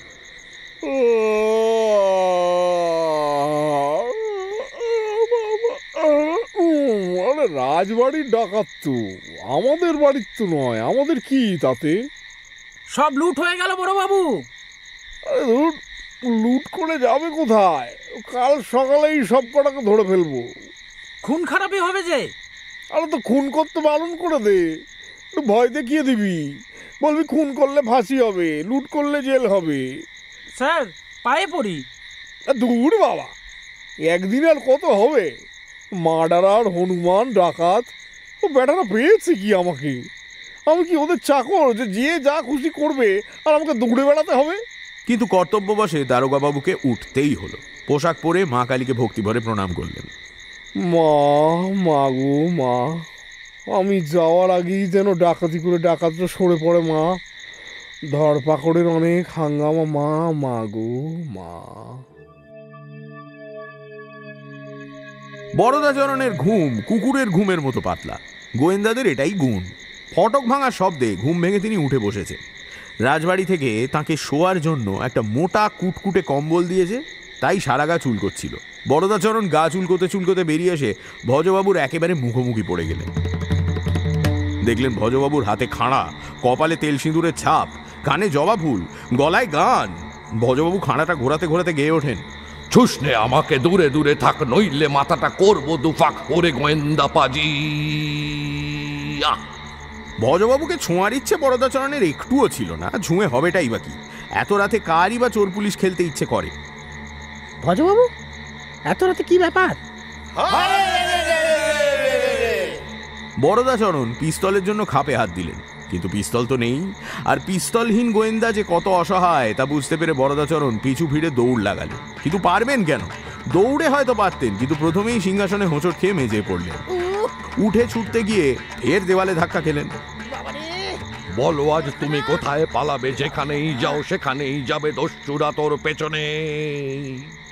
অন্ধকারে কে যেন চেঁচিয়ে বলে ওঠে, হচ্ছে না, সুর হচ্ছে না। কে বলে সুর হচ্ছে না? ডাকাতদের ধাক্কা দিয়ে গণেশবাবু ঢুকে পড়লেন। আমি বলছি, গানটাই আর কি নয় ভজবাবু, শিখতে হয়। ওটা কিরকম গান হলো শুনি? সর্বেশ্বর কারফরমার দস্যু নৃত্যনাট্য আমি নিজে ডিরেকশন দিয়েছি কতবার, শুনবেন? তাহলে শুনুন। আজ তুমি কোথায় পালাবে? কাজের সময় এমন ঝামেলা করবেন না তো গণেশবাবু। আমি এখন ডাকাতদের ডিরেকশন দিচ্ছি, বুঝলেন? সে ডিরেকশন আপনি যত খুশি দিন, তা বলে গানের অপমান আমি সহ্য করব না। বেশ করব, আবার করব। খবরদার বলে দিচ্ছি কিন্তু।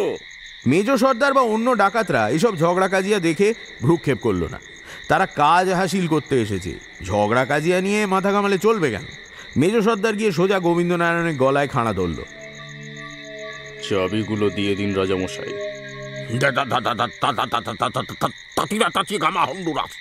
তার মানে গিমি গড়গড়ি কেরোসিন বোম। তোরা এসে শুন তো, রাজামশাই কি সব ভাষায় কথা বলছে। রাজামশাই নিজেও তা বুঝতে পারছিলেন না। তার মনে হচ্ছিল বোধহয় দৈবক্রমে তিনি স্বপ্নাদ্য কোনো নতুন ভাষা শিখে ফেলেছেন। অর্থ না বুঝলেও তার মুখ দিয়ে অনবরত ওইসব কিম্ভূত কথা বেরিয়েই চলেছে। এবার তিনি বললেন,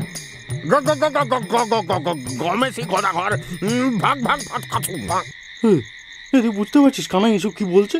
না, ঠিক বোঝা যাচ্ছে না। তেলুগু হতে পারে।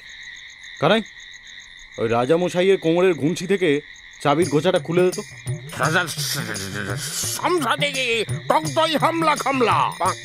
বলতে বলতেই রাজামশাই তখনও অবাক হয়ে ভাবছেন তার মুখ থেকে এসব কি কথা বেরোচ্ছে। মনে মনে তিনি যা ভাবছেন তা বুঝতে তার অসুবিধা হচ্ছে না, কিন্তু যেই সে কথা বলতে চাইছেন অমনি তার জিভ যেন বদমাইশি করে কথাগুলোকে অন্য একটা বিদঘুটে ভাষায় ট্রান্সলেট করে দিচ্ছে। যেমন তিনি এখন বলতে চাইছিলেন, বাবারা হামলা করো না, যা চাও নিয়ে যাও। এর মধ্যে যে কোত্থেকে সমাধি ঘি বা টক দই আসে তা তো বোধের অগম্য। ডাকাতরা চাবি খুলে নিয়ে রাজামশাইকে একা রেখে চলে গেল। রাজামশাই দাঁড়ানো অবস্থাতেই মূর্ছিত হয়ে রইলেন। এটা অবশ্য তার পুরনো অভ্যেস। দাঁড়িয়ে মূর্ছা যেতে তার কোনো অসুবিধেই হয় না। অন্দরমহলের একটা বড়সড় ঘরে রাজমাতা আর রানীমা দুটো পাশাপাশি ঘাটে শোন। মাঝখানে মেঝে শোয়ে রাজবাড়ির পুরনো দাসী। রাজমাতার ভালো ঘুম হয় না, মাথায় রাজ্যের চিন্তা। সারাদিন ঘুঁটে দেন, সেই ঘুঁটে শুকিয়ে পাহাড় প্রমাণ জমিয়ে রাখেন।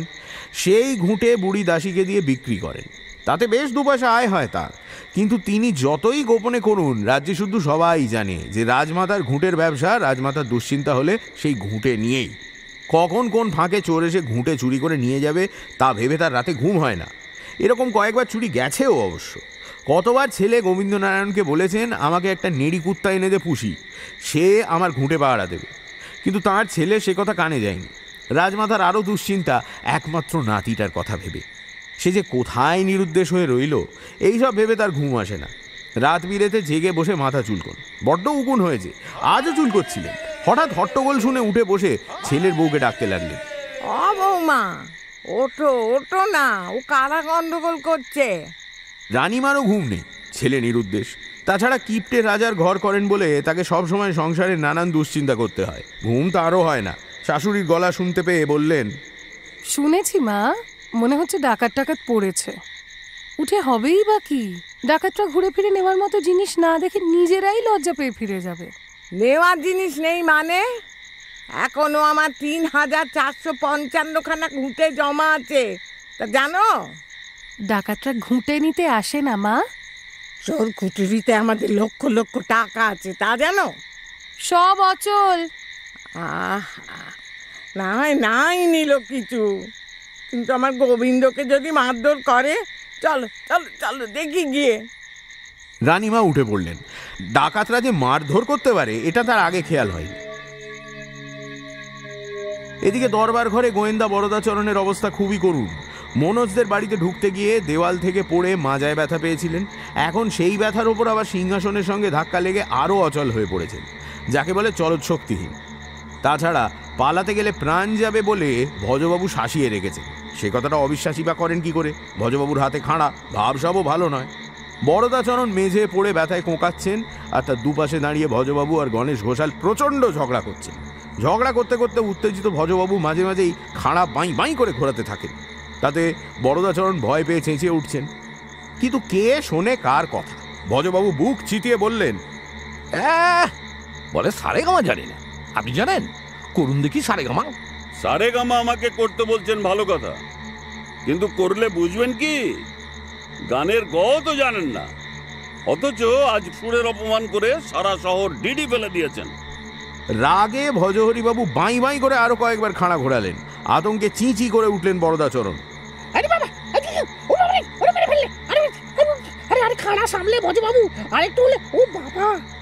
হ্যাঁ, ওই খাঁড়া ঘোরানো, পিস্তল দিয়ে ভয় দেখানো, এসবই আপনাকে মানায়, কিন্তু গান নয়। শুনুন, সা রে গা মা, কোন স্কেলে ধরেছি বলুন তো? স্কেল? গানের মধ্যে আবার স্কেল কি মশাই? এ কি হাতের লেখা নাকি যে রুল টানতে স্কেল চাই? নাকি গলার দৈর্ঘ্য প্রস্থ সমস্ত মেপে দেখবেন? বিনা বলে মুক্ত ছড়ানো। স্কেল কাকে বলে তাই যখন জানেন না, তখন আর গেয়ে হবেটা কি? তবু গানের মধ্যে যে সম্মোহনী শক্তিটা আছে, তাতে আপনার মতো অসুর লোকেরও হয়তো উপকার হতে পারে। তাই শোনাচ্ছি, শুনুন। ডাকাত দলের প্রচন্ড চেঁচামেচি, গণেশবাবুর গলা সাধা, বরদাচরণের ক্ষীণ আর্তনাদ মিলেমিশে সে এক বিটকেল কাণ্ড।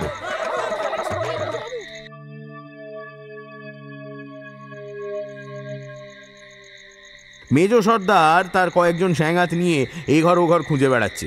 হঠাৎ একবার থমকে দাঁড়িয়ে সর্দার তার মশালটা তুলে দেওয়ালের একটা মস্ত তৈলচিত্র দেখে কানাইকে বলল, ওটা কার জানিস? কার গো? আমিও না জানি না, তবে খুব চেনা চেনা ঠেকছে। এই পুরো বাড়িটাই কেমন যেন চেনা চেনা লাগছে আমার। তবে চোর কুঠুরিটা কোথায় খুঁজে বার করে ফেলো তাড়াতাড়ি। চপ, চোর কুঠুরি করে গলা শুকাবি না তো। আমাকে সব দেখতে দে। কানাই ভয় পেয়ে চুপ করে যায়। অন্য সব ডাকাতরা যে যার নিজের কাজে ব্যস্ত। একটা লোভী ডাকাত রান্নাঘরে ঢুকে জলে ভেজানো ভাত খেতে ব্যস্ত। একজন বাসন কোসন বস্তায় ভরছে, আর একজন রাজবাড়ির যত জামা কাপড় সরাচ্ছে। চারিদিকে খুবই হই হল্লা। বড় সর্দারও তাই বলে মেজোটা ভদ্র ঘরে জন্মেছিল, তারপর 8-10 বছর বয়সে বাড়ি থেকে ভেগে পড়ে। হরিণগড় রেল স্টেশনে গাড়িতে উঠতে গিয়ে পুড়ে মাথা ফেটে যায়। সেই থেকে হারানো কথা মনে করতে পারে না। তবে সেই গাড়িতে বড় সর্দার কাশি যাচ্ছিল তীর্থ করতে। মেজ সর্দার কোন বাড়ির ছেলে তা সে নাকি বুঝতে পেরেছিল। সেই টেনে ট্রেনের মধ্যে ছেলেটাকে তুলে নেয়। মাথায় মতলব ছিল ছেলেটাকে লুকিয়ে রেখে তার বাপের কাছ থেকে মোটা টাকা আদায় করবে, কিন্তু সে আর হয়নি। বড় সর্দারের বউয়ের তো ছেলেপুলে ছিল না, সে ছেলেটাকে নিজের ছেলের মতো করে বুকে আগলে রাখলো। পাছে ছেলেটাকে তার বাবা মা কোনোদিন চিনতে পেরে দাবি করে বসে, সেই জন্য পরে বউয়ের আবদারে তীর্থ থেকে ফিরে এসে ছেলেটার বাড়ি থেকে তার সব ছবি চুরি করে নিয়ে যায়। ওদিকে বড় সর্দারের মতি ফেরানোর জন্য তার বউ তীর্থে তীর্থে ঘুরে বেড়াতো খুব, সঙ্গে সঙ্গে ছেলেটাকেও রাখতো। তা বড় সর্দারের মতিগতি ভালোর দিকেই যাচ্ছিল। কিন্তু বছর 2 আগে যেই বউ মরল, অমনি আবার পুরনো পোকা মাথায় কিলবিল করে উঠল। সর্দার আমাকে গোপনে বলেছে ছেলেটার বাবার অবস্থা এখন পড়তির দিকে, টাকা চেয়েও লাভ হবে না। তার চেয়ে ছেলেটাকে ডাকাতির তালিম দিয়ে ছেড়ে দিলে বুড়ো বয়সে 2 পয়সার মুখ দেখা যাবে। হ্যাঁ, তাহলে মেজ সর্দার কোন বাড়ির ছেলে? সে কথা সর্দার প্রাণ গেলেও বলবে না। হে, আমার তো সন্দেহ হয়। আমারও হয়, কিন্তু কথা চেপে রাখ, নইলে গোলমালে পড়বি। মেজ সর্দার রাজবাড়ির দেওয়ালে দেওয়ালে অয়েল পেন্টিং দেখে দেখে ঘুরে বেড়াচ্ছে। পেছনে ডাকাতের দল, কিন্তু তারা সর্দারের হাবভাব দেখে কিছু বুঝতে পারছে না। ছবি যদি দেখতে হয় তো পটের দোকানে গিয়ে যত খুশি দেখো, না হয় এক্সিবিশনে যাও। ডাকাতি করতে এসে ছবি দেখার কথা তারা জন্মে শোনেন। একসময় ছবি দেখা শেষ করে মেজ সর্দার গম্ভীরভাবে বললেন, কিছু বুঝলে সর্দার? চোর কুঠুরি কোথায় তা এবার জলের মতো বুঝতে পারছি। এই পূব দিকের দেওয়ালে এবং সে তৃতীয় রাজা হেরম্ব নারায়ণের ছবি। এই ছবিতে হেরম্ব নারায়ণের বাঁ হাতের কোড়ে আঙুলটা যেদিকে বেঁকে আছে সেটা হলো চোর কুঠুরিতে যাওয়ার প্রথম পথ। পথটা অন্তর্মহলে গেছে। সেখানে গোসাঘরের বাইরের দেওয়ালে পঞ্চম রাজা ভীম নারায়ণের ছবি আছে। তার ডান হাতের তর্জনী চোর কুঠুরিতে যাওয়ার দ্বিতীয় পথটা চিনিয়ে দেবে। সে পথ ধরে গেলে একটা মস্ত শোবার ঘর পাওয়া যায়। সেখানে দেওয়ালে নবম রাজা পবন নারায়ণের ছবিটা ভালো করে দেখলে দেখা যাবে যে তিনি মেঝের দিকে তাকিয়ে ভুরু কুঁচকে কি যেন খুঁজছেন। অর্থাৎ আমাদেরও মেঝেতেই খুঁজতে হবে। মেঝেটা ভালো করে খুঁজলে কয়েকটা সূক্ষ্ম চিহ্ন দেখা যাবে। সেগুলো অনেকটা তীরের ফলার মতো। সেই চিহ্ন ধরে হামাগুড়ি দিয়ে এগোলে খাটের তলায় এক জায়গায় গুপ্ত দরজা দেখা যাবে। এত সব কি করে বুঝলে গো? কে জানে কি করে বুঝলাম, কিন্তু আমার সব মনে পড়ে যাচ্ছে যেন। সর্দারের মাথা খুব পরিষ্কার। মেজ সর্দারের পিছু পিছু ডাকাতরা এগোতে লাগলো। ঠিক এই সময় একটা বিশাল কালো চেহারা একতলা থেকে এক লাফে রাজবাড়ির দোতলায় উঠে গেল। দরবারের ঘরের দরজা থেকে একটা টর্চের ঝলকানি এলো, সেই সঙ্গে গুড়ুম করে গুলির শব্দ। গণেশবাবু ভৈরবীতে চমৎকার বিলম্বিত করছিলেন। গুলির শব্দ হতেই তিনি দড়াম করে মেঝেতে পড়ে নিশ্চুপ হয়ে গেলেন। ভজবাবু খানিকটা হতভম্ব হয়ে রইলেন। ডাকাতদের কারুর বন্দুক পিস্তল নেই তিনি জানেন, তবে কি পুলিশ? সন্দেহ হতেই ভজবাবু বিপুল বিক্রমে খাড়া ঘোরাতে ঘোরাতে বীর দর্পে কবিতা আবৃত্তি করতে লাগলেন। কে যেন সতর্ক গলায় ডাকলো, ছোড়দা। আর একজন বলল, মেজ কাকু। নহি দাদা, নহি আমি মেজ কাকু। সম্মুখ সমরে আত্মীয়তা ঘোর দুর্বলতা, ছাড়োদার যাব অস্ত্রাগারে। বজবাবু, বজবাবু দোহাই আপনার, শিগগিরই শুয়ে পড়ুন যদি বাঁচতে চান। একটা লাশ পড়েছে, আপনাকেও গুলি করবে। শুয়ে পড়ুন, শুয়ে পড়ুন। এর মধ্যে হারাধন সেখানে এসে পৌঁছে গেছে। কারো লাশ পড়েনি, গুলি আমি ছাদে চালিয়েছি। হ্যাঁ, তাহলে গণেশ বাবু? ওরে আমার গোবিন্দকে তোরা কি করেছিস? ও সে ভাববেন না ঠাকুমা, রাজামশাই দাঁড়িয়ে আছেন সামনের দিকের বারান্দায়। আর আমার ঘুঁটে কাজে নন্দীবাড়ির চাকর 500 ঘুঁটে নিতে আসবে। সে ঘুঁটে দেবেন, ঘুঁটে আমরা নিই না। আমরা টাকা করি, সোনা, দামি জিনিস নেব। আপনার ঘর ছেড়ে দিন, এখন মেলা কাজ আছে আমাদের। চোর কুঠুরির গুপ্ত দরজা খুঁজে বের করতে হবে।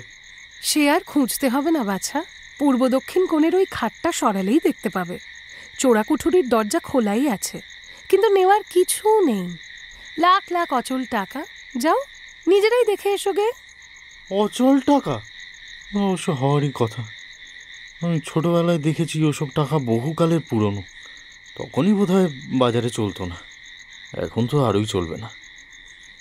ছেলেবেলায় দেখেছ মানে? তুমি কি বাবা এ বাড়িতে এসেছো কখনো? তাই মনে হচ্ছে জানেন, সবই চেনা লাগছে। তুমি একটু কাছে এসো তো বাবা, তোমার মুখখানা একটু ভালো করে দেখি। ও আমার ডাকাত ছেলেরা, তোমরা একটু মশালগুলো ভালো করে ধরো তো।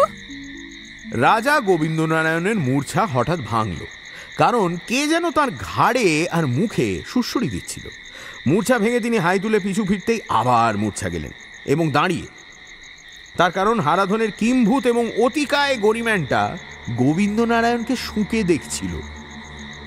গোবিন্দনারায়ণকে ওরকম স্থির হয়ে দাঁড়িয়ে থাকতে দেখে গরিম্যানটা বিরক্ত হয়ে তাকে ছেড়ে ভিতরের দিকে চলে গেল।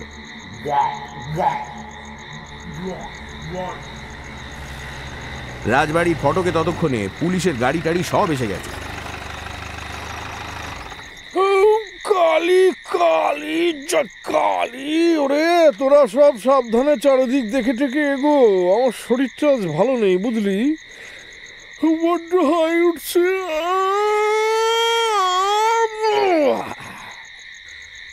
বাবা বড়বাবু, আমরা যখন জাম্বুবানের হাতে ভালোই খেলাম তখন আপনি বাইরে দাঁড়িয়ে গল্প করছিলেন।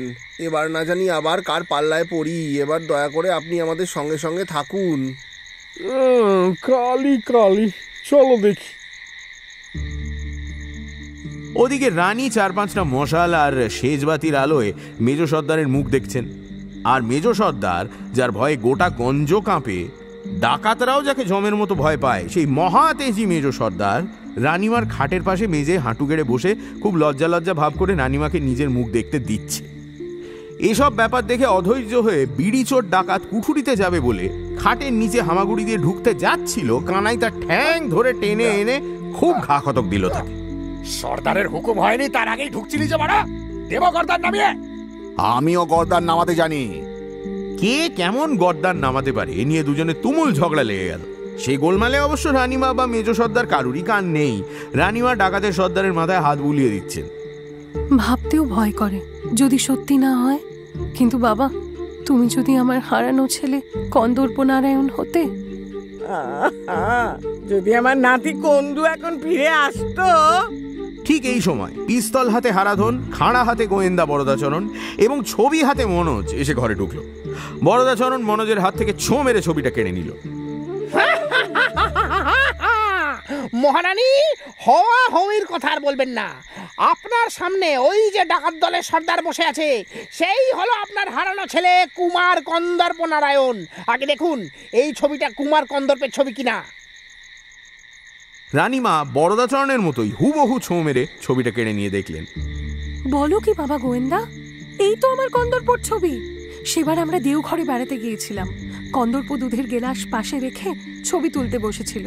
পিছনের ঘরে পর্দার আড়ালে আমি দাঁড়িয়ে দেখছি। হতচ্ছাড়া বেড়ালটা তখন কোত্থেকে এসে দুধটা খেয়ে যাচ্ছিল। হুবহু সব মনে পড়ে যাচ্ছে যে। এবার ছবির সঙ্গে ডাকাত সর্দারকে মিলিয়ে দেখুন। ওরে আমার কন্দু রে। ও তাই এত সব চেনা চেনা লাগছিল। কত বুদ্ধি খাটিয়ে যে ব্যাপারটা ধরতে পেরেছি তার বলার নয়। হ্যাঁ, বেশি বকো না। মেজ সর্দারকে রাজকুমার বলে প্রথম যে চিনতে পারে সে হলো আমার ভাইপো মনোজ। ঠিকই ঠিকই, মনোজেরও যথেষ্ট অবদান আছে। এসো মনোজ বাবা, এগিয়ে এসো। এসো। মনোজ এগিয়ে আসে। রানীমা তাকে কাছে টেনে নিয়ে আদর করেন। সবাই শোনো তোমরা, রাত এখন যতই হোক আমার ঘরে আজ অনেক ঘি আর ময়দা আছে। গতকাল আমাদের একটা তালুক থেকে জিনিসপত্র অনেক এসেছে। আমি এখন সবাইকে লুচি ভেজে খাওয়াবো। আমার ডাকাত ছেলেদের কয়েকজন চলে গিয়ে একটু ময়দা মেখে দেবে। ডাকাতরা অবস্থা বুঝে যে যার হাতের অস্ত্রশস্ত্র এদিকে ফেলে দিয়ে ভালো মানুষের মতো ব্যবহার করছিল। মেজ সর্দার যে রাজকুমার তা জানলে তারা কখনো রাজবাড়িতে ঢুকতো না। কানাই তাড়াতাড়ি এগিয়ে আসে। রাত খুব বেশি হয়নি রানীমা, মোটে 12:30। ময়দা টয়দা মাখতে আমাদের বেশি সময় লাগবে না। এই চল চল, ময়দা মাখতে হবে, চল। এই হ্যান্ডস আপ। এই তো পেয়েছি সকলকে। এই হ্যান্ডস আপ, হ্যান্ডস আপ। এই হাত তোলো, তোলো। এই কি কেউ হাত তুলছে না কেন? এই হ্যান্ডস আপ। এই আমি নিশ্চিত আলোকা বলছি। এই ডাকাত, হাত তোল, হ্যান্ডস আপ। আরে অদ্ভুত। আহা দারোগা বাবু, এখানে তো কোনো গন্ডগোল হচ্ছে না। কেন মিছিমিছি হাত তুলবে কেউ? আরে হ্যাঁ, একটা হ্যাপি এন্ডিং হচ্ছে নিশি বাবু, এখানে কোনো গন্ডগোল হচ্ছে না। ও বাবা নিশি, লুচি হচ্ছে, সবাই খেয়ে যাবে। তুমি আর তোমার লোকজনেরাও কিন্তু খেয়ে যেও। আমি সবাইকে হাত তুলতে বলেছি, সে কথা কারো কানে যাচ্ছে না নাকি? আপনার আসবার কোনো দরকারই ছিল না নিশি বাবু, আমি একাই সিচুয়েশনটা সামলে নিয়েছিলাম। এদিকে রাজামশাইয়ের মূর্ছা আবার ভেঙেছে। ভেঙেছে অন্য কিছুতে নয়, গাওয়া ঘিয়ে লুচি ভাজার গন্ধে। শিউরে উঠলেন তিনি। আবার গাওয়া ঘিয়ের লুচি? রাজামশাই, কুমার কন্দর্প নারায়ণ ফিরে এসেছেন। শিগগিরই যান, রান্নাঘরে রানীমার কোল ঘেঁষে বসে কেমন লুচি খাচ্ছেন দেখুন গে। রাজা গোবিন্দনারায়ণ খানিকটা হতভম্ব থেকে তারপর তাড়াতাড়ি রান্নাঘরের দিকে এগোলেন।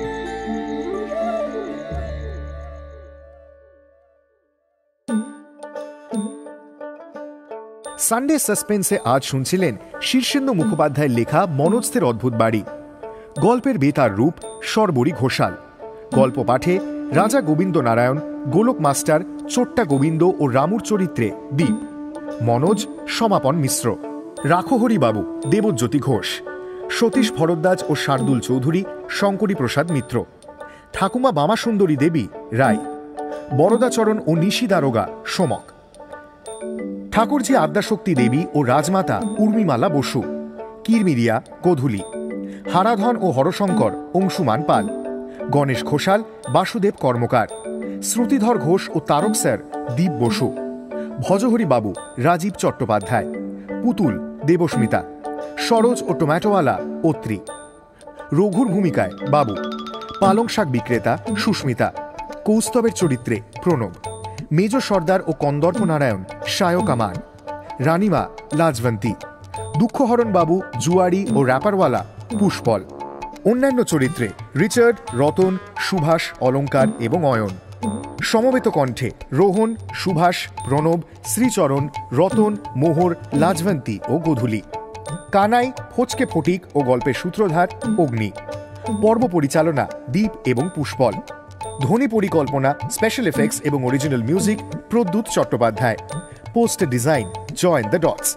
ভজহরি বাবুর গানগুলো লিখেছেন কবি নীরেন্দ্রনাথ চক্রবর্তী। শেষ হল শীর্ষেন্দু মুখোপাধ্যায়ের লেখা মনোজদের অদ্ভুত বাড়ি। আগামী সপ্তাহে আরও একটি রোমাঞ্চকর গল্প নিয়ে হাজির হবে সানডে সাসপেন্স।